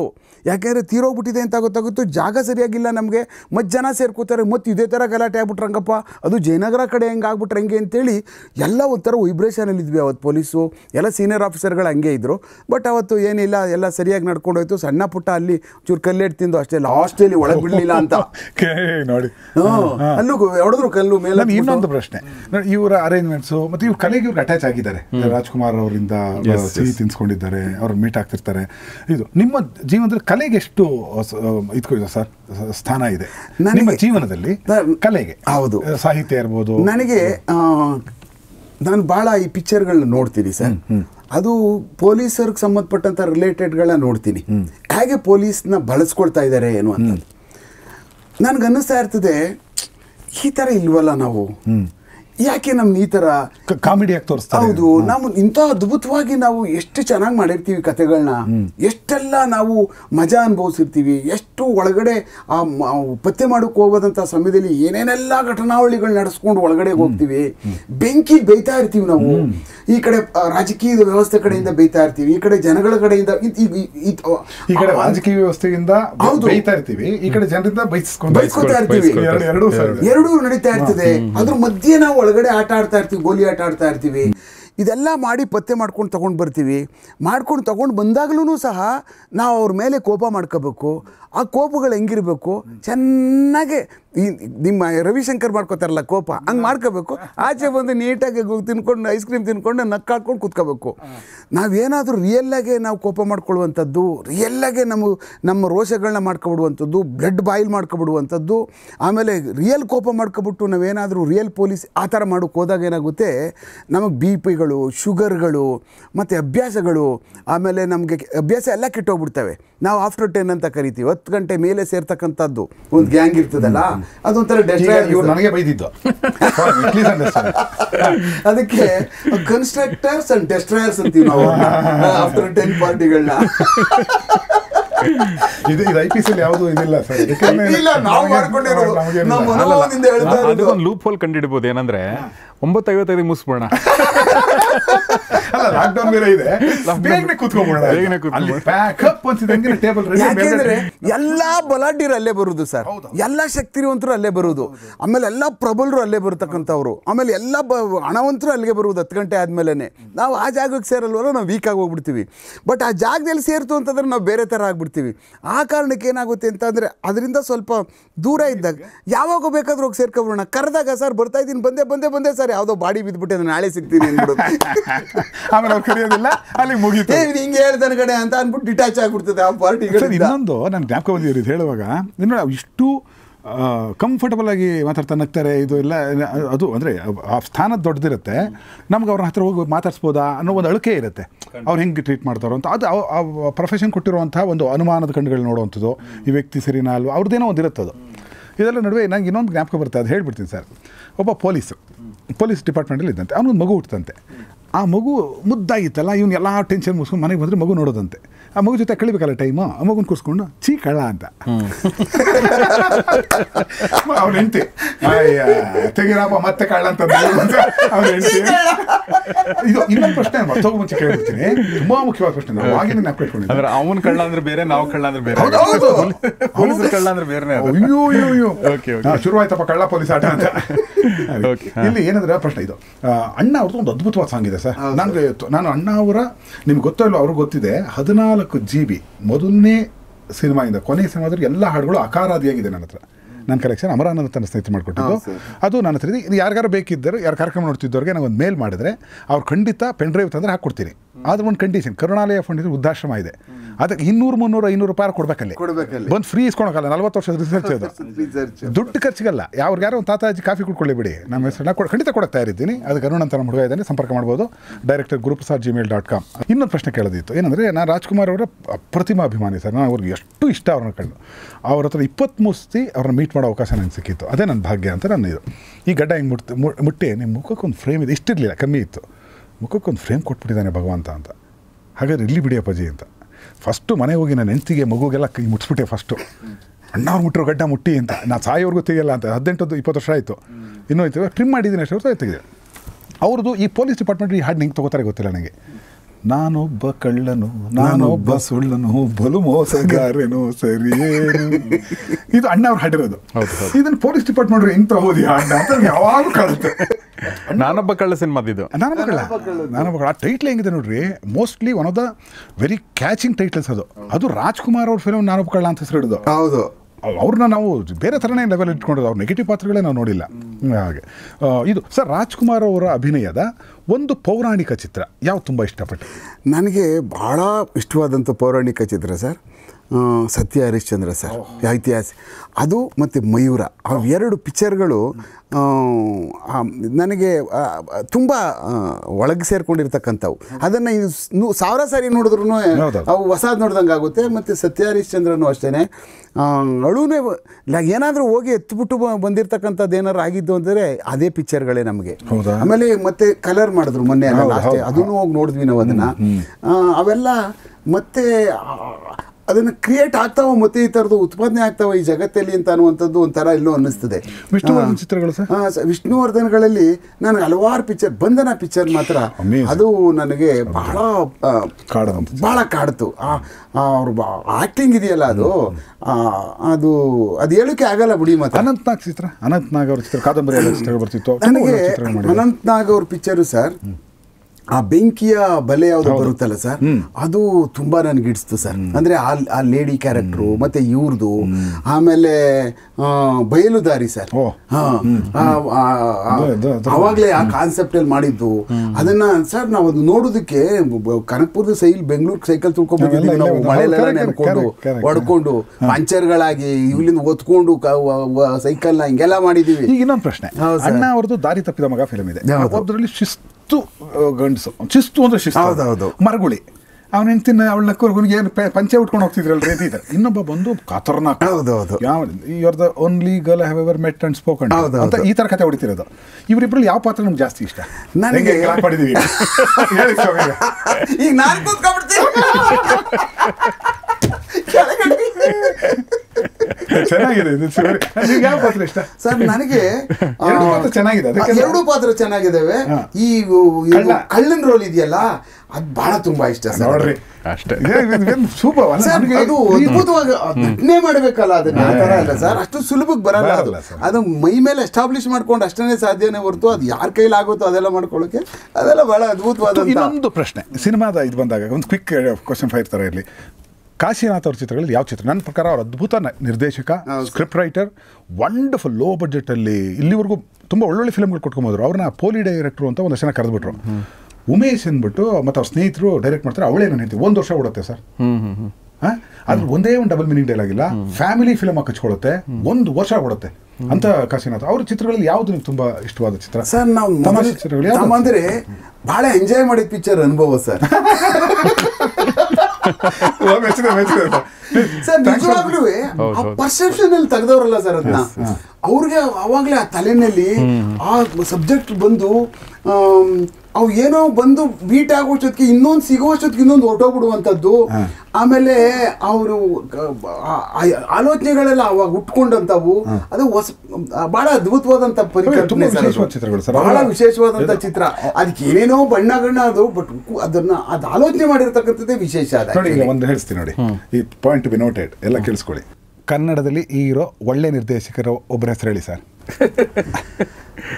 ಸರ್ ನಾನು ಸರ್ ನಿರ್ದೇಶಕರುಗಳಲ್ಲಿ ನಾನು ತುಂಬ ಜ್ಞಾಪಕ ಇಲ್ಲದೆ ಇರ್ಬೋದು ಅಂತ ಅಂದರೆ, ನನಗೆ ಈ ಬಂಗಾರದ ಮನುಷ್ಯ ನಿರ್ದೇಶನ ಮಾಡ್ತಿರ್ತಕ್ಕಂಥ ಸಿದ್ಲಿಂಗಯ್ಯ. ಆಮೇಲೆ ಎಂಜಾಯ್ ಮಾಡಿದಂಥ, ಸಖತ್ತಾಗಿ ಎಂಜಾಯ್ ಮಾಡಿದಂಥದ್ದು ನಿಮ್ಮ ಮಠ ಪಿಕ್ಚರ್ ಸರ್. ನಾನು 50 ಸಾರಿ ಎಲ್ಲ 50 ಸಾರಿ ಎಷ್ಟು ಸಾರಿ ನೋಡಿದ್ರು ಮಜಾ ಇದೆ ಅದು. ಆಮೇಲೆ ಅದ್ರಲ್ಲಿ ಕಲಿಯುವಂಥದ್ದು ಬೇಜಾನಿದೆ. ಆಮೇಲೆ ಹ್ಯೂಮನ್ ವ್ಯಾಲ್ಯೂಸು ಹೇಗೆಲ್ಲ ಬದಲಾವಣೆಗಳಾಗ್ತವೆ, ಹ್ಯೂಮನ್ ವ್ಯಾಲ್ಯೂಗಳನ್ನ ಬೇಕಾದಂಗೆ ಹೆಂಗೆ ಬಳಸ್ಕೋತಾರೆ ಅನ್ನುವಂಥದ್ದು ನೀವು ತಂದಿದ್ದೀರಲ್ಲ, ಅದನ್ನು ಹೇಗೆಲ್ಲ ರೂಪಗಳು ತಾಳ್ಕೊಬರ್ತಾರೆ ಅಂತ ಅನ್ನುವಂಥದ್ದು, ಅದನ್ನು ಎಷ್ಟು ಸಾರಿ ನೋಡಿದ್ರು ನೀವು ಈಗ ಮಾಡ್ತಾ ಇರ್ತಕ್ಕಂಥದ್ದು ಇನ್ನೊಂದು ಪಿಕ್ಚರ್ ಇದಕ್ಕಿಂತ ಅದ್ಭುತವಾಗಿ ಬರಲಿ ಅಂತ ನನ್ನ ಆಸೆ. ಖಂಡಿತವಾಗ್ಲೂ ನಿಮಗೆ ಪ್ರೀಮಿಯರ್ ಶೋಗೆ ಮುಂಚೆ ನಾನು ನಿಮ್ಮ ಪಕ್ಕದಲ್ಲಿ ಕೂರ್ಸ್ಕೊಂಡು ಸಿನಿಮಾ ತೋರಿಸ್ತೀನಿ. ನನಗೆ ಒಂದು ಛಲಕ್ ಬಂತು ಸರ್. ಏನಾಗುತ್ತೆ, ಒಳ್ಳೆ ವಿಚಾರ, ಒಳ್ಳೆ ಕಥೆಗಳು ಮಾಡಬೇಕು, ಆ ಥರ ಕಥೆಗಳು ನನಗೆ ಕನಸಿದ್ದಿದೆ ಸರ್. ಕನ್ನಡ ಇಂಡಸ್ಟ್ರಿಗೆ ಬಂದು ಒಂದು ಅದ್ಭುತವಾದ ಸ್ಯಾಂಪಲ್ ಚಿತ್ರ ತೋರಿಸಿ ಹತಾಶ ಪ್ರೇಕ್ಷಕನಾಗಿ ಬಂದಿದ್ದೆ. ಹೌದು, ಒಂದು ಈ ಥರದ್ದು ಏನಾದ್ರು ವೆರೈಟಿ ಮಾಡಿದ್ರೆ ಜನ ಉಳಿಸ್ಕೋತಾರೆ, ಥಿಯೇಟ್ರ್ ಉಳಿಯುತ್ತೆ. ಇಲ್ಲ ನೀವು ಮಾಡಿದ್ದೇ ಮಾಡ್ಕೊಂಡು ಲಾಂಗು ಮುಚ್ಚೆ ಮಾಡ್ತಾ ಇದ್ರೆ ಒಂದಿನ ಇವತ್ತು ಅದೇ ಸ್ಥಿತಿ ಕೂತಿರೋ ಥಿಯೇಟ್ರ್ ಇಲ್ಲ. ಅಲ್ಲಿಗೆ ಬಂದು ಆ ಸಿನಿಮಾ ಗೆದ್ದ ಮೇಲೆ ಇವತ್ತವರೆಗೂ ನಾವು ವಾಪಸ್ ಹೋಗ್ಬಿಟ್ಟಿಲ್ಲ ಇಂಡಸ್ಟ್ರಿ. ಊಟ ಕೊಟ್ಟಿದೆ, ಕೀರ್ತಿ ಕೊಟ್ಟಿದೆ, ಕಾರ್ ಕೊಟ್ಟಿದೆ, ಬಂಗ್ಲೆ ಕೊಟ್ಟಿದೆ, ಏನು ಬೇಕೆಲ್ಲ ಕೊಟ್ಟಿದೆ. ಸೊ ಹೀಗಾಗಿ ಈ ಮಠ ಅನ್ನೋ ಟ್ರಾವೆಲ್ ಈಗ ರಂಗನಾಯಕ ಅನ್ನೋದು ಏನು ಚಾಲೆಂಜ್ ಅಂದರೆ ಕನ್ನಡದ ಒಂದು ತುಂಬ ವಿಶೇಷ ಚಿತ್ರ. ನನ್ನ ಕಥೆಯಲ್ಲಿ ಬಿಟ್ಕೊಡಕ್ಕೆ ಆಗದೆ ಇರೋದ್ರಿಂದ ಹೇಳ್ತೀನಿ. ಸೊ ಅದು ಖಂಡಿತ ಅಷ್ಟೇ ನಿಮ್ಮನ್ನ ಕೂಡ ಕರೀತೀನಿ. ಗೌರೀಶ್ ಸರ್ ಎನಿ ಟೈಮ್ ನನ್ನ ಅವರು ಇದ್ದೇ ಇರೋ ಸಂಪರ್ಕದಲ್ಲಿ ಅವತ್ತು ನೀವು ನೋಡಿ ಸರ್. ನನ್ನ ಮೊದಲ ಅಭಿಪ್ರಾಯ ನೀವೇ ಹೇಳಬೇಕು. ನಾನು ತುಂಬ ಬೇರೆ ಥರದ ಕಥೆ ಆಗುತ್ತೆ. ಮುಗಿತಾ ಅದು ರಂಗನಾಯಕ ಶೂಟಿಂಗ್ ಎಲ್ಲ ನಡೀತಾ ಇದೆ. ಈ ಒಂದು ಸೆಟ್ಟು ಒಂದು ಸಾಂಗ್ ಆಯಿತು. ಈ ಎರಡನೇ ಸಾಂಗು 31ರಿಂದ ನನಗೂ ಸರ್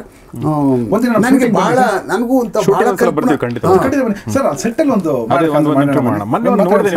ಸರ್ ನಾನು ಬರ್ತೀವಿ ಮಾತಾಡೋಣ. ಯಾಕಂದ್ರೆ ನಿಮ್ಮ ಕಲೆಯಲ್ಲಿ ಇಷ್ಟು ಉತ್ಸಾಹಗಳಿದೆ, ಕಲೆ ಸಿನಿಮಾ ನೋಡ್ತೀರಿ, ಇವೆಲ್ಲ ನನಗೆ ಆ ಕಲ್ಪನೆ ಇರಲಿಲ್ಲ. ಇವರು ನಿಮ್ಮ ಕೊಲೆ ಬಗ್ಗೆ ಮಾತ್ರ ಕೇಳ್ತಾ will very happy to receive you. ಮತ್ತು ಅಲ್ಲಿ ಚೆನ್ನಾಗೂ ಇರುತ್ತೆ, ತುಂಬ ವಿಶೇಷವಾದ ಸಬ್ಜೆಕ್ಟು. ಹಾಗೆ ನಾನು ಇನ್ನೊಂದು ಕತೆ ಚರ್ಚೆ ಮಾಡಬೇಕಿತ್ತು ಇವತ್ತು. Please please. ನನ್ನ ತುಂಬಾ ಪ್ರಭಾವಿತನಾಗಿರೋ ಸಿನಿಮಾ ಅಂದ್ರೆ ದೋ ಅಂಕೆ ಬಾರಹ ಅಂತ.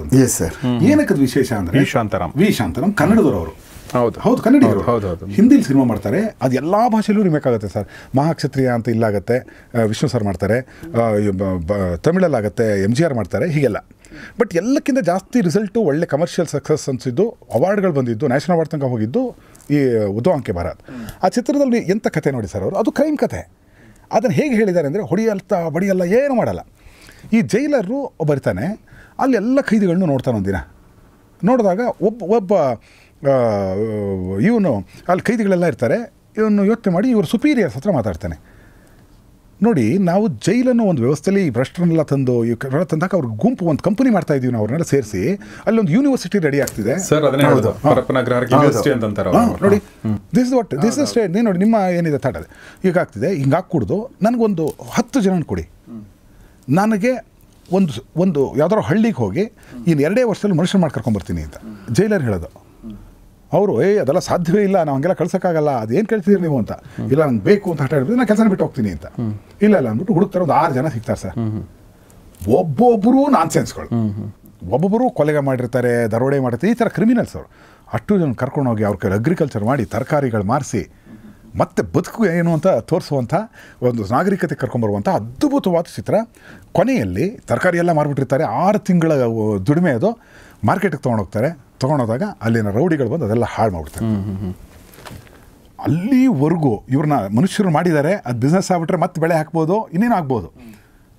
ಇವ್ರಿಗೆಲ್ಲ ಹೆಂಗೆ ಬರುತ್ತೆ ಕೋಪ ಅಂದರೆ ಬಿಡ್ತಾರ ಸರ್ ಇವರು? ಬಿಡ್ತಾರೆ. ಇವ್ರ ಸಂಸ್ಕಾರ ಹೆಂಗಿರುತ್ತೆ? ಆಟೋಮೆಟಿಕ್ ಆಗಿ ಅದು ಈಗೋ ಅನ್ನೋದು ಇರುತ್ತಲ್ಲ ಸರ್, ಅವರಲ್ಲೇ ಜಾಸ್ತಿ ಈಗೋಗಳಿರ್ತಕ್ಕಂಥದ್ದು. ಈ ಈಗೋಗಳಿರ್ದವಲ್ಲ, ಹೈಯೆಸ್ಟ್ ಈಗೋಗಳಿರ್ತದಲ್ಲ, ಅವರೇನೆ ಈ ಇದಕ್ಕೆ ಜಾರ್ಕೊಳ್ಳುವಂಥವ್ರು.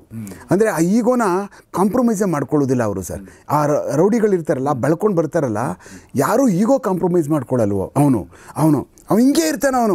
ಅವ್ನು ಕೆಳಗೆ ಒಂದು ಚಿಟ್ಟೆ ಪೈಸೆ ಇರಲ್ಲ, ಕೆಳಗಡೆ ಅವಾಯಿ ಚಪ್ಪಲಿ ಇದ್ರೂ ಅವ್ನು ಕೆಳಗಡೆ ಅವನಾರು ಸಿಕ್ಕನ್ನು ಅವ್ನಿಗೆ ಬಾಸ್ ಅನ್ಬೇಕು, ಅಣ್ಣ ಅನ್ಬೇಕು. ಅವನ್ನ ಪ್ರತಿ ದಿವಸನೇ ಅದನ್ನೇ ಎಕ್ಸ್ಪೆಕ್ಟ್ ಮಾಡ್ತಾನೆ. ಅವನೇ ಒಂದು ಫೈನ್ ಡೇ ಈಗೋ ಕಾಂಪ್ರಮೈಸ್ ಮಾಡದೇ ಇರ್ತಕ್ಕಂಥವನೇ ಒಂದು ದಿವಸ ಯಾತ್ಕೋ ಸಿಗಾಕೊಳ್ತಾನೆ, ಇಲ್ಲ ಒಡಿಸ್ಕೊಳ್ತಾನೆ, ಇಲ್ಲ ಹೊಡಿತಾನೆ. ಈಗ ರೌಡಿಗಳಾಗಿ ಹೋಗ್ತಾನೆ ಇರ್ತಾರೆ. ಸಾಯುವವರೆಗೂ ಈಗೋ ಇದನ್ನು ಅವ್ರು ಕಾಂಪ್ರಮೈಸ್ ಮಾಡ್ಕೊಳ್ಳಲ್ರು. ಅದೇ ಕ್ಯಾರೆಕ್ಟರ್ ಅನ್ನೋದು ಸರ್. ಅದಕ್ಕೋಸ್ಕರನೇ ಅದನ್ನೇ ಆ ಗುಣಗಳೇ ಅವ್ರನ್ನ ಬದಲಾವಣೆ ಮಾಡುವಂಥದ್ದು. ಹೇಗೆ ಬದಲಾವಣೆ ಮಾಡುವಂಥದ್ದು ಅಂತಂಥದ್ದು ಇದನ್ನು ರಿಸರ್ಚ್ ಆಗ್ತಾ ಇದಲ್ಲ. ಈ ರೌಡಿಗಳನ್ನ ಬದಲಾವಣೆಗಳು ಆಗ್ತಾರ ನೀವು ನನಗೆ ಕೇಳ್ತಾರೆ, ರೌಡಿಗಳು ಬದಲಾವಣೆ ಮಾಡ್ಬೋದಾ? ಆಗ್ತಾರೆ ಅಂತ. ಬದಲಾವಣೆಗಳನ್ನ ನಾವು ಮಾಡೋದಕ್ಕಿಂತ ಮನೆಯವರು ಮಾತ್ರ ಮಾಡೋಕ್ಕೆ ಸಾಧ್ಯ ಆಗ್ತಕ್ಕಂಥದ್ದು. ನಮ್ಮದು ಸ್ವಲ್ಪ ಇರ್ಬೋದು ಅಷ್ಟೇ. ಅವ್ರು ಹೋಗಿ ಪದೇ ಅವ್ನು ಹಿಡ್ಕೊಂಡು ಅವ್ನು ಕರ್ಕೊಂಡು ಬಂದು ಕೈ ಕಟ್ಟೆ ಕಳಿಸಿ ವಾರವರೆಗೂ ಫೋನ್ ಹೊಡೆದ್ಬಿಟ್ಟು ಬಾಯಿಲಿ ಆ ಸಾಹೇಬ್ರು ಕರೀತಾವ್ರೆ, ಪೆರೇಡದೆ ಈ ಪೆರೇಡದೆ ಅಂತೇಳಿ ಅದನ್ನು ಸ್ವಲ್ಪ ಗೌಪ್ಯವಾಗಿ ಬಿಟ್ಟು ಮನೆಯವ್ರಿಗೆ ನಾವು ಅವ್ರಿಗೆ ಹೇಳಿ ಈ ಥರ ಬದಲಾವಣೆ ಮಾಡಿ, ಇವನಿಗೆ ಈ ಥರ ಮಾತಾಡಿಸಿ ಹೀಗೆ ನೀವೆಲ್ಲೂ ಕಳಿಸು ಅಂದರೆ ಅವನನ್ನು ಹೇಗೆ ಮಾಡಬೇಕು ಅನ್ನುವಂಥದ್ದು ಅವ್ರು ಮಾಡ್ಬೋದು. ಆಗುವಾಗ 100ಕ್ಕೆ 100 ಸಕ್ಸಸ್ ಆಗ್ತದೆ. ನಾವು ಬದಲಾವಣೆ ಮಾಡ್ತೀವಿ ಅಂತ ಅನ್ನುವಂಥದ್ದೇನು ಹೋದಾಗ ಮತ್ತೆ ಅನ್ಕೋತಾನೆ ಅವನು. ಅಲ್ಲಿ ಕರ್ಕೊಂಡೋಗಿರ್ತೀವಲ್ಲ, ಅಲ್ಲೇ ಅವ್ರದ್ದು ಒಂದು ಗುಂಪು ಇಟ್ಕೋತದೆ ಅವ್ರಿಗೆ. ಏನಪ್ಪ ನಮ್ಮ ಮಗ ಹಿಂಗಿದ್ದು ಏನು ಹಿಂಗಾಗ್ಬಿಟ್ಟ. ಹಲವಾರು ನಾನೀಗೊಂದು ಕತೆ ಬರೆದಿದ್ದೀನಿ, ಇದರಲ್ಲಿ ನನ್ನ 2ನೇ ಪುಸ್ತಕದಲ್ಲಿ ಬರೆದಿದ್ದೀನಿ. ಈ ತನ್ವೀರ್ ದಾರಿ ಬದಲಾಯಿತಾ ಅಂದ್ಬಿಟ್ಟು ಅಂತ. ಸರ್, ಬೆಂಗಳೂರಿನಲ್ಲಿ ಅತ್ಯಂತ ಜಾಸ್ತಿ ಕೇಸ್ ಇದ್ದಿದೆ ಅವನ ಮೇಲೆ. ಯಾರಾದರೂ ಒಬ್ಬ ಕ್ರಿಮಿನಲ್ ಮೇಲೆ ಈ ಬೆಂಗಳೂರಿನಲ್ಲಿ ಜಾಸ್ತಿ ಕೇಸ್ ಇತ್ತು ಅಂತ ಅಂದರೆ ಅವನ ಮೇಲೆ ಇದ್ದದ್ದು. ಅತ್ಯಂತ ಜಾಸ್ತಿ ಯಾರಾದರೂ ಜೈಲಲ್ಲಿ ಇದ್ದ ಅಂದರೆ ಅವನೇ. ತುಂಬ ದಿವಸ ಜೈಲಲ್ಲಿ ಇದ್ದ ಅಂದರೆ, ತುಂಬ ದಿವಸ ಗ್ಯಾಂಗ್ಸ್ಟರ್ ಜೊತೆ ಯಾರು ಜೈಲಲ್ಲಿ ಇದ್ದ ಅಂದರೆ ತನ್ವೀರೇ. ಅತ್ಯಂತ ಜಾಸ್ತಿ ಅಟ್ಯಾಕ್ ಆಗದೆ ಅವನ ಮೇಲೆ ಏನಾದರೂ ಮಾಡಬೇಕು, ಕಾನ್ಸ್ಪಿರಸಿ ಆಗಿದೆ, ಅವ್ನು ಹೊಡೆದಾಕಬೇಕು ಅಂತ ಪ್ಲಾನ್ ಮಾಡಿದ್ದು ಅಂದರೆ ತನ್ವೀರ್ ಮೇಲೆ. ಹೌದು, ಇದು ಎಲ್ಲ ಅವನ ಮೇಲೆ ಆಗಿರ್ತಕ್ಕಂಥದ್ದು. ಈಗ ಅವನ ಮನೇಲಿ ಸೇರ್ಕೊಂಡಿದ್ದಾನೆ, ಅವನು ಕುರುಡು ಒಬ್ಬ ಮಗ ಇದ್ದಾನೆ, ಅವನ ಜೊತೇಲಿದ್ದಾನೆ, ಈಗ ಅವ್ರ ತಂದೆ ತಾಯಿಗಳ ಜೊತೆ ಒಳಗಿದ್ದಾನೆ, ಮೋಲ್ಡ್ ಅದನ್ನು ನೋಡೋಣ. ನಾನು ಯಾಕೆಂದರೆ ಇನ್ನೂ ಒಂದಷ್ಟು ಸಹ ನೋಡ್ಕೊಂಡು ಹೋಗ್ಬೋದು, ಅವನು ಈಗ ಆ ಜೀವನದಲ್ಲಿ ಬರ್ಬೋದು, ಆಗಬೋದಾ ಅನ್ನುವಂಥದ್ದನ್ನ ನಾನು ನೋಡ್ತಾ ಇರ್ತಕ್ಕಂಥದ್ದು ಇದೆ ಸರ್. ಇಲ್ಲ, ಇದು ನೀವು ತುಂಬ ಚೆನ್ನಾಗಿದೆ. ಆ ಒಂದು ಇದು ಏನೋ ನೀವು ಇಬ್ಬರು ಭಾಳ ಚೆನ್ನಾಗಿತ್ತು ಕಾನ್ವರ್ಸೇಷನ್.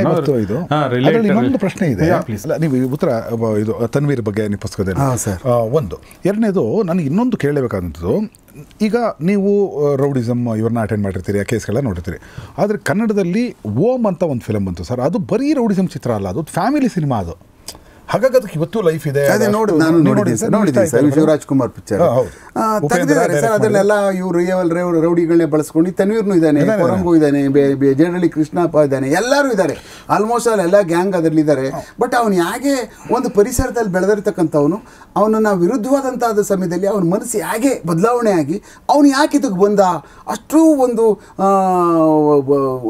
ಯಾವುದೋ ಒಂದು ಒಳ್ಳೆ ಮನಸ್ಥಿತಿಯಲ್ಲಿರ್ತಕ್ಕಂಥವ್ನು ಬದಲಾವಣೆ ಆಗೋದಕ್ಕೆ ಕಾರಣ ಏನು ಅನ್ನುವಂಥದ್ದಕ್ಕೆ ಅದು ಒಳ್ಳೆ ನಿದರ್ಶನ ಸರ್ ಚಿತ್ರ. ಅದು ಆ ಥರ ಆಗಿರ್ತಕ್ಕಂಥವು ತುಂಬ ಇದಾವೆ ನಮ್ಮಲ್ಲಿ ಇರ್ತಕ್ಕಂಥವ್ರು ರೌಡಿಗಳಲ್ಲಿ ಬದಲಾದವರು ಬಿಟ್ಟುಬಿಟ್ಟವ್ರೆ ಅನ್ನುವಂಥವ್ರನ್ನ ನಾವೇನು ಹೇಳೋದು ಅಂತಂದರೆ, ಬೆಂಗಳೂರಿನಲ್ಲಿ ಇದುವರೆಗೂ ನೀನು ಬದಲಾಗಬೇಕಾ, ನೀನು ಬೆಂಗಳೂರಿನಲ್ಲಿ ಇರಬೇಡ. ನೀನು ಬದಲಾಗಬೇಕು ಅಂತ ಹೋದಾಗ ನೀನು ಬೆಂಗಳೂರಲ್ಲಿ ಇರ್ತೀನಿ ಅಂತ ಆದಾಗ ನೀನು ಯಾವಾಗ ಒಂಟಿ ಆಗ್ತೀಯೋ ಅವಾಗ ಯಾವಾಗೂ ಬಿಡಲ್ರು ಸರ್. ನಿನ್ನನ್ನು ಒಂಟಿ ಆಗೋದೇ ಕಾಯ್ತಾ ಇರ್ತಾರೆ ಅವರು. ಯಾಕಂಗೆ ಕಾಯ್ತಾರೆ ಅಂತ ಅಂದರೆ, ಅವನು ಶೆಡ್ ಸೇರುವಂಥವನಾಗಿರ್ತಾನೆ, ಆದರೂ ಅವ್ನು ಹೊಡೆದ್ಬಿಟ್ರೆ ಇಂಥವ್ನು ಹೊಡೆದ ಅಂತ ಒಂದು ಪಟ್ಟ ಸಿಕ್ಬಿಡುತ್ತೆ. ಆ ಪಟ್ಟಕ್ಕೋಸ್ಕರ ಕಾಯ್ತಾರೆ ಇವರು. ಈಗ ಶ್ರೀರಾಮ್ಪುರದ ಕಿಟ್ಟಿ ನಡೆದಾಡೋಕ್ಕಾಗ್ತಾ ಇರಲಿಲ್ಲ, ಒಂಟಿ ಅದ. ಎಲ್ಲೋ ಸುಳೆ ಮನೆಗೆ ಬಂದಿದ್ದು ಬ್ಯಾಡ್ರಾಮ್ಪುರದ ಹೊಡೆದಾಕ್ಬಿಟ್ರೆ ಅವನ್ನ. ಶ್ರೀರಾಮ್ಪುರದ ಕಿಟ್ಟಿ ಮಾಡ್ದಂಥ ಇವು ಭಯಂಕರ ಆಗ. ಅವನು ನಡಿಕೆ ಆಗ್ತಾ ಇಲ್ಲ, ಚಪ್ಪಲಿ ಮೇಲೆ ನಡಿಕೆ ಆಗ್ತಾ ಇಲ್ಲ, ಅವನು ಬಂದು ಹೊಡೆದ್ರೆ ಅವನಿಗೆ ನಾವು ಹೊಡೆದ ಶ್ರೀರಾಮ್ಪುರ ಕಿಟ್ಟಿನ ಅಂದರೆ ಪಾತಕ ಲೋಕನೇ ಹಂಗೆ ಸರ್. ಅದು ನಾವು ಅದಕ್ಕೋಸ್ಕರನೇ ಅವ್ರೇನು ಮಾಡ್ತಾರೆ, ಗುಂಪಿಯಲ್ಲಿರುವವರೆಗೂ ಬಚ್ಚಿರ್ತಾರೆ. ಗುಂಪಿಂದ ಆಚೆ ಬಂದ ತಕ್ಷಣ ಒಂಟಿ ಆದ ತಕ್ಷಣ ಏನಾಗುತ್ತೆ, ಬೇಟೆ ಆಡೋಕೆ ಶುರು ಮಾಡಿಬಿಡ್ತಾರೆ, ಕಾಯ್ತಾ ಇರ್ತಾರೆ. ಅದಕ್ಕೋಸ್ಕರ ಅವ್ರು ಒಳಗಡೆ ಹೋದವರು ಪಾತಕ ಲೋಕದೊಳಗಡೆ ಈಚೆಗೆ ಹಾಕಿ ಬರೋಕ್ಕಾಗೋದಿಲ್ಲ ಅಂದರೆ ಒಂಟಿ ಆದ ತಕ್ಷಣ ಹೋಗ್ಬಿಡ್ತೀವಿ ಅಂತೇಳಿ ಅಂತ. ನಮ್ಮ ಬೆಂಗಳೂರಿನಲ್ಲಿ ಹಲವಾರು ರೌಡಿಗಳನ್ನ ನಾವು ನೋಡಿದ್ದೀವಿ. ಮನೆ ಒಳಗಡೆನೆ ಹೆಂಡತಿ ಮಕ್ಕಳು ಮುಂದೆನೇ ಕತ್ತರಿಸಾಕಿರ್ತಕ್ಕಂಥವಿದ್ದಾವೆ. ಈಗ ಅಲ್ಲೇ ಕತ್ರಗುಪ್ಪೆ ಲಿಂಗ ಅಂತ ಅವನು ಭಾಳ ವರ್ಷಗಳು ಮಾಡ್ದ. ಅವನು 5-6 ಮರ್ಡರ್ ಕೇಸ್ಗಳಲ್ಲಿದ್ದ, ತುಂಬ ದಿವಸ ಜೈಲಲ್ಲಿದ್ದ. ಅವ್ನು ಭಾಳ ಮಾನಿಟ್ರ್ ಮಾಡಿದ್ವಿ ನಾವು. ಭಾಳ ಬ್ಯಾಟ್ಸ್ಮನ್ ಅವನು. ಅಂದರೆ ಇದರಲ್ಲಿ ರೌಡಿಸಮ್ಗಳಲ್ಲಿ 2 ವಿಧ ಇರ್ತದೆ, ಒಂದು ಕಾನ್ಸ್ಪಿರಸಿ, ಇನ್ನೊಂದು ಬ್ಯಾಟಿಂಗು. ಏನದು ಸರ್?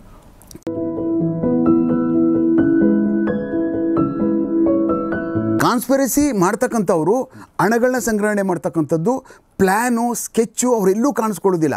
ಬಟ್ ಏನು ಮಾಡ್ತಾರೆ, ಬ್ಯಾಟಿಂಗ್ ಮಾಸ್ಟರ್ಗಳೇನು ಮಾಡ್ತಾರೆ, ಅವನು ಒಬ್ಬರೇ ಕಾಯ್ತಾನೆ, ನೀಟಾಗಿ ಹೋಗಿ ಯಾರಿಗೂ ಗೊತ್ತಾಗೋದಿಲ್ಲ, ನೀಟಾಗಿ ಹೊಡೆದ್ಬಿಟ್ಟು ಬಂದುಬಿಡ್ತಾನೆ. ಅವನು ಹಂಗೆ ಈಡಾಗ್ಬಿಡ್ತಾನೆ, ಯಾರಿಗೂ ಗೊತ್ತಾಗೋದಿಲ್ಲ. ಹೊಡೆದದ್ದು ಹೆಸರು ಮಾತ್ರ ಯಾರಿಗೆ ಬಂತು, ಇವ್ರು ಗ್ಯಾಂಗ್ನವ್ರು ಮಾಡಿದ್ರು ಅಂತಂದರೆ ಬೇರೆ ಗ್ಯಾಂಗ್ನವ್ರು ಸೃಷ್ಟಿ ಆಗ್ತಾರೆ, ಇನ್ನೊಂದು ಗ್ಯಾಂಗು. ಅವು ಒಳಗಡೆಗೆ ಹೋಗೋದಕ್ಕೆ ರೆಡಿ ಇರ್ತಾರೆ ಗ್ಯಾಂಗು. ಈಗ ಮತ್ತು ಕಚ್ಚಿ ಹೊಡೆದದ್ದು ರಕ್ತ ಬಟ್ಟೆ ಗಿಟ್ಟೆ ಎಲ್ಲ ಇಟ್ಕೊಂಡಿರ್ತಾರೆ. ನಾವೆಲ್ಲ ಇಲ್ಲಿ ಸಿಗಾಕೊಂಡಿದ್ವಿ, ಅವ್ರು ಹೋಗ್ಬಿಡ್ತಾರೆ ಜೈಲಿಗೆ. ಹೊಡೆದವನು ಸಿಕ್ಕುದೇ ಇಲ್ಲ. ಅವನು 5, 6, 7, 8 ಮರ್ಡರ್ ಮಾಡ್ಕೊಂಡು ಹಾಗೆ ಇದ್ದು ಬಿಡ್ತಾನೆ. ಅಂದ್ರೆ ಅಲ್ಲಿ ಫೇಲ್ ಆಗ್ತಾ ಇರ್ತೀವಿ ಪೊಲೀಸ್ನವರು. ಹೌದಲ್ಲ, ಬಟ್ಟೆ ಕೊಟ್ಟನಲ್ಲ, ಹೌದಲ್ಲ, ಇದೇ ರಕ್ತ ಅಲ್ವಾ, ಇವೇ ಮಚ್ಚಗಳಲ್ವಾ, ನೀವು ಎಕ್ಸಾಮಿನೇಷನ್ ಕಳಿಸಿದ್ರು ಅದೇ ಇರ್ತದೆ. ನೀವು ಸ್ಪಾಟಿಗೆ ತಗೊಂಡು ಹೋಗ್ಬಿಟ್ಟು ಆ ರಕ್ತ ಈ ರಕ್ತ ನೋಡಿ ಒಂದೇನ ಅಂದ್ರೆ ಹೌದು ಅಂತಾರೆ. ಈ ಬಟ್ಟೆಲಿರೋ ರಕ್ತ ಒಂದು ರಕ್ತ ನೋಡಿದ್ರು ಒಂದೇ ಅಂತಾರೆ. ಮಾಡೋರೇ ಬೇರೆ, ಜೈಲ್ಗೆ ಹೋಗೋರೆ. ಹೌದೌದು, ಈ ಹೌದೌದು ಜೈಲಿಗೆ ಹೋಗ್ತಕ್ಕಂಥವ್ರೆ ಇವ್ರಿಗೆಲ್ಲ ರೆಡಿ ಮಾಡ್ಕೊಂಡಿರ್ತಾರೆ. ಅವ್ರ ಕಾಸು ಅವರೆಲ್ಲ ನೆಗ್ಲೆಕ್ಟೆಡ್ ಇರ್ತಾರೆ ಕಮ್ಯುನಿಟಿನಲ್ಲಿ. ಅವ್ರ ತಂದೆ ತಾಯಿ ಗಲಾಟೆಗಳು, ಮನೆ ಬಿಟ್ಬಿಟ್ಟು ಬಂದ್ಬಿಟ್ಟಿರ್ತಾರೆ, ಏನೂ ನೋಡೋದಿಲ್ಲ, ತಿನ್ನು ಕೂಟಗಳಿರೋದಿಲ್ಲ. ಅವ್ರ ತಾಯಿ ಯಾರ್ದೋ ಮನೆ ಕೆಲಸ ಮಾಡೋಕೆ ಹೋಗ್ತಾಳೆ, ಇವನ್ನ ಮಾನಿಟ್ರ್ ಮಾಡೋಕ್ಕಾಗೋದಿಲ್ಲ. ಇವರ ಅಪ್ಪ ಇನ್ನೊಬ್ಬಳನ್ನ ಅವಳ ಕಟ್ಕೊಬಿಟ್ಟಿರ್ತಾನೆ. ಇಂಥ ನೆಗ್ಲೆಕ್ಟೆಡ್ ಎಲ್ಲರನ್ನೂ ಸೇರಿಸ್ಕೋತಾರೆ ಅವ್ರನ್ನ. ಅವ್ರಿಗೆಲ್ಲ ಮಾಡಿ ಅವ್ರ ಬಟ್ಟೆ ಗಿಟ್ಟೆ, ಅವ್ನ ಮೊಬೈಲು, ತಿಂಡಿ ಗಿಂಡಿ, ಆಳು ಮೂಳು ಎಲ್ಲ ಕೊಟ್ಕೊಂಡು ನೋಡಿ ಹಿಂಗೆ ಅದ ಗೊತ್ತಾಯ್ತಲ್ಲ, ಅವ್ರು ನೋಡ್ತಾ ಇರ್ತಾರೆ. ಹೌದಲ್ವ, ನಾವು ಒಳ್ಳೆ ಕಲರ್ ಆಗ್ಬೋದಲ್ಲ, ಅವಾಗ ಕೊಡ್ಬೋದಲ್ಲ ಬಂದು ಅಂತೇಳಿ ಅವ್ರು ಸ್ಟಾರ್ಟ್ ಮಾಡ್ಕೊಂಡು ಏನು ಮಾಡ್ತಾರೆ, ನೋಡ್ರೋ ನಿಮಗೆಲ್ಲ ಇಷ್ಟು ಕಾಸು ಕೊಡ್ತೀವಿ, ಹಿಂಗೆಲ್ಲ ನಾವೆಲ್ಲ ಬೇಲೆಯಲ್ಲಿ ಬಿಡಿಸ್ಕೊಳ್ತೀವಿ. ಹಿಂಗೆಲ್ಲ ಆದಾಗ ಪೊಲೀಸವ್ರಿಗೆ ಕರೆಕ್ಟಾಗಿ ನಿಮಗೆಲ್ಲ ನಾವು ಹೇಳ್ಕೊಟ್ಟಿರ್ತೀವಲ್ಲ, ಹಂಗೆ ಹೇಳ್ಬಿಟ್ಟು ನೀವು ಜೈಲಿಗೆ ಹೋಗ್ಬಿಡಿ ಅಂತ. ಪೊಲೀಸವ್ರಿಗೆ ಆದ ತಕ್ಷಣ ಇವ್ರಿಗೊಂದು ಗ್ಯಾಂಗ್ ರೆಡಿ ಆಗ್ಬಿಟ್ಟು ಎಲ್ಲ ಪಕ್ಕ ಹೇಳ್ಬಿಡ್ತಾರೆ, ಹೆಂಗೆ ಬಂದ್ರಿ, ಯಾವ ಥರ ಆಯಿತು, ಹೆಂಗೆ ಮಾಡಿದ್ರಿ, ಎಲ್ಲಿ ತಗೋಗಿಟ್ಟಿದ್ದೀರಿ ಮಚ್ಚು, ಎಲ್ಲಿ ಬಟ್ಟೆ ಇಟ್ಟಿದ್ದೀರಿ, ಏನು ಕತೆ, ಇವ್ರು ಹೋಗ್ಬಿಡ್ತಾರೆ ಒಳಗಡೆ. ಬ್ಯಾಟಿಂಗ್ ಮಾಡೋಣ ಹಿಂಗೆ ಇರ್ತಾನೆ ಅವನು. ಪೊಲೀಸರು ಅಷ್ಟು ತುಸ್ಪಟಾಗಿ ಆಗ್ಬಿಡ್ತದೆ ಕೇಸ್. ಅದು ಸಿಗಾಕೊಂಡಾದ್ಮೇಲೆ ಮುಗ್ದೈತಲ್ಲ, ಒಳಗೆ ಹೋಗ್ಬಿಟ್ರಲ್ಲ ಅವರು. ಹೆಂಗಿದೆ ನೋಡಿ ಸರ್ ಇಂಥವನ್ನ ಹಲವಾರು ಸಾರಿ ನಾವು ಪತ್ತೆ ಮಾಡ್ಕೊಂಡಿದ್ದೀವಿ. ಅವ್ನು ಒಳಗೆ ತಳ್ಳಬೇಕು. ಬ್ಯಾಟಿಂಗ್ ಟೀಮ್ನು ಹಿಡಿದಿದ್ದೀರಿ. ಇವ್ನು ಹಿಡ್ಕೊಂಡು ಇವ್ನೆಲ್ಲ ಕಿತ್ತಾಕಿ ಹಾಕಿ ಅವ್ನ ಎಳ್ಕೊಂಡು ಕಳಿಸೋಕು ಮೊದಲೇ ಬಹಳ ಯೋಚನೆ ಮಾಡ್ಬೇಕು ಇವ್ರನ್ನ. ಯಾವುದೇ ರೌಡಿಗಳನ್ನ ಅರೆಸ್ಟ್ ಮಾಡುವಂತ ಸಮಯದಲ್ಲಿ ಇವರಲ್ಲಿ ಇದ್ರ ಇಲ್ಲ ಅಂದ್ರೆ ಮತ್ತೆ ನಾವು ಸೃಷ್ಟಿ ಮಾಡ್ದಂಗ ಆಗ್ಬಿಡ್ತದೆ. ಸಮಾಜಕ್ಕೆ ಏನು ಮಾಡ್ದಂಗಲ್ಲ, ಕೆಟ್ಟದೇ ಮಾಡ್ದಂಗ ಆಯ್ತದ. ಮತ್ತೆ ನಾವು ಆ ಸಮಯದಲ್ಲಿ ಅತ್ಯಂತ ಎಚ್ಚರಿಕೆ ವಹಿಸ್ಬೇಕು ನಾವು. ಯಾವುದು ರೌಡಿಗಳು ಒಡೆದಾಗಿರ್ತಾರೆ, ರೌಡಿಗಳು ಮರ್ಡರ್ಗಳು ಮಾಡ್ಕೊಂಡಿರ್ತಾರಲ್ಲ, ಅದರಲ್ಲಿ ಯಾರು ಮಾಡಿರುವಂಥವ್ರು, ಮಾಡಿಸಿರ್ತಕ್ಕಂಥವ್ರು ಪೂರ್ತಿಯಾಗಿ ಅವ್ರನ್ನ ಸರಿಯಾದಂಥವ್ರನ್ನ ಇವರೆಲ್ಲ ಪಾರ್ಟಿಸಿಪೆಂಟ್ಗಳೇ ಅಂತ ಅನ್ನುವಂಥದ್ದು 100ಕ್ಕೆ 100ರಷ್ಟು ಕನ್ಫರ್ಮ್ ಮಾಡ್ಕೊಂಡು ಒಳಗೆ ಬಿಡಬೇಕು. ಒಬ್ಬನೂ ಬಿಡಬಾರ್ದು, ಅವನನ್ನು ಸೇರಿಸಬಾರ್ದು. ಅವ್ನ ತಲೆಗೆ ಬಟ್ಟೆ ಇರದೆ ಹುಲಿ ಬಡವ ಆಗ್ಬಿಡ್ಲಿ, ಏನಾದ್ರೂ ನಾನು ಹೋಗ್ತೀನಿ ಸರ್, ನಾನು ಮಾಡಿದ್ದೀನಿ ಸರ್, ನಾನು ಇದ್ದೀನಿ ಅಂತ ಹೇಳಿದ್ರು ಎಷ್ಟು ಹೇಳಿದ್ರು ಕೇಳಬಾರ್ದು ನಾವು. ನಮಗೆ ಪೂರ್ತಿ ಎಸ್ ಇವನು ಇದ್ದಾನೆ ಅಂದ್ರೆ ಮಾತ್ರ ಕನ್ಫರ್ಮ್ ಆದ್ರೆ ಮಾತ್ರ ಮಾಡಿ, ಇಲ್ಲಾಂದ್ರೆ ಅವ್ನ ಜೀವನ ಆಗೋಗ್ಬಿಡ್ತದೆ, ಹಾಳಾಗೋಗ್ತದೆ. ಇಲ್ಲ ಈಚೆ ಬಂದಾದ್ಮೇಲೆ ಅವ್ನು ಮರ್ಡರ್ ಮಾಡಿಬಿಡ್ತಾರೆ, ಆಮೇಲೆ ಇಡೀ ಅವನ ಜೀವನವೇ ಹೊಟ್ಟೋಗ್ಬಿಡ್ತದೆ. ಆ ಕಾರಣಕ್ಕೆ ಇಂಥದ್ರಲ್ಲಿ ಬ್ಯಾಟಿಂಗ್ ಮಾಸ್ಟರ್ಗಳಿಗೆ ನಾವು ಹಿಡ್ಕೋಬೇಕು, ಮತ್ತು ಫೈನಾನ್ಸರ್ಗಳಿರ್ತಾರಲ್ಲ ಅವ್ರಿಗೆ ಬಲಿ ಹಾಕಬೇಕು. ಇಲ್ಲಾಂದರೆ ರೌಡಿಸಮ್ ಕಂಟ್ರೋಲಿಗೆ ಬರೋದಿಲ್ಲ. ಹೌದು, ಎಲ್ಲಿವರೆಗೂ ಫೈನಾನ್ಸ್ ಬರ್ತಾ ಇರ್ತದೋ ಅಲ್ಲಿವರೆಗೂ ಇಂಥವ್ರು ಹುಡ್ತಾನೆ ಇರ್ತಾರೆ. ಸರ್ ನಾವು ಕೇಸ್ ಮಾತಾಡಿದ್ವಿ, SP ತಮ್ಮಯ್ಯ ಅಂತ ಅವ್ರನ್ನ ಒಂದು ಮೊಬೈಲು, ಒಂದು ಪ್ಯಾಂಟು, ಒಂದು ಶರ್ಟು, 1,000 ರೂಪಾಯಿ. SP ರಿಟೈರ್ಡು ಇದರಲ್ಲಿ ನಮ್ಮ ವಿಜಿಲೆನ್ಸಲ್ಲಿ KVನಲ್ಲಿ ಇದ್ರವರು. ಅವ್ರನ್ನ 4 ಜನ ಒಂದು ಮೊಬೈಲ್ ಕೊಟ್ಟವನೆ, ಒಂದು ಪ್ಯಾಂಟ್ ತಗೊಟ್ಟವನೆ, ಒಂದು ಶರ್ಟ್ ತಗೊಟ್ಟವನೆ, 1,000 ರೂಪಾಯಿ. 3,000, 4 ಜನಕ್ಕೆ 4,000 ರೂಪಾಯಿ, 4 ಪ್ಯಾಂಟು, 4 ಶರ್ಟು ಕೊಟ್ಟು ಹೋದ್ರು. ಗಾರಿಯಲ್ಲಿ ಬರ್ತಾ ಇದ್ರು, ಹಾಡಿದ್ರೆ ಅಟ್ಯಾಕ್ ಮಾಡಿದ್ರು, ಸಾಯಿಸಿ ಹೊಡೋಗ್ಬಿಟ್ರು. ಯಾರೋ ಸೆಕ್ಯೂರಿಟಿ ಬರ್ತಾನೆ, ಹೊಡೆದಾಕ್ಬಿಟ್ಟು ಬಂದ್ಬಿಟ್ರ, ಹೋಗ್ರ ತಗೊಂಡ್ರ ಇಂದ ಕೊಟ್ಬಿಟ್ಟ ಆತಾಗಿ ಸೆಕ್ಯೂರಿಟಿ ಅಂತ. ಅವನು ಹೋದ, ಇವನು ಹೋದ, ಅವನು ಮರ್ಡರ್ ಆದ ಬಿಡಿ. ಅವನು ಈ ಸುಬ್ರಹ್ಮಣ್ಯಪುರದ ಹತ್ರ ಇವನು SR ಗಾರ್ಡನ್ ಅವನು ರುದ್ರ ಅಂದ್ಬಿಟ್ಟು ಅಂತ. ಅವನು ಜೈಲಿಂದ ತಗೊಂಡಿದ್ದ ಸುಪಾರಿನ. ಅವನು 50 ಲಕ್ಷ ರೂಪಾಯಿ ಸುಪಾರಿ ತಗೊಂಡು ಇವ್ರಿಗೆ 3,000 ರೂಪಾಯಿ ಕೊಟ್ಟು ಮರ್ಡರ್ ಮಾಡಿಸ್ಬಿಡ್ತಾನಂತೆ. ಹೋಗ್ಬಿಟ್ರೆ ಜೈಲ್ಗೆ ಹಿಡ್ಕೊಂಡು ಕಳಿಸ್ಬಿಟ್ವಿ ನಾವು. ಅದಕ್ಕೆ ಬೇರೆಯವರು ಆ ಟೀಮ್ಗಳು ರೆಡಿ ಮಾಡ್ಕೊಳ್ತಾರೆ. ಆ ಹುಡುಗರು ಮರ್ಡರ್ ಮಾಡಿಬಿಟ್ಟು ಹೋಗ್ಬಿಡ್ತಾರಲ್ಲ, ಇನ್ನೊಂದು ಗ್ಯಾಂಗ್ನ 1 ಲಕ್ಷ ರೂಪಾಯಿ ಕೊಟ್ಬಿಟ್ಟು ಹಿಂಗೆಲ್ಲ ರೆಡಿ ಮಾಡಿಬಿಟ್ಟು ಅವ್ರಿಗೂ ಬಿಟ್ಬಿಡ್ತಾರೆ ಅವ್ರನ್ನ. ಇನ್ನೊಂದು ಟೀಮ್ ರೆಡಿ ಮಾಡಿ ಇಟ್ಕೊಂಡಿರ್ತಾರೆ. ಸಿಗಾಕೊಂಡಾಗ ಹಿಂಗೆಲ್ಲ ಹೇಳಬೇಕು, ಈ ಥರ ಎಲ್ಲ ನಾವು ಮಾಡೋದು ಅಂತೇಳಿ ಮಚ್ಚು ಗಿಚ್ಚು ಬಟ್ಟೆ ಎಲ್ಲ ಇದು ಮಾಡು ರೆಡಿ ಮಾಡಿಕೊಂಡು ಇವ್ರು ರೆಡಿ ಇರ್ತಾರೆ ಸರಿಯಾಗಿ, ಬೇಲೆಯಲ್ಲಿ ಬಿಡ್ಸ್ಕೊತೀವಿ ನಾವು ಅಂತ ಹೇಳ್ಬಿಟ್ರೆ ಅವ್ರಿಗೆ ಪಾಪ ನಾವು ಸಿಗಾಕಬಿಟ್ವಲ್ಲ, ನಮ್ಗೆ ಹಿಡಿದ್ಬಿಟ್ರಲ್ಲ. ಅದು ನಾವು ಸರಿಯಾದಂಥ ಭಾಳ ಕ್ರಮಬದ್ಧವಾಗಿ ಮಾಡಬೇಕಾದಂಥದ್ದು, ಡಿಸೆಕ್ಟ್ ಮಾಡಬೇಕಂಥದ್ದು. ಇಲ್ಲಾಂದರೆ ರೌಡಿಸಮ್ ಬೆಳವಣಿಗೆ ಆಗಿಬಿಡ್ತದೆ. ನಾವು ಎಲ್ಲಿವರೆಗೂ ಬ್ಯಾಟಿಂಗ್ ಹಿಡಿದಿಲ್ವೋ ಅಲ್ಲಿವರೆಗೂ ಮರ್ಡರ್ಗಳಾಗ್ತಾನೆ ಇರ್ತವೆ. ಆ ಬ್ಯಾಟಿಂಗ್ ಮಾಸ್ಟರ್ಗಳಿಗೆ ಸರಿಯಾಗಿ ಸೆಂಚುರಿ ಮಾಡ್ಬಿಟ್ಟು ಕಳಿಸ್ಬೇಕು ನಾವು. ಬ್ಯಾಟ್ಸ್ಮನ್ಗೆ ಸೆಂಚುರಿ ಮಾಡಬೇಕು ಓಡಾಡಿಸ್ಕೊಂಡು. ನನ್ಗೆ ಇನ್ನೊಂದು ಪ್ರಶ್ನೆ, ಇದು ಮತ್ತೆ ಒಂದು ಮುಖ್ಯ ಪ್ರಶ್ನೆ ನನಗೆ, ಒಂದು ಕುತೂಹಲ ಏನಂದರೆ ನಿಮ್ಮ ಜೀವಿತಾವಧಿ ನೋಡಿರೋ ಸಿನಿಮಾಗಳು ಸರಿ, ಇಷ್ಟು ದಿನಗಳ ಕಾಲ ನೀವು ಕಂಡ ಅಪರೂಪದ ಸುಂದರವಾದ ಒಳ್ಳೆ ಹೀರೋಯಿನ್ ಯಾರು ಸರ್? ಪಂಟ್ರಿಬಾಯಿ ಹೆಸರಲ್ಲಿ ಹೇಳ್ಕೊಡ್ದು, ಇತ್ತೀಚಿಂದ ಹೇಳ್ಬೇಕು ನಮಗೆ.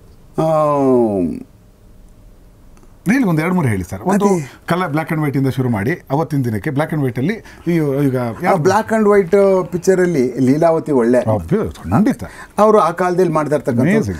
ಆಮೇಲೆ ಭಾರತೀನೂ ಅಷ್ಟೇನೆ ಸರ್, ಮೇಡಮ್ ತುಂಬ ಅದ್ಭುತವಾದಂಥ ಆ್ಯಕ್ಟರ್ ಅವರು. ಆಮೇಲೆ ಮಾಲಾಶ್ರೀ ಅವರು, ಕಲ್ಪನಾ ಸರ್, ನಂಜುಂಡಿ ಕಲ್ಯಾಣ ಮಾಲಾಶ್ರೀ ಅವರು ನಮ್ಮ ಪೊಲೀಸ್ ಮಾಡ್ತಾರೆ. ಅವಾಗ ನಾವು ಅದು ಅಪ್ರಿಶಿಯೇಟ್ ಮಾಡದೆ ಹೋದ್ರು C is very good actor sir. ಅದು ಕನಕ್ಪುರದಲ್ಲಿ 100 ಡೇಸ್ ಫಿಲ್ಮ್. ಹೌದೌದು, ಮಾಲಾಶ್ರೀ ಫ್ಯಾನ್. ಒಂದು ಮಗು ಹುಟ್ಟಿತ್ತು, ಮಾಲಾಶ್ರೀ ಪೀಕೋ. ನಾನು ತುಂಬಾ ಒಳ್ಳೆ ಹೆಣ್ಣು ಆಕೆ ಮಾಲಾಶ್ರೀ ಅವರು. ಅವತ್ತು ಆಕೆ ಅವ್ರದೇ ಆದ ಮಾರ್ಕೆಟ್ನ ಸೃಷ್ಟಿ ಮಾಡಿದ್ರು. Lady super star ಅವೆಮ್ಮ. ಒಂದು ದಿನಕ್ಕೆ 3 ಕನಕಪುರದಲ್ಲಿ 100 ಡೇಸ್. ನನಗೆ ಎಂತ ರಸಿಕರಪ್ಪ ಕನಕಪುರದಲ್ಲಿ ಮಾಲಾಶ್ರೀ ಅವ್ರಿಗೆ, ಅವ್ರಿಗೆ ಹೇಳಿದ್ದೀನಿ ನಾನು. ಆ ಟೈಮ್ನಲ್ಲಿ ಬಹಳ ಅದ್ಭುತವಾದಂತ ಕಲ್ಪನಾ ಅವ್ರ ಹೆಸರು. ಕಲ್ಪನಾ. ಒಂದು ಮಗುಗೆ ಹುಟ್ಟಿತ್ತು, ನಮ್ಮ ಕೆಲಸದ ಮನೇಲಿ ಒಬ್ಬಳು ಕೆಲಸ ಮಾಡೋಳು, ಅವಳು ಮಗು ಹುಟ್ಟಿತ್ತು. ಮಗು ಹೆಸರೇನಿಟ್ಟೆ ಅಂತ ನಮ್ಮಪ್ಪ ಮಾಲಾಶ್ರೀ ಅಂತದ್ದು. ಓಹೋ, ಇಲ್ಲಿವರೆಗೂ ಹೊಟ್ಟೋಯ್ತಾ ಮಕ್ಕಳಿಗೆ ಮಾಲಾಶ್ರೀ ಹೆಸರಿಡ್ತಾರೆ, ಇಷ್ಟು ಪಾಪ್ಯುಲಾರಿಟಿ ಎಲ್ಲ ಹೊಟ್ಟೋಗಿದೆ ಅಂತ. ಆಮೇಲೆ ಆರ್ತಿನೂ ಈ ನಾಟ್ ಆನ್ ಆರ್ಡಿನರಿ ಆಕ್ಟರ್. ಆ ಪೀರಿಯಡ್ ಅಲ್ಲಿ ಇದು ಮರಾವ್ಲಸ್, ಅದು ನೋಡೋದಕ್ಕೆ ಅದ್ಭುತವಾದಂಥ ಒಳ್ಳೊಳ್ಳೆ ಚಿತ್ರಗಳು ಮಾಡಿರ್ತಕ್ಕಂಥದ್ದು. ಪುಟ್ಟಣ್ಣ ಕಣಗಾಲ್ ಮಾಡಿರುವಂಥ ಪಿಕ್ಚರ್ಗಳು. ಅದನ್ನ ಪುಟ್ಟಣ್ಣ ಕಣಗಾಲ್ ಅಂತ ಅನ್ನುವಂಥದ್ದು ಎನ್ಕ್ವೈರಿನೇ ಮಾಡಬೇಕಾದಿರಲಿಲ್ಲ ಅವ್ರು ತೆಗೆದವ್ರೆ ಪಿಕ್ಚರ್ ಅಂದರೆ. ಪುಟ್ಟಣ್ಣ ಅವ್ರ ಬ್ರ್ಯಾಂಡು ಅಂತ ಅಂದರೆ ಯಾರ್ಯಾರು ಬರ್ತೀರೋ ಎಲ್ಲರೂ ಬರ್ತೀರಾ, ಯಾರು ಬರ್ತೀರಾ ಕರ್ಕೊಂಡು ಹೋಗ್ಬಿಡೋದು ಪಿಕ್ಚರ್ಗಳಿಗೆ. ಅಂದರೆ ಅವ್ರ ಮೇಲೆ ನಮ್ಗೆ ಅಷ್ಟು ನಂಬಿಕೆ ಇರಬೇಕಲ್ಲ. ಇವ್ರು ಏನೋ ಮಾಡಿರ್ತಾರೆ. ನನಗೆ ಹೆಂಗೆ ಅನ್ನಿಸ್ತಿದೆ ಸರ್, ನಾನೊಬ್ಬ ವೀಕ್ಷಕನಾಗಿ ಪ್ರೇಕ್ಷಕನಾಗಿ ಹೆಂಗೆ ಅಂದರೆ ಥಿಯೇಟ್ರಲ್ಲಿ ಪಿಕ್ಚರ್ ನೋಡ್ಬಿಟ್ರೆ ಅರ್ಧ ಗಂಟೆ ಮಾತಾಡಬಾರ್ದು ಸರ್. ಹಿಂಗೆ ಬರಬೇಕು, ಮನೆವರೆಗೂ ಹಿಂಗೆ ಬರಬೇಕು. ಕಾರ್ ನಿಲ್ಲಿಸ್ಬಿಟ್ಟು ಊಟ ಕೂತ್ಕೊಂಡಾಗ ಮಾತಾಡಬೇಕು. ಹಂಗೆ ಆ ಥರ ಪಿಕ್ಚರ್ ಬರ್ಬೇಕು ಸರ್. ಹೌದು, ಚೆನ್ನಾಗಿ ಹೇಳಿದ್ರು. ನಿಮಗೆ ನಿಮ್ಮ ಇದು ಈಗ ಹಿಂದಿ ಚಿತ್ರಗಳು ಫಾಲೋ ಮಾಡ್ತೀರಾ? ಹಿಂದಿಗಳನ್ನ ಬಹಳ ಚೆನ್ನಾಗಿದ್ದಾವೆ ಅಂದ್ರೆ ಮಾತ್ರ ನೋಡ್ತೀನಿ ಸರ್ ನಾನು. ಹೌದು. ಓಕೆ. ಅಲ್ಲಿ ಯಾವ ನಾಯಕ? ಅಲ್ಲಿ ನನಗೆ ಅಮಿತಾಬ್ ಬಚ್ಚನ್ ಭಾಳ ಇಷ್ಟ ಸರ್. ಬೇರೆ ಅಮಿತಾಬ್ ಬಚ್ಚನ್ನು ಅವ್ರು ಬಿಟ್ಟರೆ ಇಂದ ತುಂಬ ನಾನು ಬೇರೆ ಅದು ತುಂಬ ಬೇರೆ ಇವ್ರು ಈಗ ಬಂದಿರತಕ್ಕಂಥವ್ರದ್ದು ಯಾರು ನಾನು ಪಿಕ್ಚರ್ಗಳು ನೋಡಿರ್ತಕ್ಕಂಥ ಯಾವ ನಟಿ ಕಲಾವಿದ?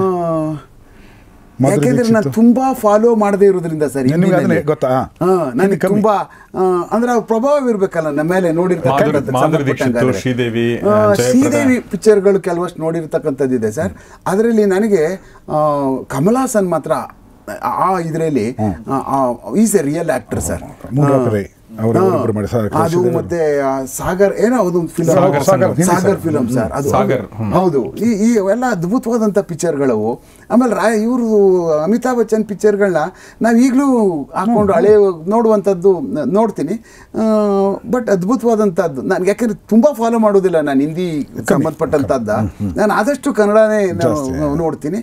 ಅಲ್ಲಿ ಕೆಲವಷ್ಟು ಮಲಯಾಳಂಗಳ ಮಮ್ಮೂಟಿ ಪಿಕ್ಚರ್ಗಳು ನೋಡ್ತೀನಿ ಸರ್. ಕೇಳಿದ್ರು ಎಲ್ಲ ಸಿನಿಮಾ ಕೊನೆಯಲ್ಲಿ ಶುಭಮ್ ಅಂತ ಆಗ್ತಾರಲ್ಲ, ಏನು ಅಂತ ಶುದ್ಧ ಭಂಡಲ್ ಅಂತ. ವಂಡರ್ಫುಲ್ ಅದು. ಮತ್ತು ನೀವು ಕಾಲೇಜ್ ದಿನಗಳು ಅಥವಾ ಓದುವಾಗ ಅಥವಾ ನೀವು ವೃತ್ತಿಲಿದ್ದಾಗಲೂ ಕೂಡ ಈಗ ರಾಜ್ಯೋತ್ಸವ ಬಂದಾಗ ಒಂದು ನಾಟಕಗಳು ಪ್ರೆಸೆಂಟ್ ಮಾಡ್ತಾರೆ, ನೀವು ಅಭಿನಯಿಸಿದ್ರ ಸರ್? ಇಲ್ಲ, ನಾನು ಆ ಥರದಕ್ಕೆಲ್ಲ ಮಾಡ್ತಿದ್ದೆ, ಅಂದರೆ ಬರೀತಿದ್ದೆ, ಕೊಡ್ತಿದ್ದೆ. ಆಮೇಲೆ ಈ ಸಂಗೊಳ್ಳಿ ರಾಯಣ್ಣಂದು ನಾವೆಲ್ಲ ನಾಟಕ ಎಲ್ಲ ಆಡಿದ್ದೀವಿ. ಅದನ್ನೆಲ್ಲ ಅಂದ್ರೆ ಆ ಏಕಪಾತ್ರ ಅಭಿನಯ ಮಾಡ್ತಕ್ಕಂಥದ್ದು ಸ್ಟೇಟ್ ಲೆವೆಲ್ಗೆಲ್ಲ ಹೋಗಿದ್ದೀನಿ. ಇದಕ್ಕೆಲ್ಲ ಏ ದೇವಿ ಅದೆಲ್ಲ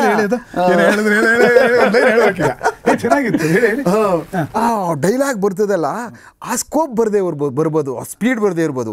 ಏ ದೇವಿ ಕನ್ನಡ ಸಾಮ್ರಾಜ್ಯ ಲಕ್ಷ್ಮಿ, ಏನಿದು ತಾಯಿ ನಿನ್ನ ಲೀಲೆ, ಸತ್ಯಕ್ಕೆ ನಿಂತರೆ ಸಧರ್ಮಿಗಳು, ಯುದ್ಧಕ್ಕೆ ನಿಂತರೆ ಕಡಿಗುಳುಗಳು ಎಂದು ಪ್ರಖ್ಯಾತರಾಗಿದ್ದ ನಿನ್ನ ಮಕ್ಕಳು ನಿಲ್ಲಲು ನೆಲ ಇಲ್ಲದೆ ಮನಸ್ಸಿಗೆ ನೆಮ್ಮದಿ ಇದೆಯೇ ಆಂಗ್ಲರ ಹಂಗಿನಲ್ಲಿ ಬಿದ್ದು ಹಿಡಿತುತ್ತಿಗಾಗಿ ಕೈ ಇಡುತ್ತಿರುವ ದೃಶ್ಯವನ್ನು ಕಂಡು ಕಂಡು ನಿನ್ನ ಮಕ್ಕಳೇಕೆ ಮೌನಿಗಳಾದರು? ನಿನ್ನ ಮಕ್ಕಳು ಸ್ವಲ್ಪ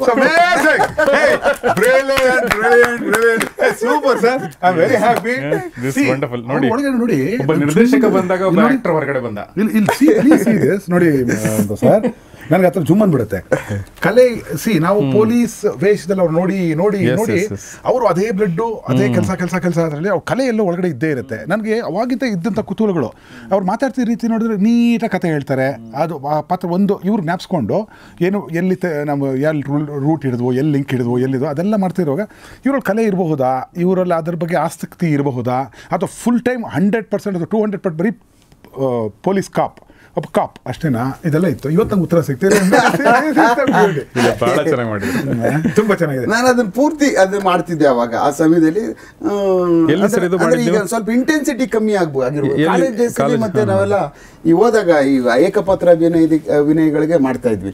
ಆ ಇಂಟೆನ್ಸಿಟಿ ಯಾಕೆಂದ್ರೆ ಏಜ್ ಎಲ್ಲ ರೂರಲ್ ಕಾಲೇಜಲ್ಲಿ ಪ್ರಾಕ್ಟೀಸ್, ರೂರಲ್ ಕಾಲೇಜಲ್ಲಿ ಮಾಡ್ತಿದ್ವಿ. ಮತ್ತೆ law college rural college degree ಮುಗಿಸ್ಕೊಂಡು ಆಮೇಲೆ ಇಲ್ಲಿ ಬೆಂಗಳೂರಿಗೆ ಬಂದಿದ್ದು ಲಾ ಕಾಲೇಜಲ್ಲಿ. ಇಲ್ಲೂ ಹೋಗ್ತಿದ್ವಿ, ಲಾ ಕಾಲೇಜ್ಗೂ ಹೋಗ್ತಿದ್ವಿ. ಆಮೇಲೆ ಪ್ರಾಕ್ಟೀಸ್ ಮಾಡ್ತಿದ್ದೆ. ಅದಾದ್ಮೇಲೆ ಪೊಲೀಸಿಗೆ ಬಂದೆ ನಾನು. ಆಮೇಲೆ ತುಂಬಾ ಹೆಲ್ಪ್ ಆಗಿದೆ ಲಾ ಮಾಡಿ ಪೊಲೀಸಿಗೆ. ಖಂಡಿತ. ಲಾ ಅಂಡ್ ಆರ್ಡರ್ ಎರಡು. ಅದರಿಂದ ನಾನು ಮ್ಯಾನೇಜ್ ಮಾಡೋದಕ್ಕೆ ಕೋರ್ಟ್ಗಳು ಇದೆಲ್ಲ ನನಗೆ, ಯಾಕೆಂದ್ರೆ 3-4 ವರ್ಷ ಕೋರ್ಟಲ್ಲಿ ಇದ್ನಲ್ಲ, ಅದರಿಂದ ನಂಗೆ ಸುಲಭ ಆಯಿತು. ಆವಾಗ ಇದನ್ನೆಲ್ಲ ನಾವು ಮಾಡ್ತಾ ಇದ್ದೆ. ಇನ್ನೊಂದು ಪ್ರಶ್ನೆ ಸರ್, ಈ ಕಲೆ ಇದು ನಾನು ಕನಕಪುರದವನ್ನ ಕೇಳ್ತೀನಿ. ನಾನು ಕನಕಪುರ ಅದೇ ಕಾಲೇಜು. ಯಾವ ವರ್ಷ ನಿಮ್ಗೆ ಕರಿಯಪ್ಪನವ್ರು ತೀರ್ಕೊಬಿಟ್ರಲ್ಲ ಸರ್, ಅವಾಗ ನಮ್ದು ಮುಗಿಯಿತು. 80-81ಗೆ ನಮ್ಮ ಡಿಗ್ರಿ ಕಂಪ್ಲೀಟ್ ಆಯಿತು. 80-81 ನಾನು 93 ಔಟು. 80-81 ಈ ಕನಕಪುರ ಇದರಲ್ಲೇ ಅದರಲ್ಲಿರೋ ಲೈಬ್ರರಿ ಅದ್ಭುತವಾದ ಲೈಬ್ರರಿ. ಒಂದು ನನ್ನ ಪ್ರಕಾರ ಅದೊಂದು 1/4 ಎಕರೆ ಮೇಲೆ, ಅರ್ಧ ಎಕರೆ ಬಹಳ ದೊಡ್ಡ ಲೈಬ್ರರಿ. ತುಂಬಾ ಜ್ಞಾನ ಸಂಪತ್ತಿದೆ ಅಲ್ಲ ಅದ್ರೊಳಗಡೆ.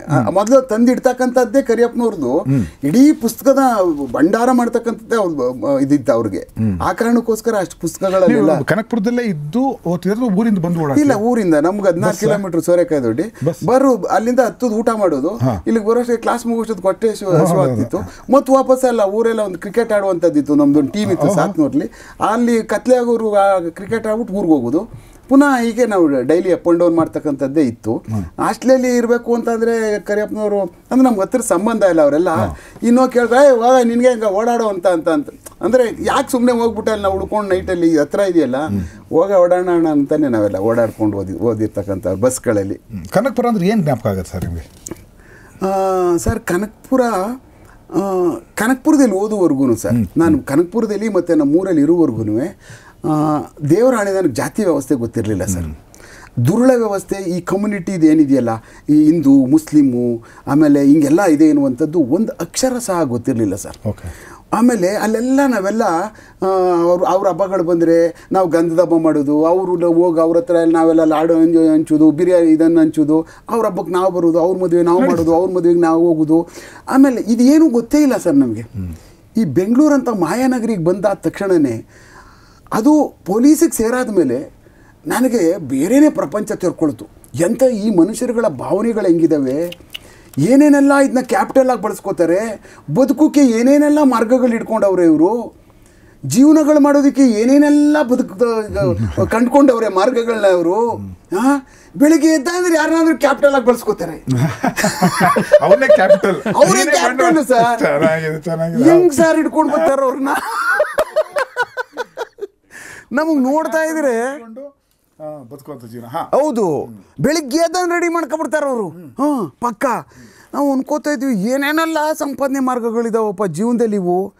ಆಮೇಲೆ ಕಮ್ಯುನಲ್ಲು, ಆಮೇಲೆ ಬೇರೆ ಬೇರೆ ಥರದವೆಲ್ಲ ನಮ್ಗೆ ಕೇಳಿಸ್ಕೊಳ್ಳುವಂಥದ್ದು, ಮತ್ತು ಅದ್ರದಲ್ಲಿ ತೊಡ್ಕೊಳ್ಳುವಂಥದ್ದು, ಆಮೇಲೆ ಭಾವನೆಗಳನ್ನ ಕೇಳಿಸ್ತಕ್ಕಂಥದ್ದು, ಕೇಳುವಂಥದ್ದು ನಾವು, ಆಮೇಲೆ ಅದು ಎಲ್ಲೋ ಬೇರೆ ಕಡೆಗೆ ಅದು ಲಾಭ ಮಾಡ್ಕೊಳ್ಳುವಂಥದ್ದು, ಆಮೇಲೆ ಅದ್ರ ಮಧ್ಯೆ ಪೊಲೀಸಿಂಗ್ ಮಾಡ್ತಕ್ಕಂಥದ್ದು, ಇನ್ನೊಂದು ಮಕ್ಕಳಿಗೆ ಹೋಗ್ಬಿಟ್ಟು ಎಲ್ರಿಗೂ ಹೊಡೆದಾಕ್ಬಿಡ್ಬೇಕಂತ ಗುಂಡಾರಿಸ್ಬಿಡ್ಬೇಕು ಅನ್ನುವಂಥದ್ದು ಇವೆಲ್ಲ ಬರ್ತಿದ್ದವು ಸರ್.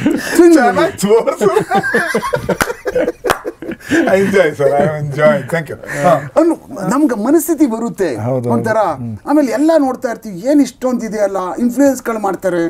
ಅವನು ಮಾಡಿದಾಗ ಎಷ್ಟೋ ಫೋನ್ಗಳು ಕೋಪನ ಫೋನ್ ಮೇಲ್ಗಳು ತೀರ್ಸ್ಕೊಬಿಟ್ಟಿರುವಂಥದ್ದಿದೆ. ಯಾರು ಸರ್ ಯಾವನ ಫೋನ್ ಮಾಡ್ದವನು ಯಾಕೆ ಫೋನ್ ಇದ್ದಿರ್ತಾನೆ ಬರೋದದು ಅಂದರೆ ನಾವು ಆ ಕಾಂಪ್ರಮೈಸ್ ಮಾಡ್ಕೊಳಕ್ಕಾಗೋದಿಲ್ಲ. ಅವನೇನೋ ಫೋನ್ ಮಾಡೋನೇ ನನಗೆ ಅಂದರೆ ಅವನ ಫೇವರ್ಗೆ ಮಾಡೋದು, ಅವನು ಸಮಾಜಕ್ಕೋಸ್ಕರ ಮಾಡಿರೋದಿಲ್ಲ. ಅವರು ಸಮಾಜಕ್ಕೆ ಮಾಡ್ತಕ್ಕಂಥವ್ರು ಭಾಳ ವಿರಳ ನನಗೆ ಸಿಕ್ಕಿದ್ದಾರೆ, ಹಲವಾರು ಜನ ಹೇಳಿದ್ದಾರೆ. ಆಮೇಲೆ ಕೆಲವಷ್ಟು ಜನ ನನಗೆ ಮಾತಾಡೇ ಇಲ್ಲ ಅವ್ರ ಜ್ಯೂರಿಸ್ಡಿಕ್ಷನ್ಗೆ ಹೋದಾಗ, ಒಂದು ಫೋನ್ ಮಾಡಿರೋರು ಇಲ್ಲ. ಆಮೇಲೆ ನಂದೊಂದು ಸ್ವಲ್ಪ ಕೆಟ್ಟ ಬುದ್ಧಿ ಇತ್ತು. ಏನಿತ್ತು, ಸ್ವಲ್ಪ ಹುಳ ಬಿಟ್ಬಿಡ್ತಿದ್ದೆ, ಎಲ್ಲನೂ ರೆಕಾರ್ಡ್ ಮಾಡ್ಕೋತಾನಂತೆ ಇವನು ಅಂತ. ಆಗ ನನ್ನನ್ನು ಕೆಲಸನೂ ಸುಲಭ ಮಾಡಿಬಿಡುದು.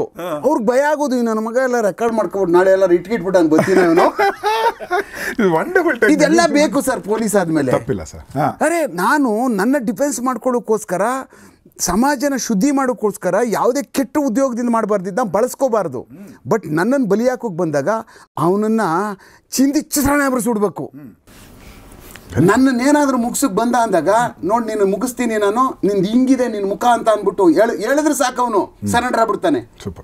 ಅದಕ್ಕೆ ಅದನ್ನು ಎಲ್ಲೂ ನಾನು ಬಳಸ್ಕೊಂಡಂಥದ್ದಿಲ್ಲ. ನನ್ನ ಹತ್ರ ಇರ್ತಕ್ಕಂಥ ಆ ಡೇಟಾ ನನ್ನ ಲೆಕ್ಕದಲ್ಲಿ ಒಂದು 1000 ಅದೇ ಒಂದು ಟೆರಾಬೈಟ್ ಆಗ್ಬೋದು, ಅಷ್ಟಿದೆ, ಅಷ್ಟು ಇಟ್ಕೊಂಡಿದ್ದೀನಿ. ಯಾಕೆಂದರೆ ಅದು ಬೇಕು, ಪ್ರೊಟೆಕ್ಷನ್ಗೆ ಬೇಕು ನಮಗೆ. ಯಾವನಿಗೆ ಅವನಿಗೆಲ್ಲಾರ ಯಾವ ಫೋನ್ ಮಾಡಿದ್ರು ನೀನು ಸುಮ್ಮನೆ ತಗೋ ಸಾರ್, ನಾವು ಮಾಡಿ ಸಾರ್, ನಾವು ಫೋನ್ ತೊಗೊಂಡೋಗಿ ಕೊಡ್ತೀವಿ ಸರ್ ಅವ್ರಿಗೆ ಹಾಗೆ ಹೇಗೆ ಅಂತ. ನಾನು ಎಂದೂ ಯಾವನ ಒಬ್ಬನ ಫೋನು ಇಸ್ಕೊಂಡು ಮಾತಾಡ್ತಿರ್ಲಿಲ್ಲ. ಹಂಗೆ ಸರ್ ತಗೊಳ್ಳಿ ಸರ್ ಮಾತಾಡ್ದು ಅಂದಾಗ ತಾಗೋದು ಹೊಡೆದಾಗ ಪುಡಿ ಮಾಡಿಬಿಟ್ಟು ಗೋಡೆ ಓಡಿಸ್ತಾ ಇರ್ತೀನಿ. ಇದು ಪ್ರಚಾರ ಆಗೋಗಿ ಶುರುವಾಗ್ತದಲ್ಲ, ಅವಾಗ ಯಾವನೂ ಕೊಡೋಕೆ ಬರೋದಿಲ್ಲ. That sense we are very safe, ಹಂಗೆ ತಂದು ಕೊಡ್ತಕ್ಕಂಥದ್ದು. ಆಮೇಲೆ ಮಾತಾಡ್ತೀವಲ್ಲ ನಾವು, ಇವ್ನು ರೆಕಾರ್ಡ್ ಮಾಡ್ಕೋತಾನೆ ಅಂದರೆ ಇವನು ಇವ್ನು ಭಾಳ ಡೇಂಜರ್ ಇದ್ದಾನೆ ರೀ, ನಾಳೆ ಏನಾರ ಬಳಸ್ಕೊಬಿಡ್ತಾನಪ್ಪ ಅವನು, 2 ವರ್ಷ ಮಾಡ್ಕೊಂಡು ಹೋಗ್ಲಪ್ಪ ಪೀಡೆ ಬಡ್ಡಿ ಮಗ. ಆವಾಗ ಸ್ವಚ್ಛವಾದಂಥ ಪೊಲೀಸ್ 2 ವರ್ಷ ಮಾಡ್ಕೊಂಡು ಕೂತ್ಕೋಬೋದು, ನಾನು ನ್ಯಾಯ ಕೊಡ್ಬೋದು. ನಿಮ್ಮ ಕೆರಿಯರಲ್ಲಿ ಎಷ್ಟೊಂದು ಇನ್ವೆಸ್ಟಿಗೇಷನ್ಸು, ಕೊಲೆ ಪ್ರಕರಣ ಅದು ಇದೆಲ್ಲ ಬೇಯಿಸಿರ್ತೀರಿ, ಒಂದು ಈ ಇನ್ವೆಸ್ಟಿಗೇಷನ್ ಒಂದು ಹಾಸ್ಯ ಪ್ರಕರಣ ಹೇಳಿ ಸರ್. ತುಂಬ ಇದೆ ನನಗೆ. ಮೊನ್ನೆ ನಾನು ಎಂಜಾಯ್ ಮಾಡಿರೋದು ಬೇಕು ಎಪಿಸೋಡ್ ನೋಡ್ತಾ, ನಾನು ನೀವು ಮಾತಾಡ್ದಲ್ಲ ಅವತ್ತು, ಯಾರೋ ಡಿಸ್ಲೈಕ್ ಮಾಡ್ತಾನಲ್ಲ ಕೆಳಗೆ, ಮೋಸ್ಟ್ಲಿ ಇವನು ಉಮೇಶ್ ಅವರು ತಿಂದಿರ್ಬೇಕು ಈಗ. ಪ್ರತಿ ಸಲ ನಕ್ಕಿದ್ದೀನಿ. ವಂಡರ್ಫುಲ್ ಜೋಕ್ ಆಯ್ತು. ಇಲ್ಲಿ ನಮಗೆ ಯಾವ ಜೋಕ್ ನೆನಪು ಬರುತ್ತೆ ಅಂದ್ರೆ, ಇದು ಹೇಳುವಾಗ ಅದು ತುಂಬ technical joke I call it. ಅವ್ನು ಡಿಸ್ಲೈಕ್ ಯಾವ್ದಾರ ಕಾರಣ ಮಾಡಿರಲಿ, ನಾವು ಹೆಂಗೆ ಡಿಕೋಡ್ ಮಾಡ್ತಾ ಇದೀವಿ ಅಂತ ನಮ್ಮ ಖುಷಿಗೆ ಮಾಡ್ತಾ ಇರೋದು, ಇನ್ನೊಬ್ಬರು ಖುಷಿಗೆ ಮಾಡೋದು. ನನಗೆ ಜೋಕ್ ಯಾವಾಗ ಆದರೆ, ನೀವು ಸತ್ಯ ಹರಿಸ್ತೀನಿ ಇಷ್ಟ ಅಂದರೆ ಅದಕ್ಕೊಂದು ಪ್ರಕರಣ ಹೇಳ್ತೀನಿ ಸರ್. ಅದರಲ್ಲಿ ಇವು ನಕ್ಷತ್ರಿಕ ಇವರು ಅವರ ಗುರುಗಳು ವಿಶ್ವಾಮಿತ್ರರು ಇವನು ಹೇಳ್ಬಿಟ್ಟು ಸುಳ್ಳು ಹೇಳಿಸ್ಬೇಕು ಅವ್ನ ಕೈಲಿ ಅಂತ. ಆ ಸುಳ್ಳು ತಾನೆ ಅವ್ರಿಗೆ, ಅವ್ನಿಗೆ ಹೆಂಗ ಮಾಡಿ ಒಂದು ಸುಳ್ಳು ಹೇಳಿಸ್ಬಿಟ್ರೆ ಮುಗಿದೋದ್ ಕತೆ. ಅವ್ನು ಇವ್ನು ಹೇಳಲ್ಲ ಅಂತ ಸತ್ಯ ಹರಿಸಿದ್ರ ಇವ್ರಿಗೆ. ಸೊ ಅದನ್ನ ಇಟ್ಬಿಟ್ಟು ಇವನು ಟ್ರ್ಯಾಕ್ ಮಾಡಿಬಿಟ್ಟಿರ್ತಾರೆ. ಬರ್ತಿದ್ದಂಗೆ ಬರಬೇಕು ಗುರುಗಳು ಅಂತ. ಅದು ಕಷ್ಟದಲ್ಲಿರ್ತಾರೆ, ಕಾಡಲ್ಲಿರ್ತಾರೆ, ಗಂಡ ಹೆಂಡತಿ ಮಗು ಬೇರೆ ಪುಟಾಣಿ ಇಷ್ಟಿರುತ್ತೆ. ಎಲ್ಲ ಕೈಕೊಂಡು ಬಂದ್ರಿ, ನಿಮ್ಮ ಇದು ಕೊಡ್ತೀನಿ, ಇಷ್ಟರಲ್ಲೇ ಕೊಡ್ತೀನಿ, ಅದಕ್ಕೆ ಬೇಕೇ ತಯಾರಿ ನಡೀತಾ ಇದೆ, ಕೊಡ್ತೀನಿ ಅಂತ. ಎಲ್ಲ ನಕ್ಷತ್ರ ಕೈ ತಲುಪಿಸ್ಬೇಕು, ಇಷ್ಟರಲ್ಲೇ ಆಗಬೇಕು ಅಂತೆಲ್ಲ ಕೋಪ ಮಾಡ್ಕೊಂಡು ಹೊರಬಿಡ್ತಾರೆ. ಹೋಗುವಾಗ ಇವ್ನು ನೋಡು, ಗುರುಗಳೇ ಗುರುಗಳೇ ಗುರುಗಳೇ ಅಂತ ಓಡ್ಬಿಡ್ತಾನೆ ನಕ್ಷತ್ರಿಗ. ನಕ್ಷತ್ರ ಬಂದ್ಬಿಟ್ಟು ಏನೋ ಪ್ರಾರಬ್ಧ ಅಂತೀನೋ ಬೈತಾರೆ ಅವನಿಗೆ. ಗುರುಗಳೇ ಸತ್ಯ ಸುಳ್ಳು ಹೇಳ್ಬಿಟ್ಟ ಗುರುಗಳೇ ಅಂತ. ಸುಳ್ಳ ಯಾವಾಗ ಅಂತ? ನಿಮ್ಮ ಮುಂದೆ ಹೇಳಿದ್ ನಾನು ಗುರು, ನನ್ನ ಮುಂದೆ ಹೇಳಿದ ಕರುಣಾಮಯಿ ಅಂತ ಕರೆದ ಗುರುಗಳೇ ನಿನ್ನ. ಥಿಯೇಟ್ರಲ್ಲಿ ಯಾಕೆ ಈ ಡೇಲಾಗ್ ಹೊಳಿಲಿಲ್ಲ ಅಂತ ನಾನು ರೀಸೆಂಟ್ ಆಗಿ ನೋಡಿದಾಗ ಗುರ್ಸಿದ್ದು. ಎಷ್ಟು ಚೆನ್ನಾಗಿದೆ ನೋಡಿ ಅದು. ಅದೇ ಕರುಣಾಮಯಿ ಅನ್ಬಿಟ್ಟಲ್ಲ ನಿಮ್ಮನ್ನ. ಇವನಿಗಿಂತ ಕಾಟ ಕೊಡೋದು ಇವನ ಕಾರಣ ಸುಳ್ಳಲ್ವಾ ಅದು? Actually legally correct. ನಂಗೆ ಭಾರಿ ಇಷ್ಟವಾದಂತ ಈ ಪ್ರಕರಣ ಜ್ಞಾಪಕ ಬಂತದೆ. ಹೌದು ಸರ್. ಸೊ ಸ್ನೇಹಿತರೆ, ಇದಾಗಿದ್ದು ಗೌರಿಶಾಕಿ ಸ್ಟುಡಿಯೋದ ಹೊಸ ಒಂದು ಪ್ರಯೋಗ. ಸೊ ನೀವು ಇಷ್ಟಪಟ್ಟಂಥ ಇಬ್ಬರು ವ್ಯಕ್ತಿಗಳನ್ನ ನಾನು ಈ ಮೂಲಕ ಒಂದೇ ವೇದಿಕೆಯಲ್ಲಿ ಸೇರಿಸಿ ಮಾತಾಡಿಸೋ ಪ್ರಯತ್ನ ಪಟ್ಟೆ, ಮತ್ತು ಅದು ಫಲ ಕೊಟ್ಟಿದೆ ನನಗನ್ಸುತ್ತೆ. ನಿಮಗೆ ಇಷ್ಟ ಆಗಿದೆ ಅಂತ ಭಾವಿಸ್ತಾ ಈ ಕಾರ್ಯಕ್ರಮ ಮುಗಿಸ್ತಾ ಇದ್ದೀನಿ. ಖಂಡಿತ ನಿಮ್ಮ ಸ್ನೇಹಿತರೊಂದಿಗೆ ಶೇರ್ ಮಾಡಿ, ಕಮೆಂಟ್ ಮಾಡಿ, ಲೈಕ್ ಮಾಡಿ, ಮತ್ತು ಈ ಚಾನಲ್ನ ಸಬ್ಸ್ಕ್ರೈಬ್ ಮಾಡದೇ ಇದ್ದರೆ ಸಬ್ಸ್ಕ್ರೈಬ್ ಮಾಡಿ. ಮತ್ತು ಗೌರಿಶಾಕಿ ಸ್ಟುಡಿಯೋ ಒಳ್ಳೆ ಕೆಲಸ ಮಾಡ್ತಾ ಅಂತ ನಿಮಗೆ ಅನಿಸಿದರೆ ನೀವು ಜಾಯಿನ್ ಬಟನ್ ಮೂಲಕ ನಮಗೆ ಸಪೋರ್ಟ್ ಕೂಡ ಮಾಡ್ಬೋದು. ನೋಡ್ತಾ ಇರಿ ಗೌರೀಶ್ ಅಕ್ಕಿ ಸ್ಟುಡಿಯೋ. ನಮಸ್ಕಾರ.